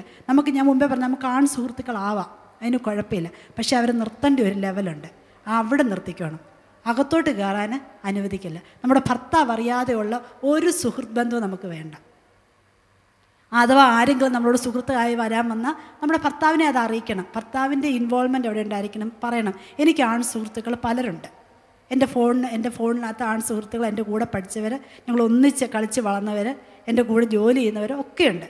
അവരുടെയൊക്കെ നമ്പറുകളൊക്കെ എൻ്റെ ഇതിനകത്തുണ്ട്. എന്നാൽ എൻ്റെ ഭർത്താവിന് അറിയാൻ പറ്റാത്ത ഒരു ബന്ധവും എൻ്റെ ഫോണിനകത്തില്ല. അവരെല്ലാം എൻ്റെ ഭർത്താവിനെ അറിയാം, അവരുടെ വീട്ടുകാരെയും എല്ലാം അറിയാം. അപ്പോൾ അതാണ് നമ്മൾ എപ്പോഴും ട്രാൻസ്പെറൻ്റ് ആയിരിക്കണം നമ്മുടെ റിലേഷൻഷിപ്പ്. ഭർത്താവുമായിട്ടുള്ള അതിനകത്ത് സുതാര്യത വളരെ ഇമ്പോർട്ടൻ്റാണ്. സുതാര്യമായിരിക്കണം. അടുത്തത് ദയ. അത് നമുക്കറിയാം, ദയ, കരുണയുണ്ടായിരിക്കണം. നിർമ്മലമായി നടക്കണം. അവിശ്വാസിയായ ഒരു ഭർത്താവ് വിശ്വാസിയായ ഒരു ഭാര്യയ്ക്കുണ്ടെങ്കിൽ എന്താ ദൈവം ചെയ്തിരിക്കുന്നത്? അവരുടെ നിർമ്മലമായ നടപ്പ് കണ്ട ഭർത്താവും കൂടെ ചേർന്ന് വരാനിടയാകും. നിങ്ങളുടെ ഭർത്താവ് നിങ്ങളുടെ ആരാധനയ്ക്ക് വരുന്നില്ലയോ, വിഷമിക്കേണ്ട, നിർമ്മലമായിട്ട് അങ്ങ് നടന്നാൽ മതി. ആ ഭർത്താവ് നിങ്ങളുടെ ഒപ്പം ചേർന്ന് വരും. ഞാനൊരു സ്റ്റോറി ഞാൻ കേട്ടത്, അദ്ദേഹത്തിൻ്റെ പേര് ഞാൻ മറന്നുപോയി. ഇന്ദിരാഗാന്ധിയുടെ പ്രൈവറ്റ് സെക്രട്ടറി ആയിട്ടിരുന്ന ഒരു മനുഷ്യന്, അതിൻ്റെ ആ ഗ്രൂപ്പിലുണ്ടായിരുന്ന ഒരു മനുഷ്യന്. അദ്ദേഹം ബ്രാഹ്മിൻസ്, വളരെ ക്രൂവലായി മനുഷ്യന്. അദ്ദേഹത്തിൻ്റെ ഭാര്യ ഒരു വിശ്വാസിയാണ്. ഈ മനുഷ്യന് ഇവർ ചർച്ചയിൽ പോകുന്നതോ ഒന്നും ഇഷ്ടമല്ല. ഇവർ ഒത്തിരി ഉപദ്രവിക്കും. എന്നാലും ഇവർ ഈ ഭർത്താവ് ഇല്ലാത്ത സമയത്തൊക്കെ ചർച്ചയിൽ പോകും. അപ്പോൾ ഈ മനുഷ്യൻ ഇങ്ങോട്ട് വന്നു കഴിയുന്നുടനെ ഈ ഭർത്താവിൻ്റെ കാലിന് ഈ താഴെ ഇരുന്ന് ഈ സഹോദരി ഷൂസ് അഴിച്ച് എടുത്ത് വെക്കുക. ഭർത്താവ് ഇതെല്ലാം ഇവരെ കൊണ്ട് ചെയ്യിക്കുന്നത്. അയാൾ തന്നെ ഷൂസൊന്നും ഊരത്തില്ല. ഭർത്താവ് ഇവൾ കുനിഞ്ഞിരുന്ന് എല്ലാം അഴിക്കുന്ന ഉടനെ ആയാലും ഇവളിങ്ങനെ പ്രാർത്ഥിക്കുകയും ഒക്കെ ചെയ്യുമ്പം ഇവളിങ്ങനെ സ്തോത്രം പറയുമ്പോൾ ഈ ഭർത്താവിന് ദേഷ്യമാണ്. ആ മനുഷ്യനാണെങ്കിൽ ആ ഷൂസും കാലിട്ട് ഒരൊറ്റ ചവിട്ട് ഈ സ്ത്രീയെ തൊഴിച്ചു. ഇവരാണെങ്കിൽ അപ്പുറത്ത് പോയി മറിഞ്ഞ് വീണ് ഇവരുടെ തല പൊട്ടി ഈ ചോര ഇങ്ങനെ ഒഴുകുകയാണ്. ആ ചോര ഒഴുകുമ്പോൾ ഈ സ്ത്രീ അത് തൂത്ത് കളഞ്ഞേച്ച് പോയി. ആ കാലം ഒരു പിറുപിറുപ്പില്ലാതെ, അല്ലെങ്കിൽ നിങ്ങൾ എന്നോട് എന്താ ഇത് ചെയ്തെന്ന് ചോദിച്ചുകൊണ്ട് വഴക്കുണ്ടാക്കാതെ അവർ സ്തോത്രം പറഞ്ഞുകൊണ്ട് പിന്നെയും ആ ഷൂസ് അഴിച്ചു മാറ്റി. അപ്പോൾ ചോദിച്ചു, നീ ഇത്ര ഞാൻ നിന്നോട് ഇങ്ങനെ കാണിച്ചിട്ട് നീ എന്നോട് എത്ര സ്നേഹമായിട്ട് ഇടപെടുന്നത്? അതെൻ്റെ കർത്താവ് എന്നെ അങ്ങനെയാണ് പഠിപ്പിച്ചത്. അപ്പോൾ അത് ആ സഹോദരൻ്റെ ആറ്റിറ്റ്യൂഡിനെ മാറ്റി അദ്ദേഹം രക്ഷയിലേക്ക് വരാനായിട്ട് ഇടയായിത്തീർന്നു. ഇതൊരിത് ഞാൻ കേട്ടതാണ്. അപ്പം ഇങ്ങനെയുള്ള കാര്യങ്ങൾ നമ്മൾ ശ്രദ്ധിക്കണം. 12 മണിയായി. അടുത്തത് നിർമ്മലമായി നടക്കണം, സൗമ്യമായും സാവധാനതയുള്ള മനസ്സ്. നിങ്ങൾക്കറിയാമല്ലോ അത്. സൗമ്യമായിട്ട് സംസാരിക്കണം, സാവധാനതയോടെ സംസാരിക്കണം. അടുത്തത് പറഞ്ഞു പോകാം. അടുത്തത് എന്തുകൊണ്ട് പ്രശ്നങ്ങളുണ്ടാകുന്നു? ഇത് ഞാൻ പറഞ്ഞങ്ങ് വിടുക കേട്ടോ. ഈ പ്രശ്നങ്ങൾ എന്തുകൊണ്ടാണ് ഉണ്ടാകുന്നതെന്ന് ചോദിച്ചാൽ, കുടുംബ ബന്ധത്തിലെ അനധികൃതമായ ഇടപെടലുകൾ. ഇത്ര എല്ലാം ചെയ്താലും എന്തുകൊണ്ടാണ് വീട്ടിൽ പ്രശ്നങ്ങളുണ്ടാകുന്നത്? ഈ ആവശ്യമില്ലാത്ത ഇടപെടലെന്ന് പറഞ്ഞു കഴിഞ്ഞാൽ, അതായത് നമ്മളിവിടെ അമ്മാവിയമ്മമാർ ഉണ്ടെങ്കിൽ പ്രത്യേകം ശ്രദ്ധിക്കുക. അമ്മാവിയമ്മമാർ നാത്തുമാരൊക്കെ ഉണ്ടെങ്കിൽ പ്രത്യേകം ശ്രദ്ധിക്കണം. നിങ്ങൾ ഒരാൾ മകൻ കല്യാണം കഴിച്ചുകൊണ്ട് വന്നാൽ അവരെ അവരുടെ വഴിക്ക് വിടുക. മനസ്സിലായോ? ആവശ്യമില്ലാതെ അവരുടെ ജീവിതത്തിൽ ഇടപെടാതിരിക്കുക. അതൊരു പഠിക്കേണ്ട പ്രത്യേക പാഠമാണ്. കാരണം നമ്മുടെ മക്കളാണ്. എനിക്ക് 2 ആൺകുഞ്ഞുങ്ങളാണ്. ഞാൻ അവരെ ഇപ്പോൾ വളരെ എൻ്റെ പെറ്റായിട്ടാണ് ഞാൻ അവരെ വളർത്തിക്കൊണ്ട് വരുന്നത്. അവരുടെ എല്ലാ കാര്യത്തിലും ഞാൻ ഇടപെടുന്നതുകൊണ്ട് അവരെ എല്ലാം നോക്കുന്നുണ്ട്. നാളെ അവർ വിവാഹം കഴിച്ച ഒരു പെണ്ണ് അവരുടെ ജീവിതത്തിൽ, ജീവിതത്തിൽ ഒരു പെണ്ണ് വന്നു കഴിയുമ്പോഴത്തേക്ക് ഞാനിപ്പോൾ കാണിക്കുന്നത് പോലെ എനിക്ക് പിന്നെ കാണിക്കാൻ പറ്റത്തില്ല. ഞാൻ അങ്ങനെ ചെന്ന് കഴിഞ്ഞാൽ അത് റോങ് ആണ്. എൻ്റെ മോനല്ലേ, നീ ഇപ്പോഴല്ലേ ഇങ്ങോട്ട് വന്നേ? നോ, അവരെ അവരുടെ വഴിക്ക് വിടുക. അതാണ് പല കുടുംബത്തിലും പ്രശ്നങ്ങളുണ്ടാക്കുന്നത്. ഇൻലോസിൻ്റെ ആവശ്യമില്ലാത്ത ഇടപെടലുകൾ. മനസ്സിലായോ? അപ്പോൾ നമ്മൾ അവരെ അവരൊരു സെപ്പറേറ്റ് കുടുംബമായെന്നുള്ളത് നമ്മൾ അക്സെപ്റ്റ് ചെയ്യണം. അനധികമായിട്ട്. അടുത്തത് കാര്യപ്രാപ്തി ഇല്ലായ്മ. ഇതൊക്കെ വളരെ ഇമ്പോർട്ടൻ്റ് ആയതുകൊണ്ടാണ് എനിക്ക് കാര്യപ്രാപ്തി ഇല്ലായ്മ എന്ന് പറഞ്ഞാൽ പലതും നോക്കിക്കണ്ട് ചെയ്യാൻ അറിയത്തില്ല.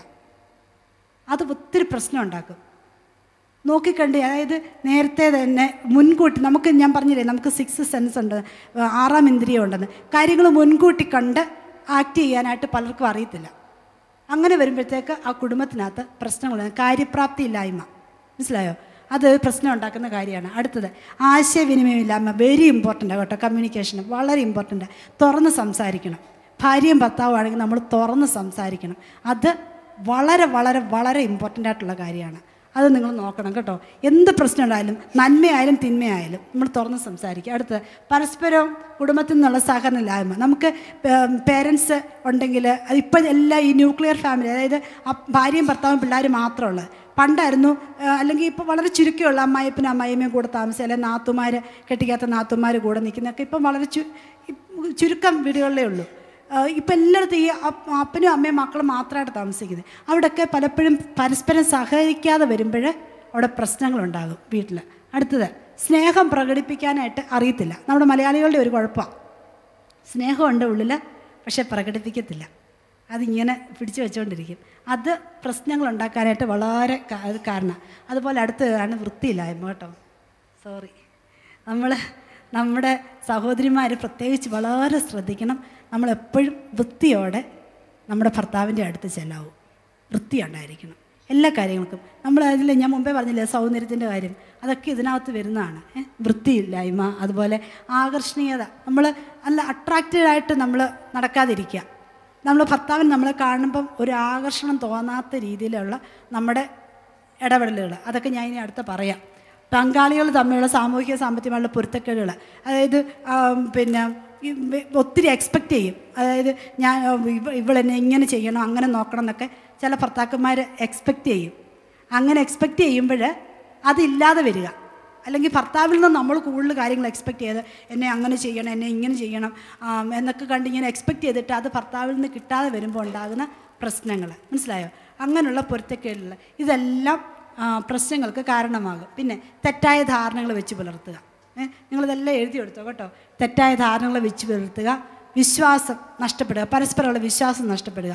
അങ്ങോട്ടും ഇങ്ങോട്ടും ഭർത്താവ് അത് നോക്കി ഇത് നോക്കി അങ്ങനെ ആരെയാണ് നോക്കിയത് എന്നൊക്കെ ഇങ്ങനെ പുറകെ നടന്ന് ചെക്ക് ചെയ്യുക. അല്ലെങ്കിൽ എന്തെങ്കിലും കണ്ട് അവിടെ ആ വിശ്വാസം നഷ്ടപ്പെട്ട, പരസ്പരമുള്ള വിശ്വാസം നഷ്ടപ്പെട്ടാൽ കുടുംബത്തിൽ പ്രശ്നങ്ങളുണ്ടാകും.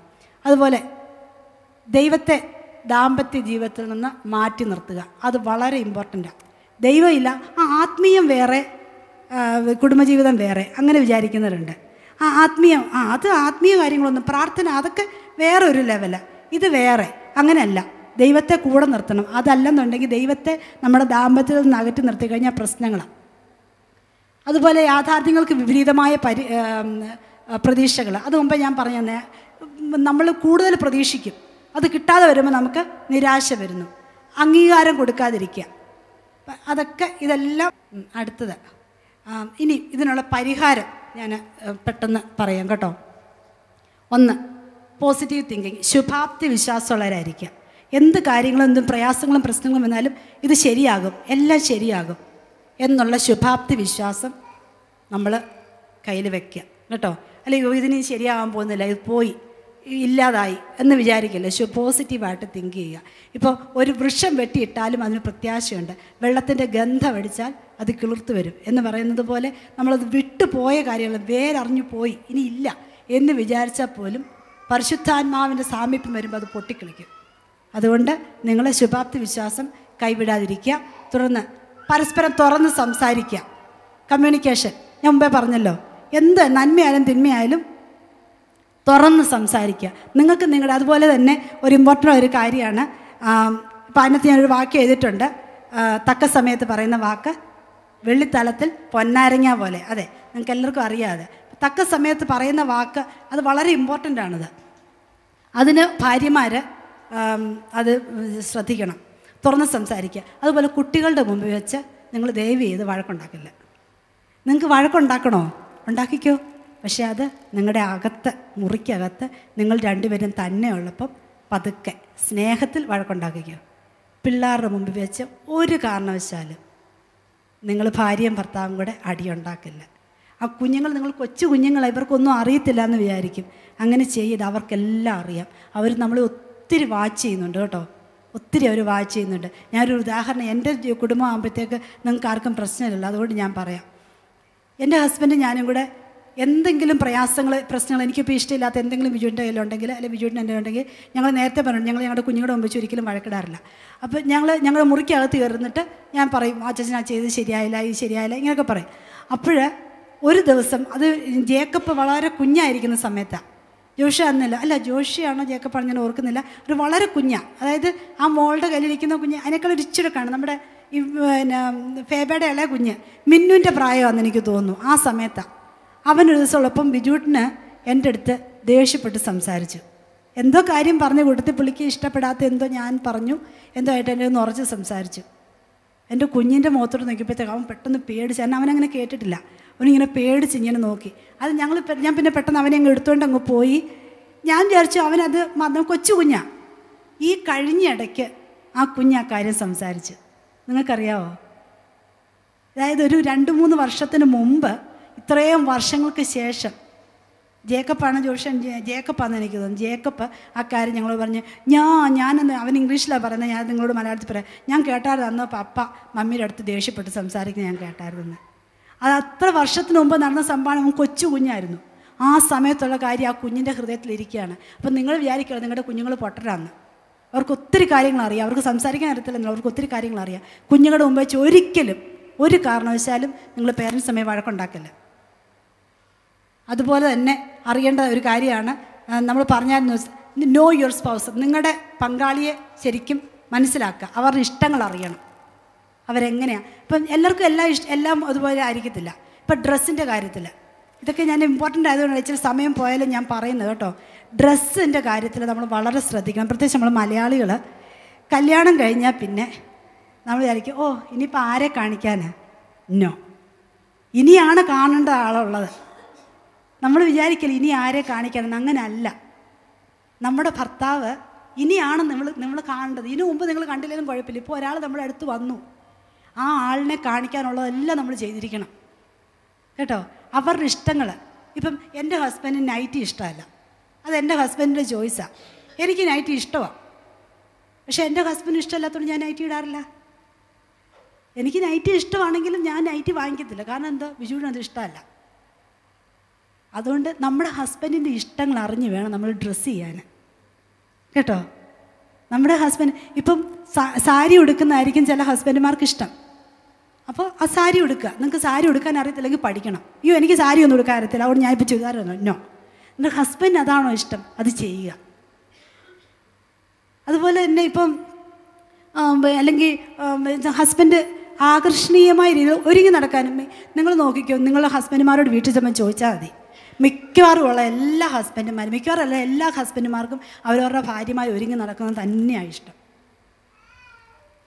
അതുകൊണ്ട് നമ്മളത് ശ്രദ്ധിച്ച് അവരുടെ മുമ്പിൽ നമ്മൾ നീറ്റായിട്ട് നടക്കണം, വൃത്തിയായിട്ട് കുളിച്ച് വൃത്തിയായിട്ട്. എല്ലാ ദിവസവും കുളിക്കാനും ഇഷ്ടമില്ലേ, എല്ലാ ദിവസവും കുളിച്ചില്ലെങ്കിലും നിങ്ങൾ നീറ്റായിട്ട് വൃത്തിയായിട്ട് നടക്കണം, വൃത്തിയായിട്ട്.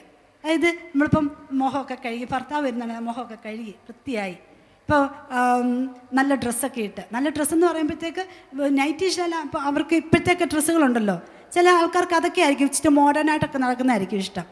ഇട്ടോ, നിങ്ങൾ ആരെയും നിങ്ങൾ മൈൻഡ് ചെയ്യുന്നേ, നാട്ടുകാരെയോ ഒന്നും മൈൻഡ് ചെയ്യണ്ട. നിങ്ങളുടെ ഭർത്താവാണ്, നിങ്ങളുടെ കുടുംബമാണ് പണിയുന്നത്, നാട്ടുകാരുടെ കുടുംബമല്ല. നിങ്ങളുടെ ഭർത്താവിന് അതാണോ ഇഷ്ടം, നിങ്ങളത് ചെയ്യുക ആകർഷണീയമായ രീതിയിൽ. കാരണം എന്താണെന്നറിയാമോ, ഞാനത് പറഞ്ഞുതരാം. ഭർത്താക്കന്മാർക്ക് ഈ ആണുങ്ങളുടെ സ്വഭാവം എന്നറിയാം. ഇവിടെ ഇപ്പം നമ്മൾ മാത്രമുള്ളതുകൊണ്ട് ഞാൻ പറയുകയാണ്, അവർക്ക് കാഴ്ചയിലാണ് അവരുടെ സ്നേഹം ഇരിക്കുന്നത്. നിങ്ങൾക്കറിയാമോ അത്? നമ്മളെപ്പോലെ അല്ല അവരെ ദൈവം സൃഷ്ടിച്ചേക്കുന്നത്. നമുക്ക് എല്ലാം കേൾക്കുന്നതിനകത്താണ്. നമ്മുടെ കെട്ടിയവൻ വന്നേച്ച് നീ നല്ല സുന്ദരിയായിരിക്കുന്നടി എന്ന് പറയുന്നത് നമുക്ക് ഭയങ്കര സന്തോഷമാണ്. അത് നമുക്ക് കേൾവിയാണ്, കേൾവി. പക്ഷേ ആണുങ്ങൾക്ക് അങ്ങനെയല്ല. അവരോട് നിങ്ങൾ ചെന്നേച്ച് അയ്യോ നിങ്ങൾ നല്ലതെന്ന് പറഞ്ഞാൽ അവർക്ക് ഇഷ്ടമാണ്. പക്ഷെ എന്നാലും അവർക്ക് കൂടുതലായിട്ടും അവർക്ക് കാഴ്ചയിലാണ് അവർക്ക് നമ്മളുള്ള ആകർഷണീയത വരുന്നത്. അതുകൊണ്ട് നമ്മളെപ്പോഴും അവരുടെ മുമ്പിൽ നീറ്റായിട്ടും ആകർഷണീയമായിട്ടും ഡ്രസ്സ് ചെയ്തിരിക്കണം കേട്ടോ. നിങ്ങൾക്ക് മനസ്സിലാവുന്നുണ്ടോ ഞാനീ പറയുന്നതൊക്കെ? വളരെ ഇമ്പോർട്ടൻ്റ് ആയതുകൊണ്ടാണ് സമയം പോയിട്ട് ഞാനിത് പറയുന്നത്. നമ്മളെപ്പോഴും ശ്രദ്ധിക്കേണ്ട ഒരു കാര്യമാണ് സ്നേഹം പ്രകടിപ്പിക്കുന്നത്. അവർ സ്നേഹം പ്രകടിപ്പിക്കുന്ന നമ്മൾ സ്നേഹം പ്രകടിപ്പിക്കുന്നവരെ അല്ല. അതുകൊണ്ടാണ് ഞാൻ പറയുന്നത് നമ്മുടെ പങ്കാളിയെ നമ്മൾ അറിയണം. അവരുടെ ഈ ലവ് ലാംഗ്വേജ് ഉണ്ട്, സ്നേഹത്തിൻ്റെ ഭാഷ. ഇപ്പം എൻ്റെ ഹസ്ബൻഡിൻ്റെ സ്നേഹത്തിൻ്റെ ഭാഷയായിരിക്കത്തില്ല നിങ്ങളുടെ ഹസ്ബൻഡിൻ്റെ സ്നേഹത്തിൻ്റെ ഭാഷ വേറെ ആയിരിക്കും. അത് നമ്മുടെ ഭർത്താവിനെ നമ്മൾ മനസ്സിലാക്കുക, അറിയുക. എൻ്റെ ഭർത്താവിന് ഞാൻ ഇങ്ങനെ നിന്നാൽ ഇഷ്ടമാണ്, നമുക്കറിയാമല്ലോ. കാരണം നിങ്ങളുടെ ഭർത്താവിനെ നിങ്ങൾക്കല്ലാതെ വേറെ ആർക്കും അറിയാവുന്ന ഏറ്റവും കൂടുതൽ നമുക്ക് തന്നെ നമ്മുടെ ഭർത്താവിനെ അറിയാവുന്നല്ലേ. അപ്പോൾ അവരുടെ മുമ്പിൽ നമ്മൾ അങ്ങനെ തന്നെ നിൽക്കാൻ ശ്രമിക്കണം. അതൊക്കെ കുടുംബജീവിതം മുമ്പോട്ട് കൊണ്ടുപോകുന്നതിൻ്റെ അടിസ്ഥാന കാര്യങ്ങളാണ് ഞാനീ പറയുന്നത്. ഇത് മലയാളികളായ നമുക്ക് പലപ്പോഴും അറിയത്തില്ല. നിങ്ങൾ ഞാൻ അമേരിക്കയിൽ ജീവിക്കുന്ന ഒരാളായതുകൊണ്ട് എനിക്കറിയാം. അവിടെ ഈ 80-85 വയസ്സ് എന്ന തള്ളമാർ പോലും നിങ്ങൾക്ക് അത്ഭുതമാണ്. പക്ഷേ അവർ പോലും ലിപ്സ്റ്റിക്ക് ഉപയോഗിക്കും. അവർ കയ്യിലെല്ലാം നെയിൽ പോളിഷ്. നിങ്ങൾ ആരും ലിപ്സ്റ്റിക്ക് ഉപയോഗിക്കണമെന്ന് നെയിൽ പോളിഷ് ഇടണമെന്നല്ല ഞാനീ പറഞ്ഞു വരുന്നത്. പക്ഷേ അവരെല്ലാം നെയിൽ പോളിഷ് ചെയ്തും ലിപ്സ്റ്റിക്ക് ചെയ്തും അവർ പിരിവെല്ലാം നീറ്റായിട്ട് വൃത്തിയാക്കി തലമുടിയൊക്കെ നല്ല രീതിയിൽ അവർ എപ്പോഴും ബ്യൂട്ടി ക്ലിനിക്കിൽ അവർ കൂടെ പോയി അവർ മുഖമൊക്കെ ഫേഷ്യൽ ചെയ്ത് വൃത്തിയായിട്ട് നടക്കുന്നത്. അത് എന്തിനാന്ന് ചോദിച്ചു കഴിഞ്ഞാൽ ഈ അടിസ്ഥാന തത്വം ആണുങ്ങൾക്ക് കണ്ണിലാണ് അട്രാക്ഷൻ ഇരിക്കുന്നത്. മനസ്സിലായോ? നിങ്ങൾ വേറെ ആണുങ്ങളെ ഒന്നും അട്രാക്റ്റ് ചെയ്യേണ്ട, പക്ഷെ നിങ്ങളുടെ ഭർത്താവിനെ നിങ്ങൾ അട്രാക്റ്റ് ചെയ്തേ പറ്റൂ. അത് നിങ്ങളുടെ ധർമ്മമാണ് സഹോദരിമാരെ, അത് നിങ്ങളുടെ ധർമ്മമാണ്. വേറെ ആരാണ് നിങ്ങളുടെ ഭർത്താവിനെ അട്രാക്റ്റ് ചെയ്യേണ്ടത്? വല്ലവരും വന്ന് നിങ്ങളുടെ ഭർത്താവിനെ അട്രാക്ട് നിങ്ങൾക്ക് ഇഷ്ടപ്പെടുമോ? ഇഷ്ടപ്പെടുത്തില്ലെങ്കിൽ മര്യാദയ്ക്ക് നടക്കണം. നിങ്ങൾക്കത് ഇഷ്ടമല്ലെന്നുണ്ടെങ്കിൽ നിങ്ങൾ മര്യാദയ്ക്ക് നിങ്ങളുടെ കെട്ടിയവൻ്റെ മുമ്പിൽ നടക്കുക, നല്ലതായിട്ട് ഒരുങ്ങി വൃത്തിയായിട്ട്. അതുപോലെ സ്നേഹം പ്രകടിപ്പിക്കുന്നത് ഇപ്പം ഞാൻ ഇനിയും വേറൊരു കാര്യം ഡോർ അടിച്ചിട്ടില്ല കേട്ടോ. നമുക്ക് പലപ്പോഴും ഉണ്ടല്ലോ ഈ ആണുങ്ങൾക്ക് അവരുടെ സ്നേഹം അവർ പ്രകടിപ്പിക്കുന്നത് സെക്ഷൽ റിലേഷൻഷിപ്പിൽ കൂടെയാണ്. മനസ്സിലായോ? അത് അടുത്തായിട്ടുള്ളതാണ് സ്നേഹം പ്രകടിപ്പിക്കുക എന്ന് പറഞ്ഞത്. ഞാൻ അതാണ് ഉദ്ദേശിച്ചത്. സ്നേഹം പ്രകടിപ്പിക്കുക എന്ന് പറയുമ്പോൾ നമ്മൾ മലയാളികൾക്ക് അത് ഭയങ്കര വിമുഖതയാണ് അതൊക്കെ കേൾക്കുന്നത്. ഞാൻ ഒരു നേഴ്സാണ്. ഞാൻ നേഴ്സ് മാത്രമല്ല, ഒരു നേഴ്സ് പ്രാക്ടീഷണറാണ്, ഡോക്ടർ കൂട്ടാണ്. അപ്പോൾ ഞാൻ എൻ്റെ പേഷ്യൻസിൻ്റെ അടുത്തെല്ലാം എഡ്യൂക്കേഷൻ കൊടുക്കാറുണ്ട്. അതുകൊണ്ട് എനിക്കിത് സംസാരിക്കുന്നത് യാതൊരു ബുദ്ധിമുട്ടുമില്ല. അതുകൊണ്ടാണ് ഞാൻ ഇന്ന് 20 വയസ്സിന് മുകളിലുള്ളവർ ഇങ്ങോട്ട് വന്നാൽ മതി എന്ന് പറഞ്ഞതിൻ്റെ കാര്യം കുട്ടികളെ ഇത് കേൾപ്പിക്കാതിരിക്കാൻ വേണ്ടിയിട്ടാണ്. സെക്ഷൽ റിലേഷൻഷിപ്പിന് വിവാഹ ജീവിതത്തിൽ വളരെയധികം പങ്കുണ്ട്. നിങ്ങൾ വിചാരിക്കുന്ന പോലെയല്ല ഇനിയിപ്പോൾ എന്തോ സെക്സ്, അങ്ങനല്ല. ആണുങ്ങൾക്ക് എന്നാൽ ഞാനൊരു ഇതിനകത്ത് വായിച്ചു, ആണുങ്ങൾക്ക് എത്ര കാലം വരെ ഈ സെക്ഷൽ ഇറോഷൻസ്, ഈ ലൈംഗിക ഉത്തേജനം ഉണ്ടാകുമെന്ന്. അപ്പം അതിന് മറുപടി കൊടുത്ത അദ്ദേഹം പറഞ്ഞത് മരിച്ചു കഴിഞ്ഞിട്ട് ഒരു 5 മിനിറ്റ് കൂടെ കാണുമെന്ന് പറഞ്ഞു. ഞാൻ പറഞ്ഞത് മരിച്ചു കഴിഞ്ഞിട്ട് ഒരു 5 മിനിറ്റ് കൂടെ ഇത് കാണും, അത് കഴിഞ്ഞ് അത് പോവുള്ളൂ എന്ന് പറഞ്ഞു കേട്ടോ. അപ്പോൾ നിങ്ങളിപ്പോൾ ഒന്ന് ചിന്തിച്ച് നോക്കണം. നിങ്ങളുടെ ഹസ്ബൻഡ് ഒരു പക്ഷേ നിങ്ങളുടെ അടുത്ത് ഇത് പറയുന്നില്ലായിരിക്കാം, പക്ഷേ ഇതാണ് അതിൻ്റെ സത്യം. ഓക്കെ. അപ്പം ഭാര്യ ഭർത്തൃ ബന്ധത്തിൽ ലൈംഗിക ബന്ധത്തിന് വളരെ ഇമ്പോർട്ടൻസ് ഉണ്ട്, വളരെ വലിയ ഇമ്പോർട്ടൻസ് ഉണ്ട്. നമ്മളത് അയ്യേ ഇച്ചീച്ചി എന്ന് പറഞ്ഞ് കളയാനുള്ള സാധനമല്ല. അത് ദൈവം നിങ്ങൾക്ക് തന്നിരിക്കുന്ന കഴിവാണ്. ഈ ലൈംഗികത്വം നമുക്ക് എല്ലാവർക്കും ഉണ്ടത്. ഇല്ലെന്നുണ്ടെങ്കിൽ നിങ്ങൾ കല്യാണം കഴിക്കേണ്ട ആവശ്യമേ ഇല്ലായിരുന്നു. ശരിയാണോ? നിങ്ങൾ എന്തിനാണ് കല്യാണം കഴിച്ചേ? എന്തിനാണ് നിങ്ങളെ കല്യാണം കഴിപ്പിച്ച പ്രായമായപ്പം? വീട്ടുകാരെല്ലാം കൂടി എങ്ങാണ്ടെന്നൊക്കെ തേടി പിടിച്ച് എന്തിനാണ് കൊണ്ട് തന്നത്? ജീവിതം ആസ്വദിക്കാൻ വേണ്ടിയിട്ടാണ്. ഇതൊരു നീഡ്, ഇത് നമ്മുടെ ഒരു ആവശ്യമാണ്. നമ്മൾ ഭക്ഷണം കഴിക്കുന്ന പോലെയുള്ള നമ്മുടെ ഒരു ആവശ്യമാണ് ലൈംഗിക ഉത്തേജനം. അത് സ്ത്രീകളും ലൈംഗിക ഉത്തേജനക്കാരുണ്ട്, പുരുഷന്മാരും ഉണ്ട്. പുരുഷന്മാർക്ക് അത് ഇച്ചിരി കൂടുതലായിട്ടല്ല, അവരത് ഇച്ചിരി പ്രകടിപ്പിക്കും, നമ്മളത് കുറച്ച് ഹൈഡ് ചെയ്യും. അതാണ് നമ്മളും അവർ തമ്മിലുള്ള വ്യത്യാസം. അവർ പ്രകടിപ്പിക്കുന്നത് എങ്ങനെയാണെന്ന് ചോദിച്ചു കഴിഞ്ഞാൽ അവർക്ക് കാഴ്ചയിലാണ് അവരുടെ എല്ലാ ഇൻസ്റ്റിങ്ക്റ്റും ഇരിക്കുന്നത്. അവർ കണ്ടാണ് അതല്ലേ സുന്ദരിയായ ഒരു പെണ്ണിന്, ഇപ്പോൾ ഈ സിനിമാ പോസ്റ്ററുകളൊക്കെ നിങ്ങൾ കണ്ടിട്ടില്ലേ? ഈ സുന്ദരിയായ ഒരു പെണ്ണിനെ കണ്ടു, അല്ലെങ്കിൽ അങ്ങനെ എന്തെങ്കിലും ഈ ഇതൊക്കെ കണ്ടു കഴിഞ്ഞാൽ അവർക്ക് പെട്ടെന്ന് ഇറോഷൻ ഉണ്ടാകും, അവർക്ക് പെട്ടെന്ന് അതിനുള്ള ഒരു താല്പര്യം ഉണ്ടാകും. പക്ഷെ നമുക്കത് താല്പര്യം ഉണ്ടാവില്ല. അപ്പോൾ ഞാൻ പറഞ്ഞത് നിങ്ങൾക്ക് മനസ്സിലായല്ലോ. അപ്പോൾ ഇവർക്ക് ഈ കാഴ്ചയിലാണ് ഇതിരിക്കുന്നത്. അതുകൊണ്ടാണ് ഒരു സ്ത്രീ തുണിയില്ലാതെ നിൽക്കുന്നോ അല്ലെങ്കിൽ എന്തെങ്കിലും എന്തെങ്കിലും അങ്ങനെയുള്ള കാര്യങ്ങളൊക്കെ കാണുമ്പോൾ ഇവർക്ക് പെട്ടെന്ന് ഇറോഷൻ ഉണ്ടാകും. അതുകൊണ്ട് ഈ കണ്ണിലിരിക്കുന്നത്. പക്ഷെ നമുക്കങ്ങനെ ഉണ്ടാകത്തില്ല. നമുക്കിപ്പോൾ ആരെങ്കിലും ഒരു പുരുഷൻ്റെ നഗ്നമായ ശരീരം കണ്ടാൽ നമുക്കൊന്നും തോന്നത്തില്ല, പ്രത്യേകിച്ച് തോന്നുമോ? ഓക്കെ, അത്രേ ഉള്ളൂ. അതിപ്പോൾ ഞങ്ങൾ നേഴ്സുമാർ, ഞങ്ങൾ സ്ഥിരം ഒരു 5-6 എണ്ണത്തിനെങ്കിലും എല്ലാ ദിവസം കാണാറുണ്ട്. പക്ഷേ എന്തും കണ്ടോട്ട് ഞങ്ങൾക്ക് അത് ഉടനെ കാണുമ്പോൾ ഒരു രോഷം നമുക്ക് തോന്നത്തില്ല. കാരണം നമ്മളെ ദൈവം അങ്ങനെയാണ് ഉണ്ടാക്കി വെച്ചേക്കുന്നത്. പക്ഷേങ്കിലും നമുക്ക് കേൾവിയിലാണ്. നമ്മുടെ ഹസ്ബൻഡ് നമ്മളോട് വന്ന് ഐ ലവ് യു, ഞാൻ നിന്നെ സ്നേഹിക്കുന്നു, നീ ഒത്തിരി നല്ലവളാണ്, നന്നായിരിക്കുന്നു, നീ ഇന്ന് ചെയ്ത് കുക്ക് ചെയ്ത് നന്നായിരിക്കുന്നു കേട്ടോ, എനിക്ക് ഒത്തിരി ഇഷ്ടപ്പെട്ടു എന്നൊക്കെ പറഞ്ഞാൽ നമുക്ക് ഭയങ്കര സന്തോഷമാണ്. അല്ല ഞാൻ നിന്നെ ഒത്തിരി സ്നേഹിക്കുന്നുണ്ടെന്നൊക്കെ പറഞ്ഞാൽ നമുക്ക് കേൾവിയാണ്. നമുക്ക് ആ ഒരു ഉത്തേജനം ഉണ്ടാകും നമുക്ക് കേൾവിക്കകത്തൂടെ. പക്ഷെ അവർക്ക് അങ്ങനെയല്ല. അത് നമ്മൾ മനസ്സിലാക്കണം. അത് മനസ്സിലാക്കി ബിഹേവ് ചെയ്യുമ്പോഴാണ് കുടുംബജീവിതം സക്സസ് ആവുന്നത് കേട്ടോ. ഇത് നിങ്ങൾക്ക് എത്ര പേർക്ക് ഇത് നേരത്തെ അറിയാമെന്ന് എനിക്കറിയത്തില്ല. എനിക്കറിയാവുന്നതുകൊണ്ട് ഞാനിത് പറഞ്ഞു തരിക. അതുകൊണ്ട് നന്നായി ഡ്രസ്സ് ചെയ്യുക, നല്ല രീതിയിൽ നിങ്ങളുടെ ഭർത്താവിന് ആകർഷണീയമായ രീതിയിൽ നിങ്ങൾ ഡ്രസ്സ് ചെയ്ത് ഭർത്താവിന് മുമ്പിൽ ചെല്ലുക. അതുപോലെ ഞാൻ വേറൊരു ഇമ്പോർട്ടൻ്റ് കാര്യം പറയാം. ഒരിക്കലും സെക്സിന് വേണ്ടി നിങ്ങളുടെ ഭർത്താവ് നിങ്ങളുടെ മുമ്പിൽ കെഞ്ചാൻ അനുവദിക്കരുത്. അയ്യോ ഈ സിസ്റ്റർ എന്തൊക്കെ ഈ പറയുന്നതെന്നാണ് നിങ്ങൾ നോക്കുന്നത്. ഞാൻ പറയുന്നത് വളരെ സത്യമായ കാര്യമാണ്. അവർക്ക് നിങ്ങളുടെ അടുത്തേ വരാൻ പറ്റത്തുള്ളൂ. അവർ വേറെ ആരുടെ അടുത്ത് പോകും? നിങ്ങൾ പറ. വേറൊരു അടുത്ത് പോയാൽ നിങ്ങൾക്ക് ഇഷ്ടപ്പെടുമോ? ഇഷ്ടപ്പെടത്തില്ല. അപ്പോൾ എന്ത് ചെയ്യണം? നിങ്ങൾ ഒരിക്കലും അവരുടെ മുമ്പിൽ, അവർ നിങ്ങളുടെ മുമ്പിൽ അത് കെഞ്ചാനിടയാവരുത്. അല്ലെന്നുണ്ടെങ്കിൽ എന്തെങ്കിലും ഒന്നി പഴിച്ച് രണ്ടാകുമ്പോഴത്തേനും നമ്മൾ പിണങ്ങി കിടന്നിട്ട് ഇല്ല നിങ്ങൾ പോകും, നിങ്ങളുടെ പണി നോക്കുക എന്ന് പറഞ്ഞ് നമ്മൾ മാറിക്കിടക്കുമ്പം അവരുടെ ഹൃദയത്തിനകത്ത് അവർക്ക് നമ്മളോട് ഭയങ്കര ദേഷ്യം തോന്നും. അത് അവർക്ക് ഭയങ്കര ഇറിറ്റേഷൻ ഉണ്ടാക്കുന്ന കാര്യമാണ്. അതുകൊണ്ട് ഒരിക്കലും നിങ്ങൾ അങ്ങനെയുള്ള കാര്യങ്ങൾ ചെയ്യരുത്. ഇതൊക്കെ ഒരു നല്ല ഭാര്യയായിരിക്കാനുള്ള കാര്യങ്ങളാണ് ഞാൻ ഈ പറഞ്ഞു തരുന്നത് കേട്ടോ. ഇതൊക്കെ വളരെ അടിസ്ഥാനപരമായിട്ടുള്ള കാര്യങ്ങളാണ്.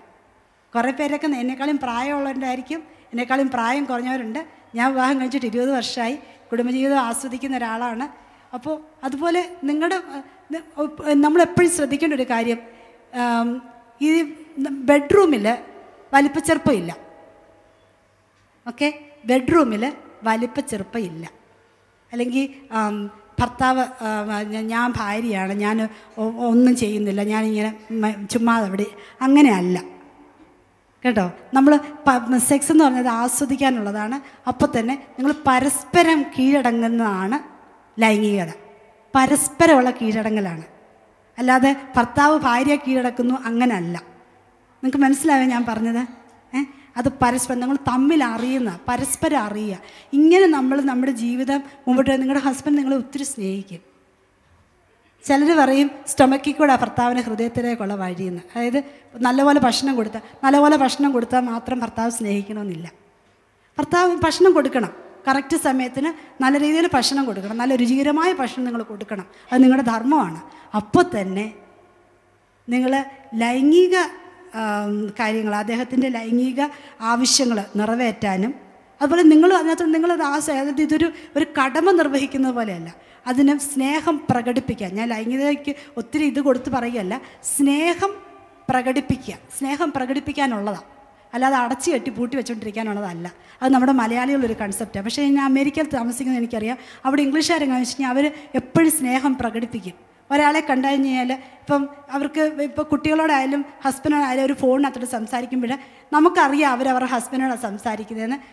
അവർ പറയുന്നത് എന്താണെന്ന് നമുക്ക് കേൾക്കേണ്ട ആവശ്യമില്ല. അവരുടെ മുഖത്തെ എക്സ്പ്രഷനിൽ നമുക്ക് മനസ്സിലാകും അവരുടെ ഹസ്ബൻഡോടാണ് സംസാരിക്കുന്നതെന്ന്. കാരണം ആ സംസാരത്തിൻ്റെ ത്രൂ ഔട്ട്, ആ സംസാരത്തിനിടയ്ക്ക് ഒരു 3-4 പ്രാവശ്യങ്ങൾ അവർ ഐ ലവ് യു എന്ന് പറയാറുണ്ട്. നമുക്കാരെങ്കിലും നമ്മളോട് നമ്മുടെ ഹസ്ബൻഡ് തന്നെ ഐ ലവ് യു എന്ന് പറയുമ്പോൾ അയ്യേ എന്ന് പറയും. അങ്ങനെയല്ല. അതിന് ഞാൻ നിന്നെ സ്നേഹിക്കുന്നു, അത് അദ്ദേഹം പറയുന്നത് നമ്മളതിനെ അക്സെപ്റ്റ് ചെയ്യുക. തിരിച്ച് ഞാനും നിങ്ങളെ സ്നേഹിക്കുന്നു തിരിച്ചൊന്ന് പറഞ്ഞു, ഭയങ്കര സന്തോഷം അവർക്ക് കേട്ടോ. ഇതൊക്കെ ഒരു ഭാര്യ എന്നുള്ള നിലയിൽ നിങ്ങൾ അറിഞ്ഞിരിക്കുന്നതാണ്. ഇങ്ങനെ ഒരു കുടുംബം കെട്ടിപ്പൊക്കാമെങ്കിൽ നിങ്ങളുടെ ജീവിതം, നിങ്ങളുടെ കുടുംബം സ്വർഗമാകും. ഞാൻ ഈ പറഞ്ഞതിനകത്ത് നിങ്ങൾക്ക് എന്തെങ്കിലും ഇതുണ്ടോ, പ്രയാസമുണ്ടോ? ഈ പറഞ്ഞു തന്നത് ആവശ്യമുള്ള കാര്യമായിരുന്നോ? ആവശ്യമുള്ള കാര്യമല്ല. നിങ്ങൾക്ക് എന്തെങ്കിലും ഇതിനകത്ത് സംശയങ്ങളൊക്കെ ഉണ്ടെന്നുണ്ടെങ്കിൽ പിന്നീട് എൻ്റെ അടുത്ത് ചോദിക്കാം കേട്ടോ. അടുത്ത വളരെ ഇമ്പോർട്ടൻ്റ് ആയിട്ടുള്ള കാര്യം ഇതോടെ പറഞ്ഞ് നിർത്തുകയാണ്, പ്രാർത്ഥനാ ജീവിതം. ഇത് മറ്റേതൊക്കെ ഉണ്ടെന്ന് പറഞ്ഞാലുണ്ടല്ലോ, പിന്നെ ഞാനിപ്പോൾ ഈ പറഞ്ഞതുപോലെ സ്നേഹം പ്രകടിപ്പിക്കുന്നുണ്ട്, എല്ലാം ഉണ്ടെന്ന് പറഞ്ഞാലും ഇതില്ലെങ്കിലുണ്ടല്ലോ, ഇതിനെല്ലാം ഇതാ മാർഗം, 0. പ്രാർത്ഥനാ ജീവിതം. എന്തുകൊണ്ടാണെന്നറിയാമോ? എക്ലീസിയാസ്റ്റിസ് സഭാപ്രസംഗികളുടെ പുസ്തകം 4-ാം അധ്യായം 12-ാം വാക്യത്തിൽ പറയുന്നുണ്ട്, മുപ്പിരി ചരട് വേഗത്തിൽ അറ്റുപോകയില്ല, മുപ്പിരി ചരട് എന്ന് പറഞ്ഞാൽ എന്തുവാ? 3 സ്ട്രെയിൻസ് ഇട്ട് വെച്ചത്. അതായത് ഭാര്യയും ഭർത്താവും ദൈവവും.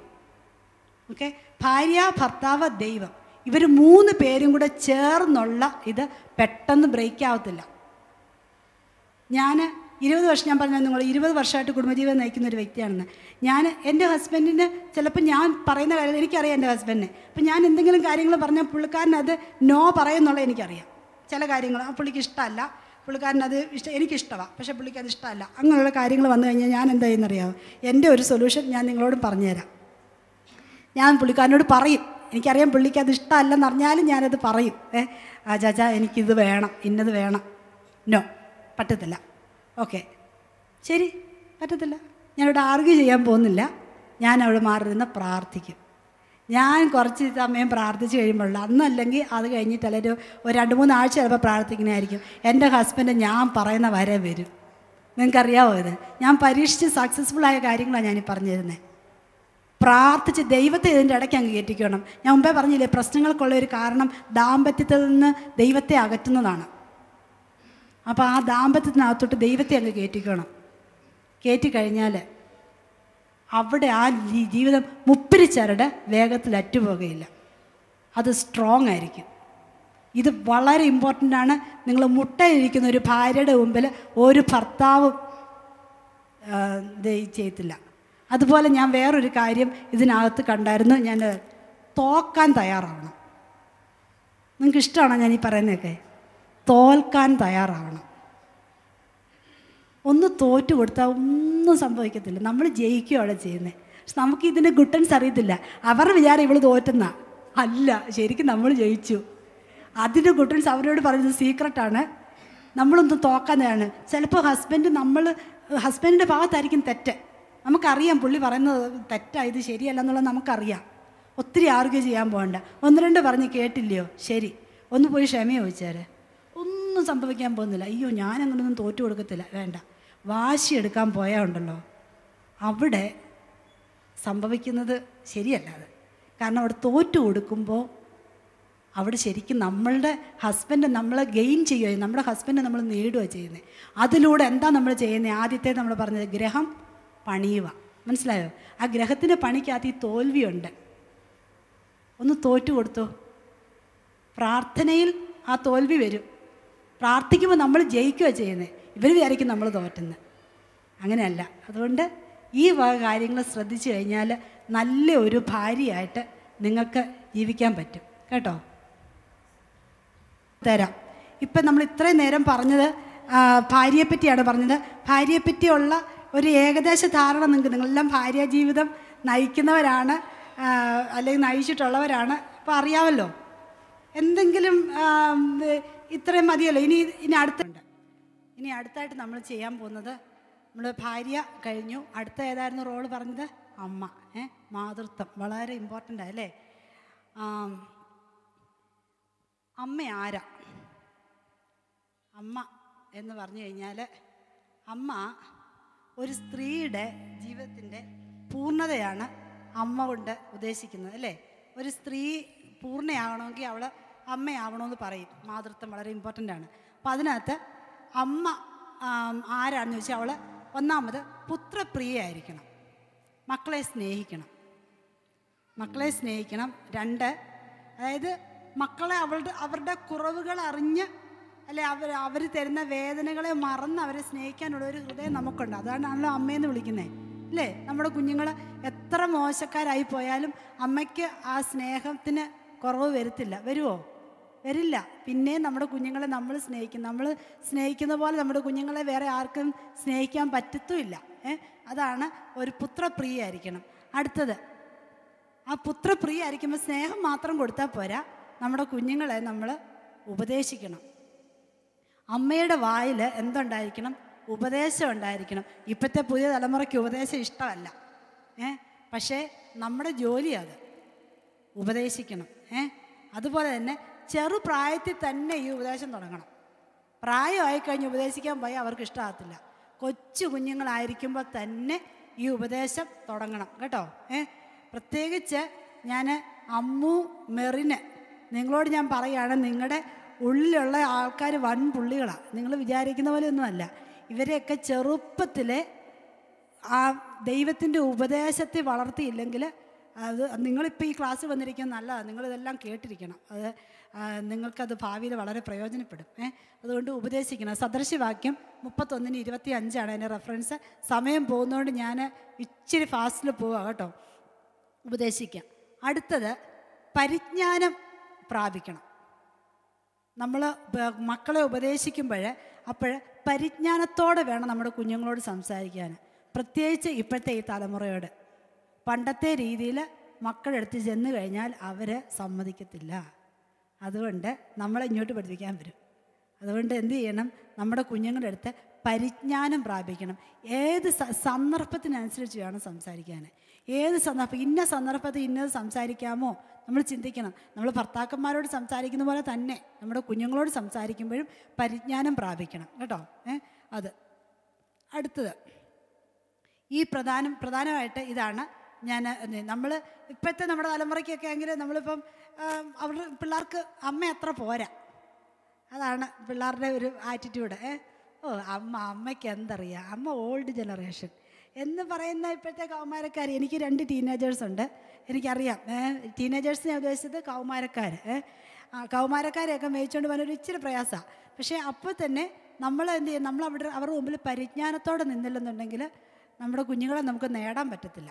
അതുകൊണ്ട് അമ്മയെന്ന് പറഞ്ഞാൽ അമ്മ പുത്രപ്രിയയായിരിക്കണം, അമ്മ ഉപദേശിക്കുന്നവളായിരിക്കണം, അതുപോലെ അമ്മ പരിജ്ഞാനം പ്രാപിച്ചവളായിരിക്കണം.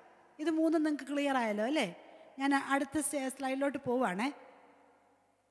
ഇതിനകത്ത് ഒരമ്മയെ ഞാൻ ഉദാഹരണത്തിന് എടുക്കുക കേട്ടോ. നമ്മൾ റാഹേലിനെയും ലേയെയും കണ്ട പോലെ ഇവിടെ ഒരു അമ്മ വരുന്നു.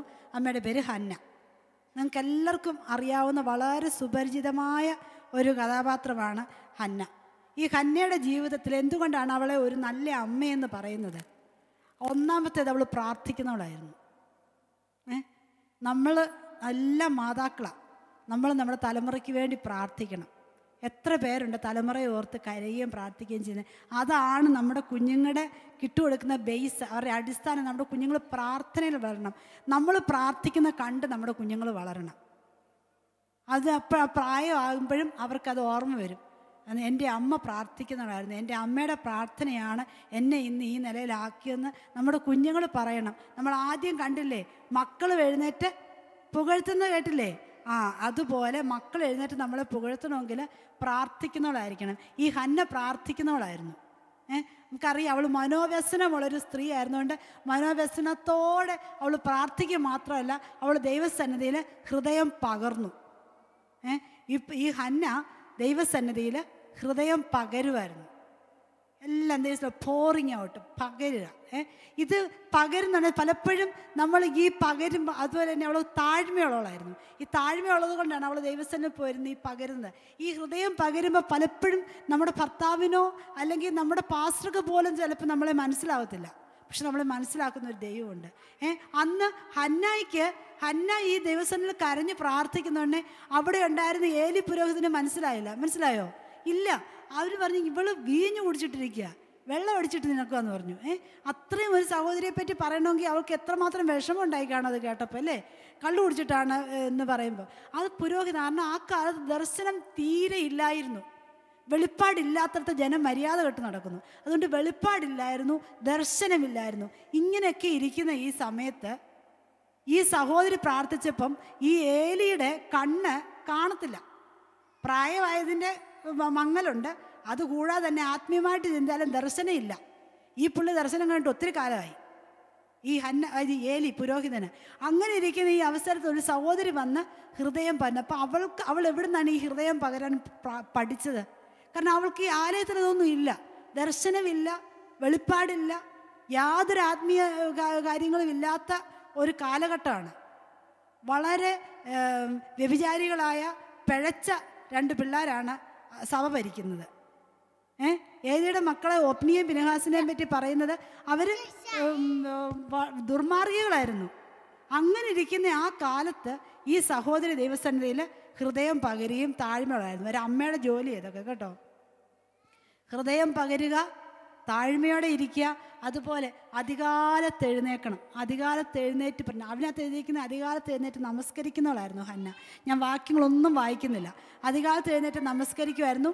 നമുക്ക് നമസ്കാരം നല്ല പ്രാർത്ഥന, രാവിലെ എഴുന്നേറ്റ് പ്രാർത്ഥിക്കണം. എത്ര സഹോദരിമാരുണ്ട് ഇവിടെ രാവിലെ കുടുംബ പ്രാർത്ഥന നടത്തുന്ന? എത്ര പേരുണ്ട് ഇവിടെ? കുറച്ച് കയ്യേ ഞാൻ കാണുന്നുള്ളൂ. സ്തോത്രം. നമ്മൾ ഇന്ന് അതിനൊരു ക്രമീകരണം ഉണ്ടാക്കിയേച്ച് ഇവിടുന്ന് പോകാവൂ.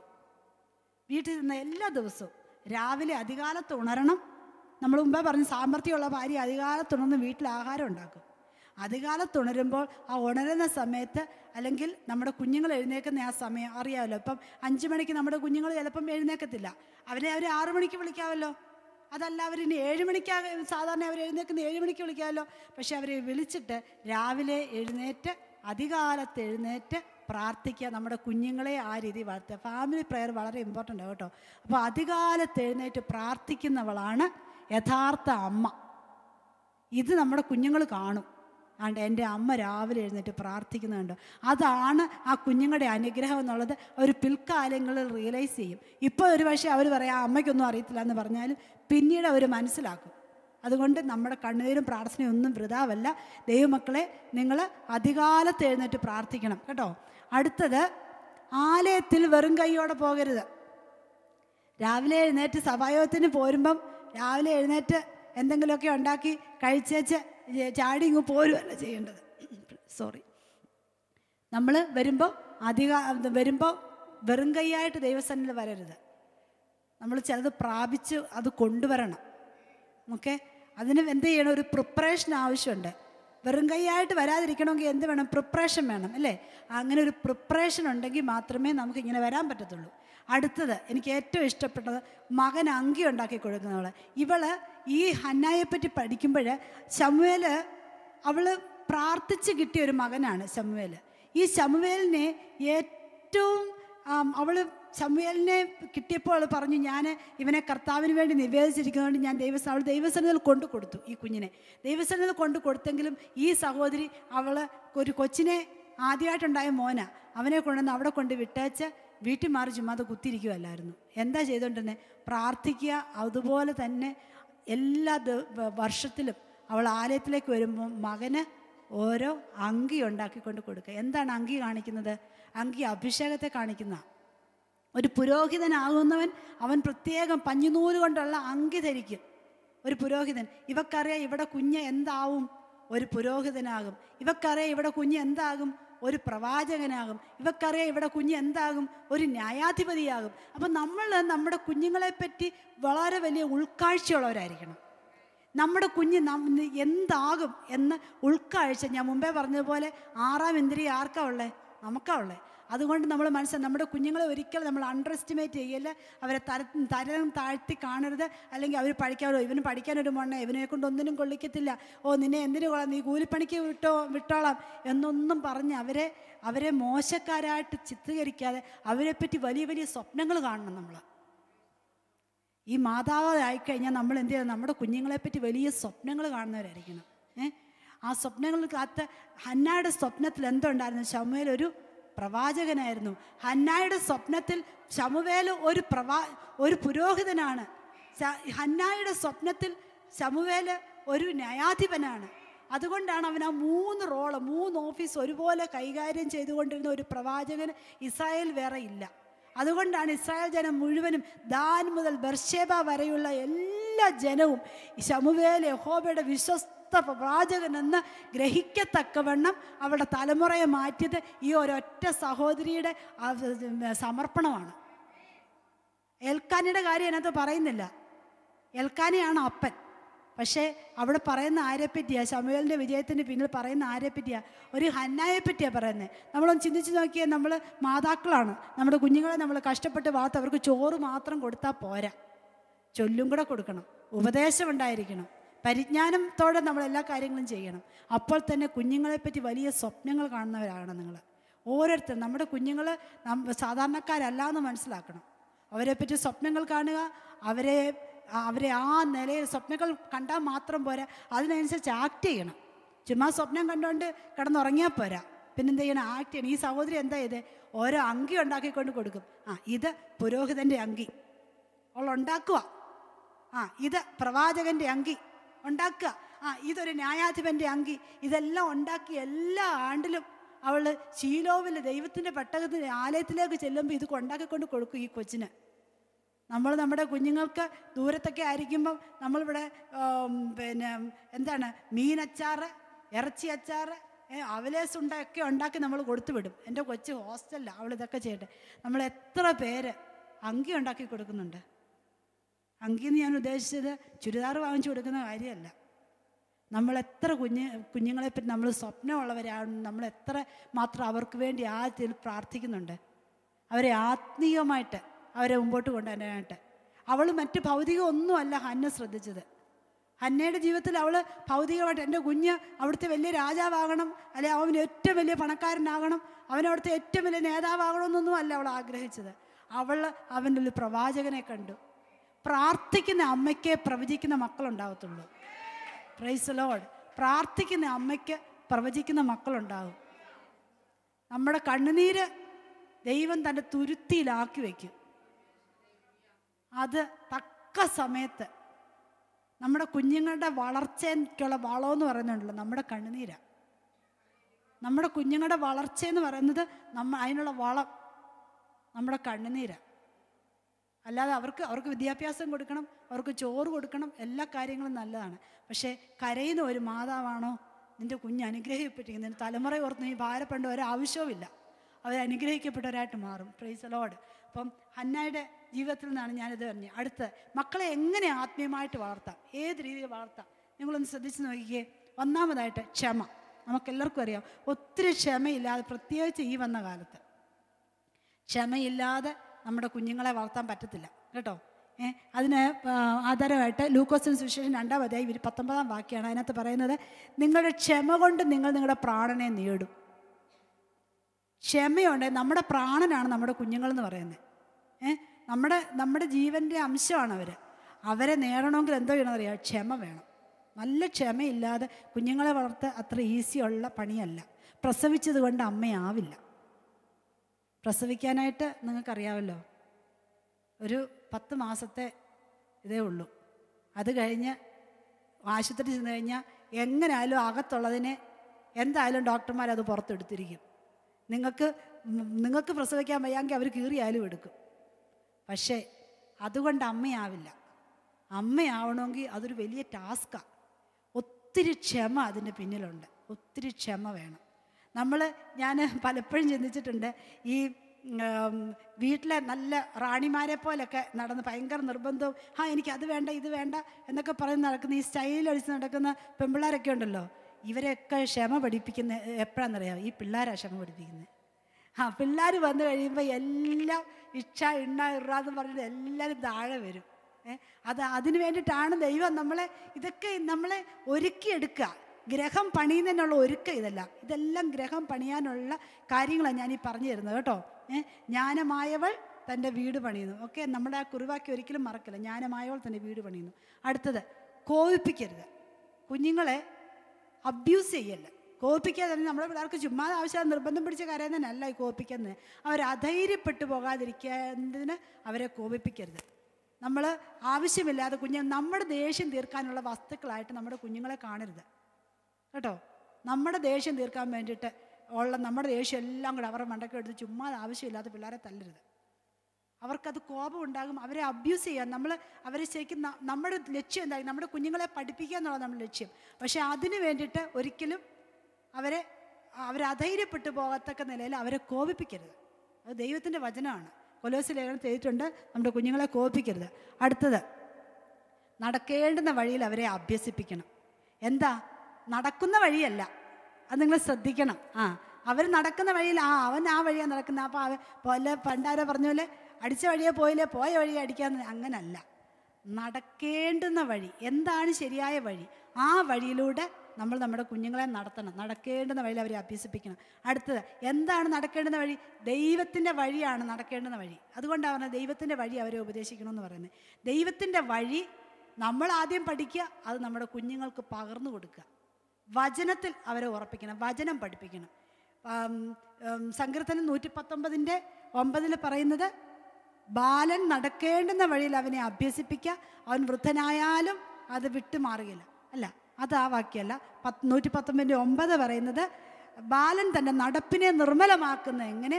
നിന്റെ വചനപ്രകാരം അതിനെ സൂക്ഷിക്കുന്നതിനാൽ തന്നെ. അപ്പോൾ വചനത്താൽ സൂക്ഷിക്കപ്പെടണമെങ്കിൽ, കാരണം ബാലൻ നടപ്പിനെ നിർമ്മലമാക്കണമെങ്കിൽ എന്തോ ചെയ്യണം? വചനത്താൽ അവനെ സൂക്ഷിക്കണം. ആ വചനം നമ്മൾ കൊടുത്തെങ്കിൽ നമ്മുടെ കുഞ്ഞുങ്ങൾക്ക് വചനമുള്ളൂ. അല്ലെങ്കിൽ അവരെങ്ങനെയാണ് പഠിക്കുന്നത്? നമ്മൾ ചെറുപ്പത്തിലെ അവരെ പഠിപ്പിക്കുക, അവരെ പഠിപ്പിച്ച് ആ വചനത്തിൽ അവരെ വളർത്തിക്കൊണ്ട് വരുമ്പോൾ, അവരെ ആ നടക്കേണ്ടുന്ന വഴി അവർക്ക് കാണിച്ചു കൊടുക്കുമ്പോൾ, അവരെ ഉപദേശിച്ച് കൊടുക്കുമ്പോൾ അവർ ആ വഴി നടക്കും. ഈ കുട്ടിക്കും കഴുവയ്ക്കും ഇടുന്ന ആ ശീലമെന്ന് കേട്ടിട്ടില്ലേ? നമ്മൾ ഏത് രീതി പഠിപ്പിക്കുന്നോ ആ രീതിയാണ് നമ്മുടെ കുഞ്ഞുങ്ങൾക്ക് വരുന്നത്. ചെറുപ്രായത്തിൽ നമ്മൾ ഞായറാഴ്ച ആരാധനയ്ക്ക് പോകാതെ ആരാധനയെ മുടക്കി സിനിമാക്കോട്ടെ പോയാൽ നാളെ നമ്മുടെ പിള്ളേരും അതേ ചെയ്യത്തുള്ളൂ. എന്നിട്ട് അവരെ കുറ്റം പറഞ്ഞിട്ട് കാര്യമില്ല. എൻ്റെ കൊച്ചുങ്ങൾ ചർച്ചയിൽ വരുന്നില്ല എന്ന് പറഞ്ഞ് അങ്ങനെ നമ്മൾ പറഞ്ഞിട്ട് കാര്യമില്ല. കാരണം നമ്മൾ അവരേക്ക് ഏതാണ് മാതൃക ഇട്ട് കൊടുത്തിരിക്കുന്നത്, അത് പിൽക്കാലങ്ങളിൽ അവരിലുണ്ടാവും.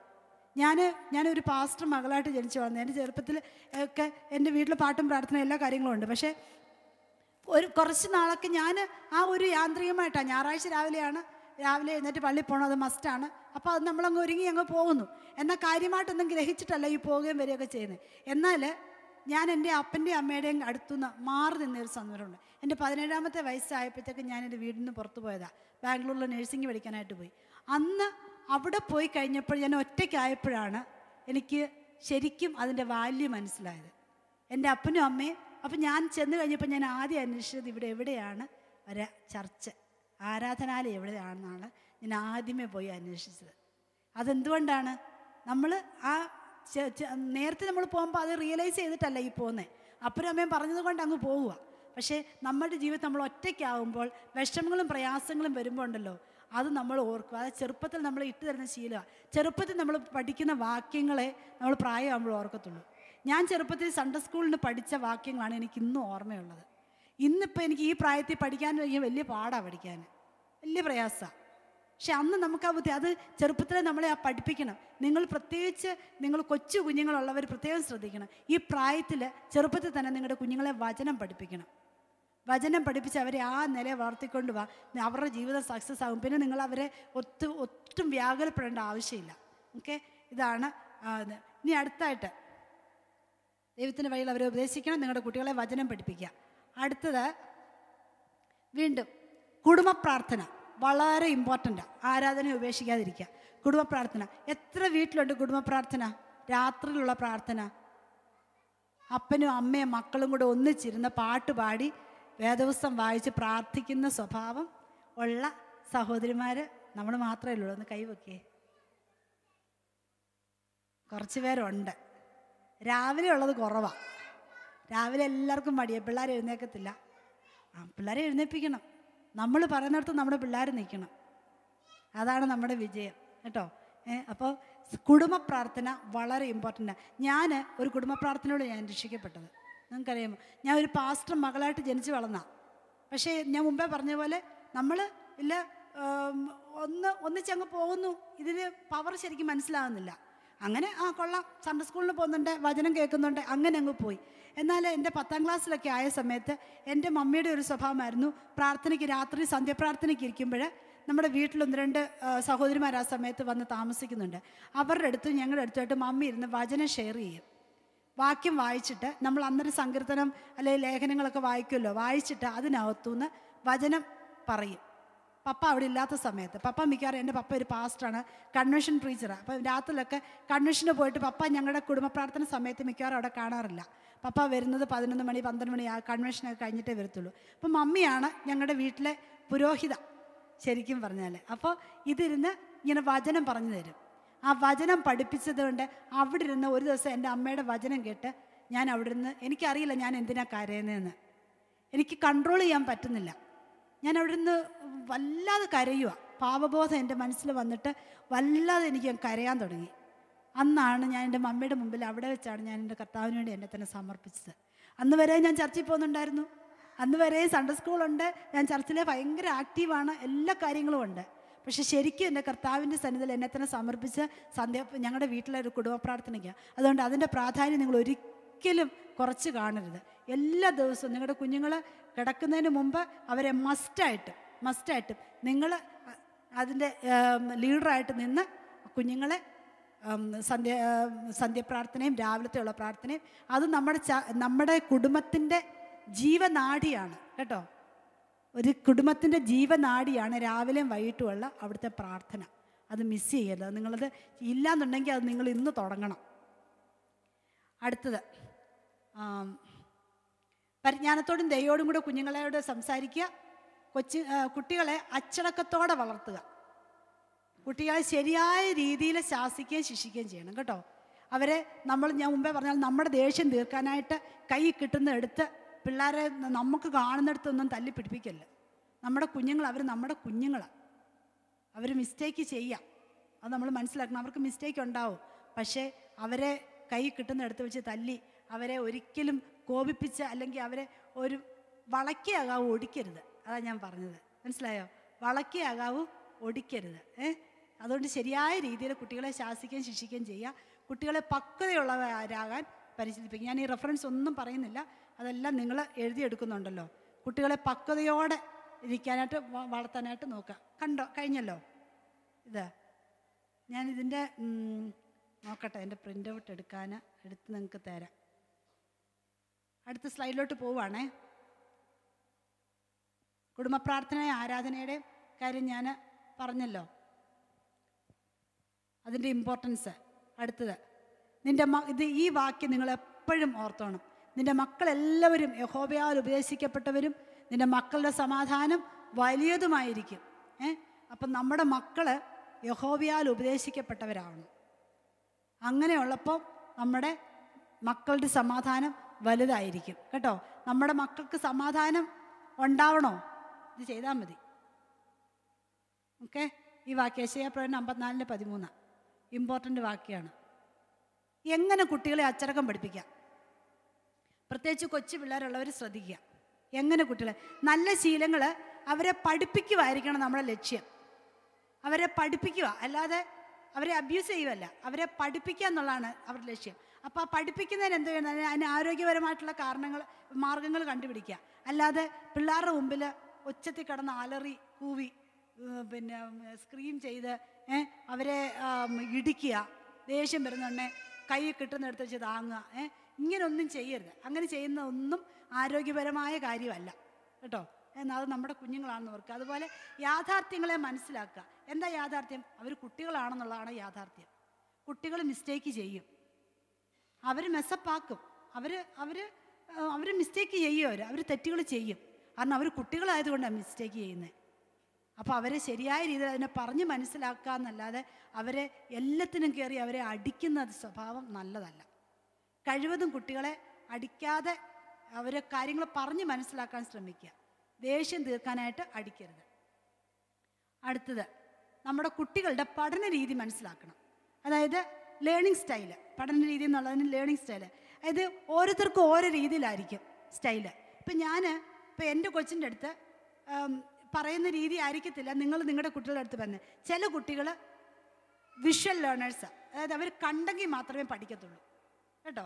അവർ കണ്ട് പഠിക്കുന്നവരെ, ഒരു കാര്യം കണ്ടു, അത് ഇന്നതാ, അത് കണ്ടെങ്കിൽ മാത്രമേ അവർ പഠിക്കത്തുള്ളൂ. ചിലരങ്ങനെയല്ല, അവർ ഓഡിറ്ററി സ്റ്റൈൽ. അതായത് അവർ കേട്ടാൽ മാത്രമേ പഠിക്കത്തുള്ളൂ. ചിലർ കേട്ടാൽ പഠിക്കും, ചിലർ കണ്ട് പഠിക്കും. വേറെ ചിലരുണ്ട്, അവർക്ക് കണ്ടാലും കേട്ടാലും മനസ്സിലാകത്തില്ല, അവർക്കത് ചെയ്ത് പഠിക്കണം, ഡെമോൺസ്ട്രേറ്റ് ചെയ്യണം. ടാക്റ്റിൽ അവരിങ്ങനെ തൊട്ടാ പഠിക്കുന്നത്. ഇപ്പം ഒരു കാര്യം ചെയ്യരുത് എന്ന് നമ്മൾ പറയുമ്പം അത് കേട്ടാൽ മനസ്സിലാകുന്ന കൊച്ചാണെങ്കിലേ അത് പിന്നെ ചെയ്യാതിരിക്കത്തുള്ളൂ. അവൻ പിന്നെ അത് ചെയ്യുന്നുണ്ടെങ്കിൽ അതിൻ്റെ അർത്ഥം ഇവന് ഈ സെൻസ് ഇല്ലെന്നാണ്. ഇവൻ്റെ ലേണിംഗ് സ്റ്റൈൽ അതല്ല. മനസ്സിലായി? ഓരോരുത്തരുടെയും പഠന രീതി വ്യത്യാസമുണ്ട്. അവൻ്റെ പഠന രീതി അതല്ല. അവനത് കണ്ടെങ്കിൽ അവനപ്പോൾ കാണിച്ചു കൊടുക്കുന്നത്, ഇതാണ് ഞാൻ പറഞ്ഞത്, ഇങ്ങനെ ചെയ്താൽ ഇങ്ങനെ സംഭവിക്കും, നീ ഇത് കണ്ടോ, അപ്പോൾ അവന് മനസ്സിലായി.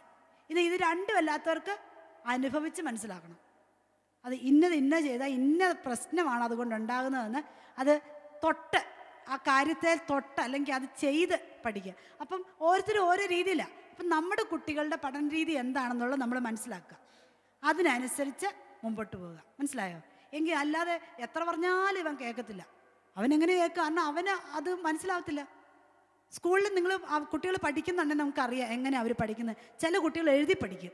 എഴുതി പഠിക്കുന്നത് എന്തുകൊണ്ട്? എഴുതുന്നുണ്ടെ അവർ ആ കൈ കൊണ്ട് എഴുതുമ്പം അത് കാണുന്നുണ്ട്, അത് കൈ കൊണ്ട് എഴുതുമ്പോൾ അത് ടാക്റ്റിൽ അത് തൊടുന്നുണ്ട്. അപ്പം തന്നെ ചിലത് പറയുമ്പം ചെവിക്കകത്ത് കേൾക്കും. അപ്പം അത് കൂടുതൽ പഠിക്കുന്നുണ്ട്, എഴുതി പഠിക്കുന്നുണ്ട്. ചിലർക്ക് ഒന്ന് വായിച്ചാൽ മതി, വായിച്ചാൽ മനസ്സിലാകും. കാരണം എന്താ, അവർക്കത് കേട്ടാ പഠിക്കുന്നത്. ചിലർക്കത് കാണണം.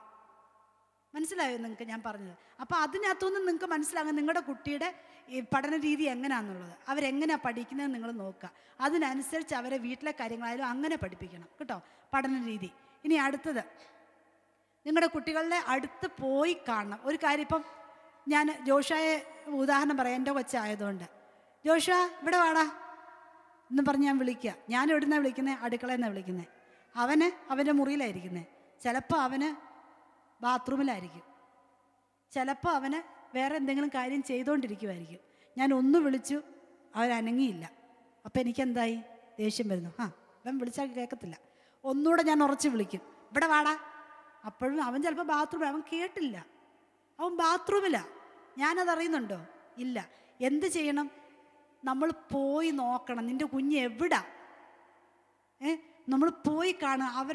അവൻ ബാത്റൂമിലാ, ഓക്കെ അവൻ ബാത്റൂം. ചിലപ്പോൾ അവനോട് പറയാം, അമ്മ ഞാൻ ബാത്റൂമിലാ, ഓക്കെ ബാത്റൂമിലാ, മനസ്സിലായി. അതല്ലാന്നുണ്ടെങ്കിൽ നമ്മൾ പോയി നോക്കുക, പോയി നോക്കിയിട്ട് മനസ്സിലാക്കുക. അപ്പം നമ്മുടെ കുഞ്ഞുങ്ങൾ എവിടെയാണോ അവിടെ ചെന്ന് അവരെ കാണണം, അവരോട് കാര്യങ്ങൾ പറഞ്ഞ് മനസ്സിലാക്കണമെങ്കിൽ. അച്ചടക്കത്തെ കുട്ടികളെ വളർത്തുന്ന കാര്യമാണ് ഞാനീ പറയുന്നത്. അവരെ അവരുടെ സ്ഥാനത്ത്, അവരുടെ ഷൂസിൽ നമ്മൾ കയറി നിൽക്കുക. ഞാൻ പറഞ്ഞാൽ മനസ്സിലായോ? അങ്ങനെ ഒരു ഫ്രേസ് ഉണ്ട്, ഇംഗ്ലീഷിൽ പറയും ഗോ ടു ദെയർ ഷൂസ് എന്ന് പറയും. അതായത് അവരുടെ ഷൂസ്, അവരുടെ അവസ്ഥയിലേക്ക് നമ്മൾ ഇറങ്ങിച്ചെന്ന് നോക്കുമ്പോഴാണ് എന്താണ് അതിൻ്റെ മിസ്റ്റേക്ക് എന്നുള്ള മനസ്സിലാകത്തുള്ളൂ. അങ്ങനെ നോക്കി പഠിക്കുക. അപ്പോൾ അത് നിങ്ങളുടെ കുട്ടികളുടെ അടുത്ത് പോയി കണ്ട് അവരുടെ അടുത്ത് സമയം ചെലവഴിക്കണം. സമയമില്ലാന്ന് പറയല്ല, നമുക്ക് ബാക്കി എല്ലാത്തിനും സമയമാണ്, നമ്മുടെ കുട്ടികളുടെ അടുത്ത് ചെലവഴിക്കാൻ സമയമില്ല. അങ്ങനെ വരുമ്പോഴാണ് പ്രശ്നങ്ങൾ ഉണ്ടാകുന്നത്. കുട്ടികളുടെ അടുത്ത് പോയിരിക്കണം. സ്കൂളിൽ നിന്ന് വന്നു കഴിയുമ്പോൾ അവരുടെ അടുത്ത് ഇന്ന് എന്താണ് ടീച്ചർ പഠിപ്പിച്ചത്, ഇന്ന് നിൻ്റെ കൂട്ടുകാരെന്താണ് സംസാരിച്ചത്, നീ എന്താണ്, നിനക്ക് സുഖമാണോ, എങ്ങനെ കാര്യങ്ങൾ ചോദിക്കണം. അങ്ങനെ ചോദിച്ച് മനസ്സിലാക്കുമ്പോഴേ അവർ നമ്മുടെ അടുത്ത് വന്ന് എന്തെങ്കിലും പറയത്തുള്ളൂ, ഓപ്പണായിട്ട് സംസാരിക്കത്തുള്ളൂ. അല്ലാതെ എല്ലാത്തിനും നമ്മൾ അടുത്ത് എന്തെങ്കിലും വരുമ്പോഴത്തേക്ക് പോയർക്കാ ഇപ്പോൾ സമയമില്ല എന്നും പറഞ്ഞുകൊണ്ട് വിട്ട് കഴിഞ്ഞാൽ പിന്നെ അവർ വരത്തില്ല. എൻ്റെ അമ്മയ്ക്ക് സമയമില്ല, അവർ വരില്ല. ചിലപ്പോൾ അവരൊന്നും പറയത്തില്ലായിരിക്കും, അവരങ്ങ് പോകും. പക്ഷേ പിന്നീട് അവർ വരത്തില്ല. പിന്നെ കുറേ കഴിയുന്നതുകൊണ്ട് എൻ്റെ കൊച്ചെൻ്റെ അടുത്തൊന്നും സംസാരിക്കുന്നില്ലെന്ന് കംപ്ലയിൻറ്റ് ചെയ്തിട്ട് കാര്യമില്ല. കാരണം നമ്മൾ ഇട്ട് കൊടുക്കുന്നതാണ് അവരുടെ ശീലം വരുന്നത്. മനസ്സിലായോ? അപ്പോൾ എപ്പോഴും കുഞ്ഞുങ്ങളുടെ അടുത്ത് സമയം ചെലവഴിക്കാനായിട്ട് പേരൻസ് ശ്രദ്ധിക്കണം.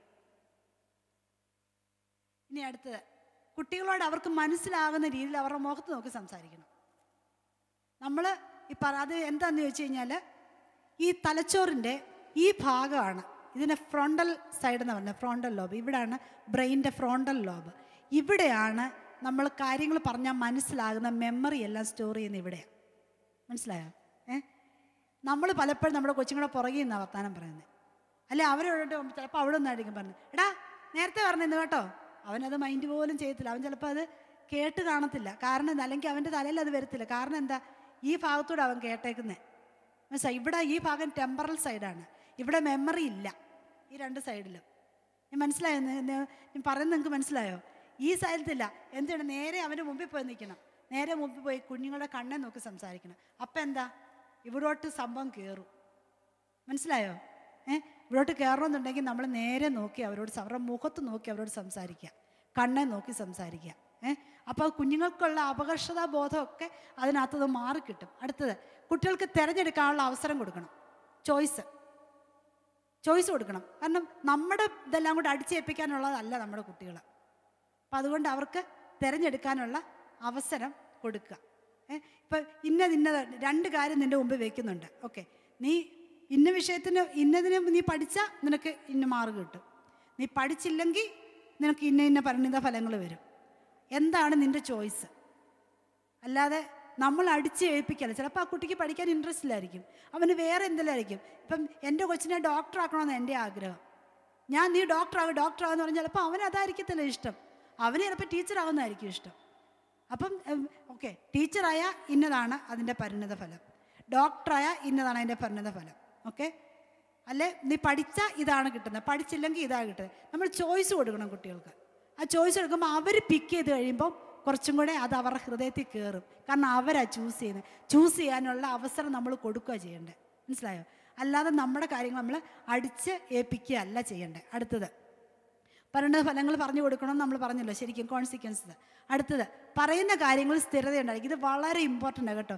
ഞാൻ പലപ്പോഴും മിസ്റ്റേക്ക് ചെയ്യുന്ന ഒരു ഭാഗമായത്, പറയുന്ന കാര്യങ്ങൾക്ക് സ്ഥിരതയില്ലായിരിക്കും. അതായത്, എടാ നീ ഇന്ന് സമയത്തിന് വന്നില്ലെങ്കിൽ ഇന്ന് ജോഷായ്ക്ക് പണിഷ്മെൻറ്റ്. ഞാൻ ജോഷായെ പിടിക്കുന്ന അത് എൻ്റെ കൊച്ചായതുകൊണ്ടാണ് കേട്ടോ. അപ്പോൾ ഇന്ന് നീ സമയത്തിന് ഇവിടെ വന്നില്ലെങ്കിൽ നിനക്ക് പണിഷ്മെൻ്റ് ഉണ്ട്. അല്ലെങ്കിൽ ഇന്ന് നീ ബെഡ് ക്ലീനാക്കി ബെഡ്ഷീറ്റ് ഇന്ന് വിരിച്ചിട്ടില്ലെങ്കിൽ ജോഷായ്ക്ക് ഇന്ന് വൈകിട്ട് പണിഷ്മെൻ്റ് ഉണ്ട്. അല്ലെങ്കിൽ ഇന്ന് വൈകിട്ട്, ഞാൻ ഉദാഹരണം പറയാം, ഇന്ന് വൈകിട്ട് അത്താഴമില്ല കേട്ടോ.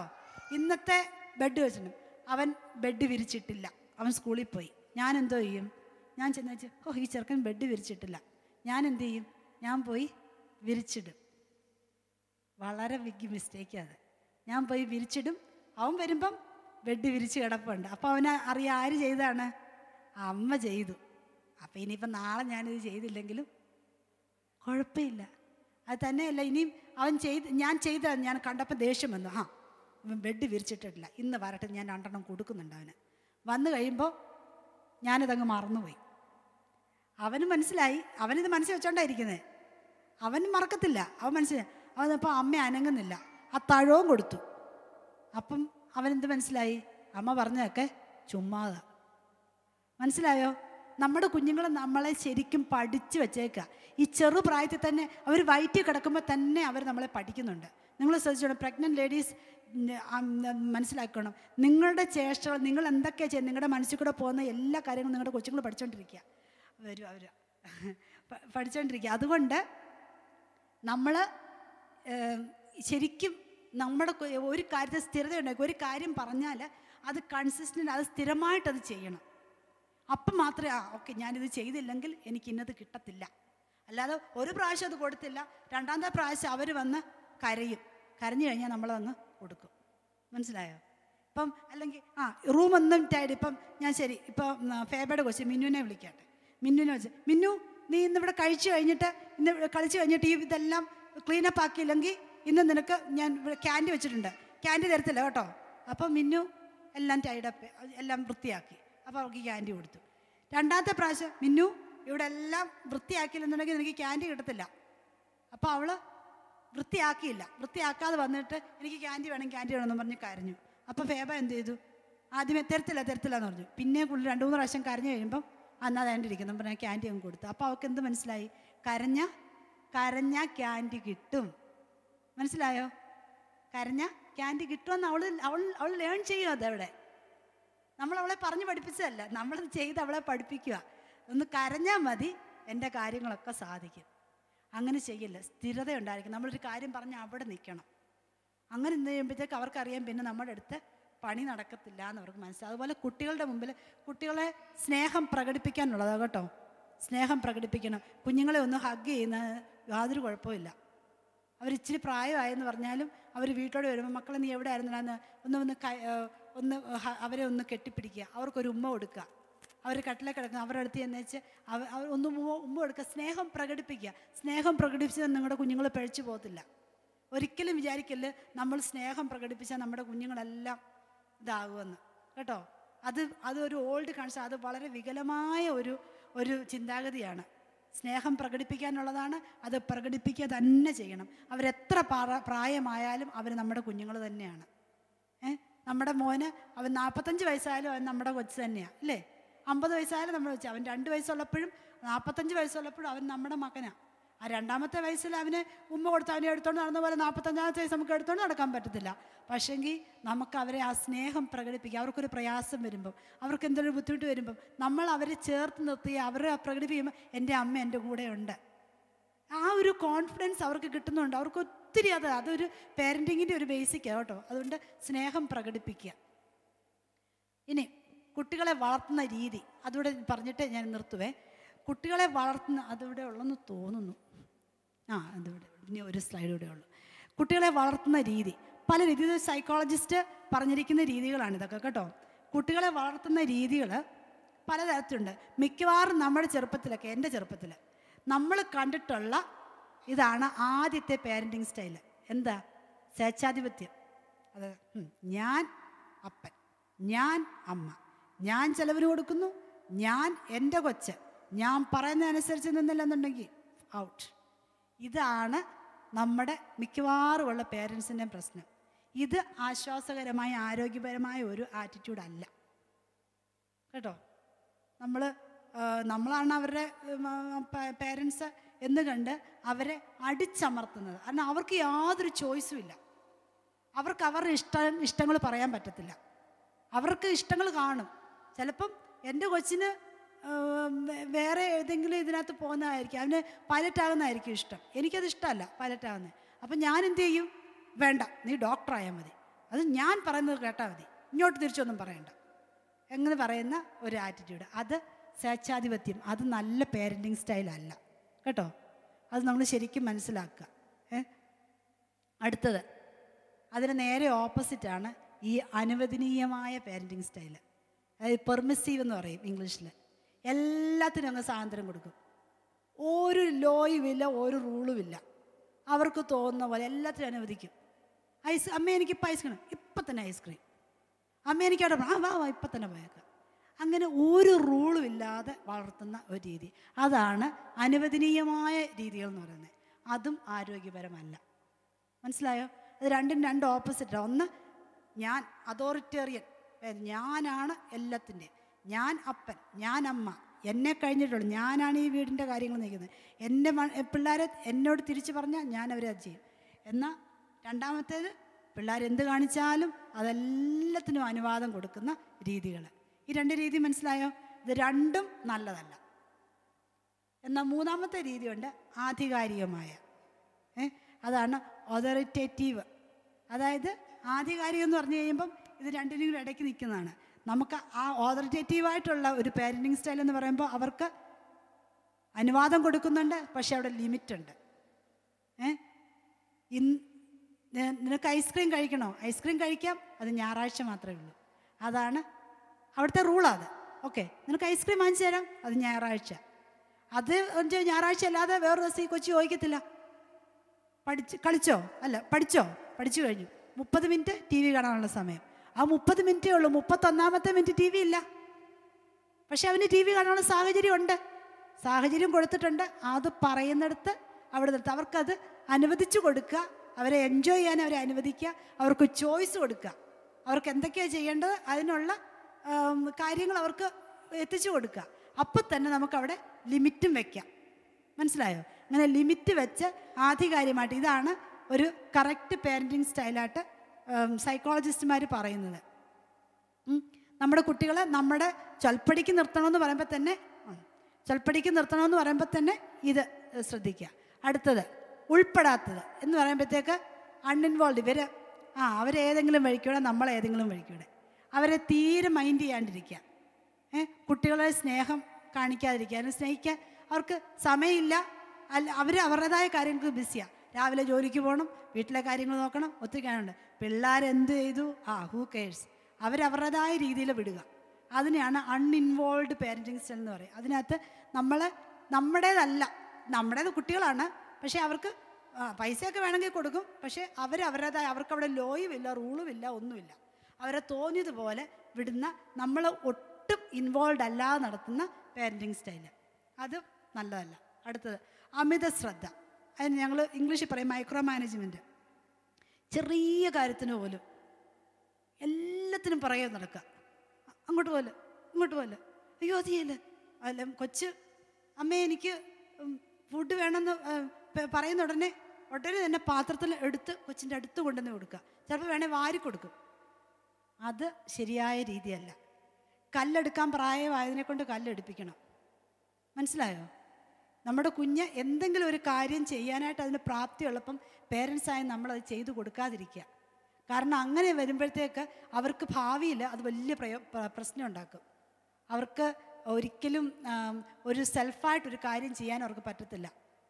മനസ്സിലായോ? അതുകൊണ്ട് അവർ വീക്കായിപ്പോവും. ഒരു പ്രോബ്ലം സോൾവ് ചെയ്യേണ്ട ഒരവസ്ഥ വരുമ്പോൾ അത് ചെയ്യാൻ പറ്റാത്ത അവസ്ഥയിലായിപ്പോവും. അതുകൊണ്ട് നമ്മൾ എന്നാൽ ഈ സ്റ്റൈലുകളെല്ലാം ഇടയ്ക്കിടയ്ക്ക് നമുക്ക് പ്രയോഗിക്കാം. ഒരു സ്റ്റൈല് വേറൊരു സ്റ്റൈലിന് മെച്ചാന്നുള്ളതല്ല, ഈ സ്റ്റൈലുകൾ ഒരേ സ്റ്റൈലിൽ നമുക്ക് പോകാൻ പറ്റത്തില്ല. ഈ സ്റ്റൈലുകൾ ഇടയ്ക്കിടയ്ക്ക് നമുക്ക് പ്രയോഗിക്കാം. പക്ഷേ കൂടുതലായിട്ടും സൈക്കോളജിസ്റ്റുമാർ പറയുന്ന ആധികാരികമായ സ്റ്റൈൽ എന്നുള്ളതാണ്. അതായത് ലിമിറ്റേഷൻ വെക്കുമ്പോൾ തന്നെ സ്നേഹമുണ്ട്, സ്നേഹം പ്രകടിപ്പിക്കുക, എല്ലാം ചെയ്യുക. അപ്പം തന്നെ അവരുടെ ലിമിറ്റ് അവരറിയുക. റൂൾസ് ഉണ്ട്, അങ്ങനെയുള്ള വീട്ടിൽ റൂൾസ് ഉണ്ട്. നിങ്ങൾക്ക് പറഞ്ഞ് മനസ്സിലായോ? ഈ സ്റ്റൈലുകൾ മനസ്സിലായോ? ഇതാണ് ഇങ്ങനെ. ഇനി ഒരു സ്ലൈഡ് കൂടെ ഉണ്ട്, ഇമ്പോർട്ടൻ്റ് ആയിട്ടുള്ള കാര്യമാണ്. മുമ്പ് ഞാൻ പറഞ്ഞായിരുന്നു കുട്ടികളോട് സ്നേഹം പ്രകടിപ്പിക്കുക. ആ കുട്ടികളോട് സ്നേഹം പ്രകടിപ്പിക്കുമ്പോഴാണ് അവർ തിരിച്ചിങ്ങോട്ടും നമ്മളോട് സ്നേഹം പ്രകടിപ്പിക്കുന്നത്.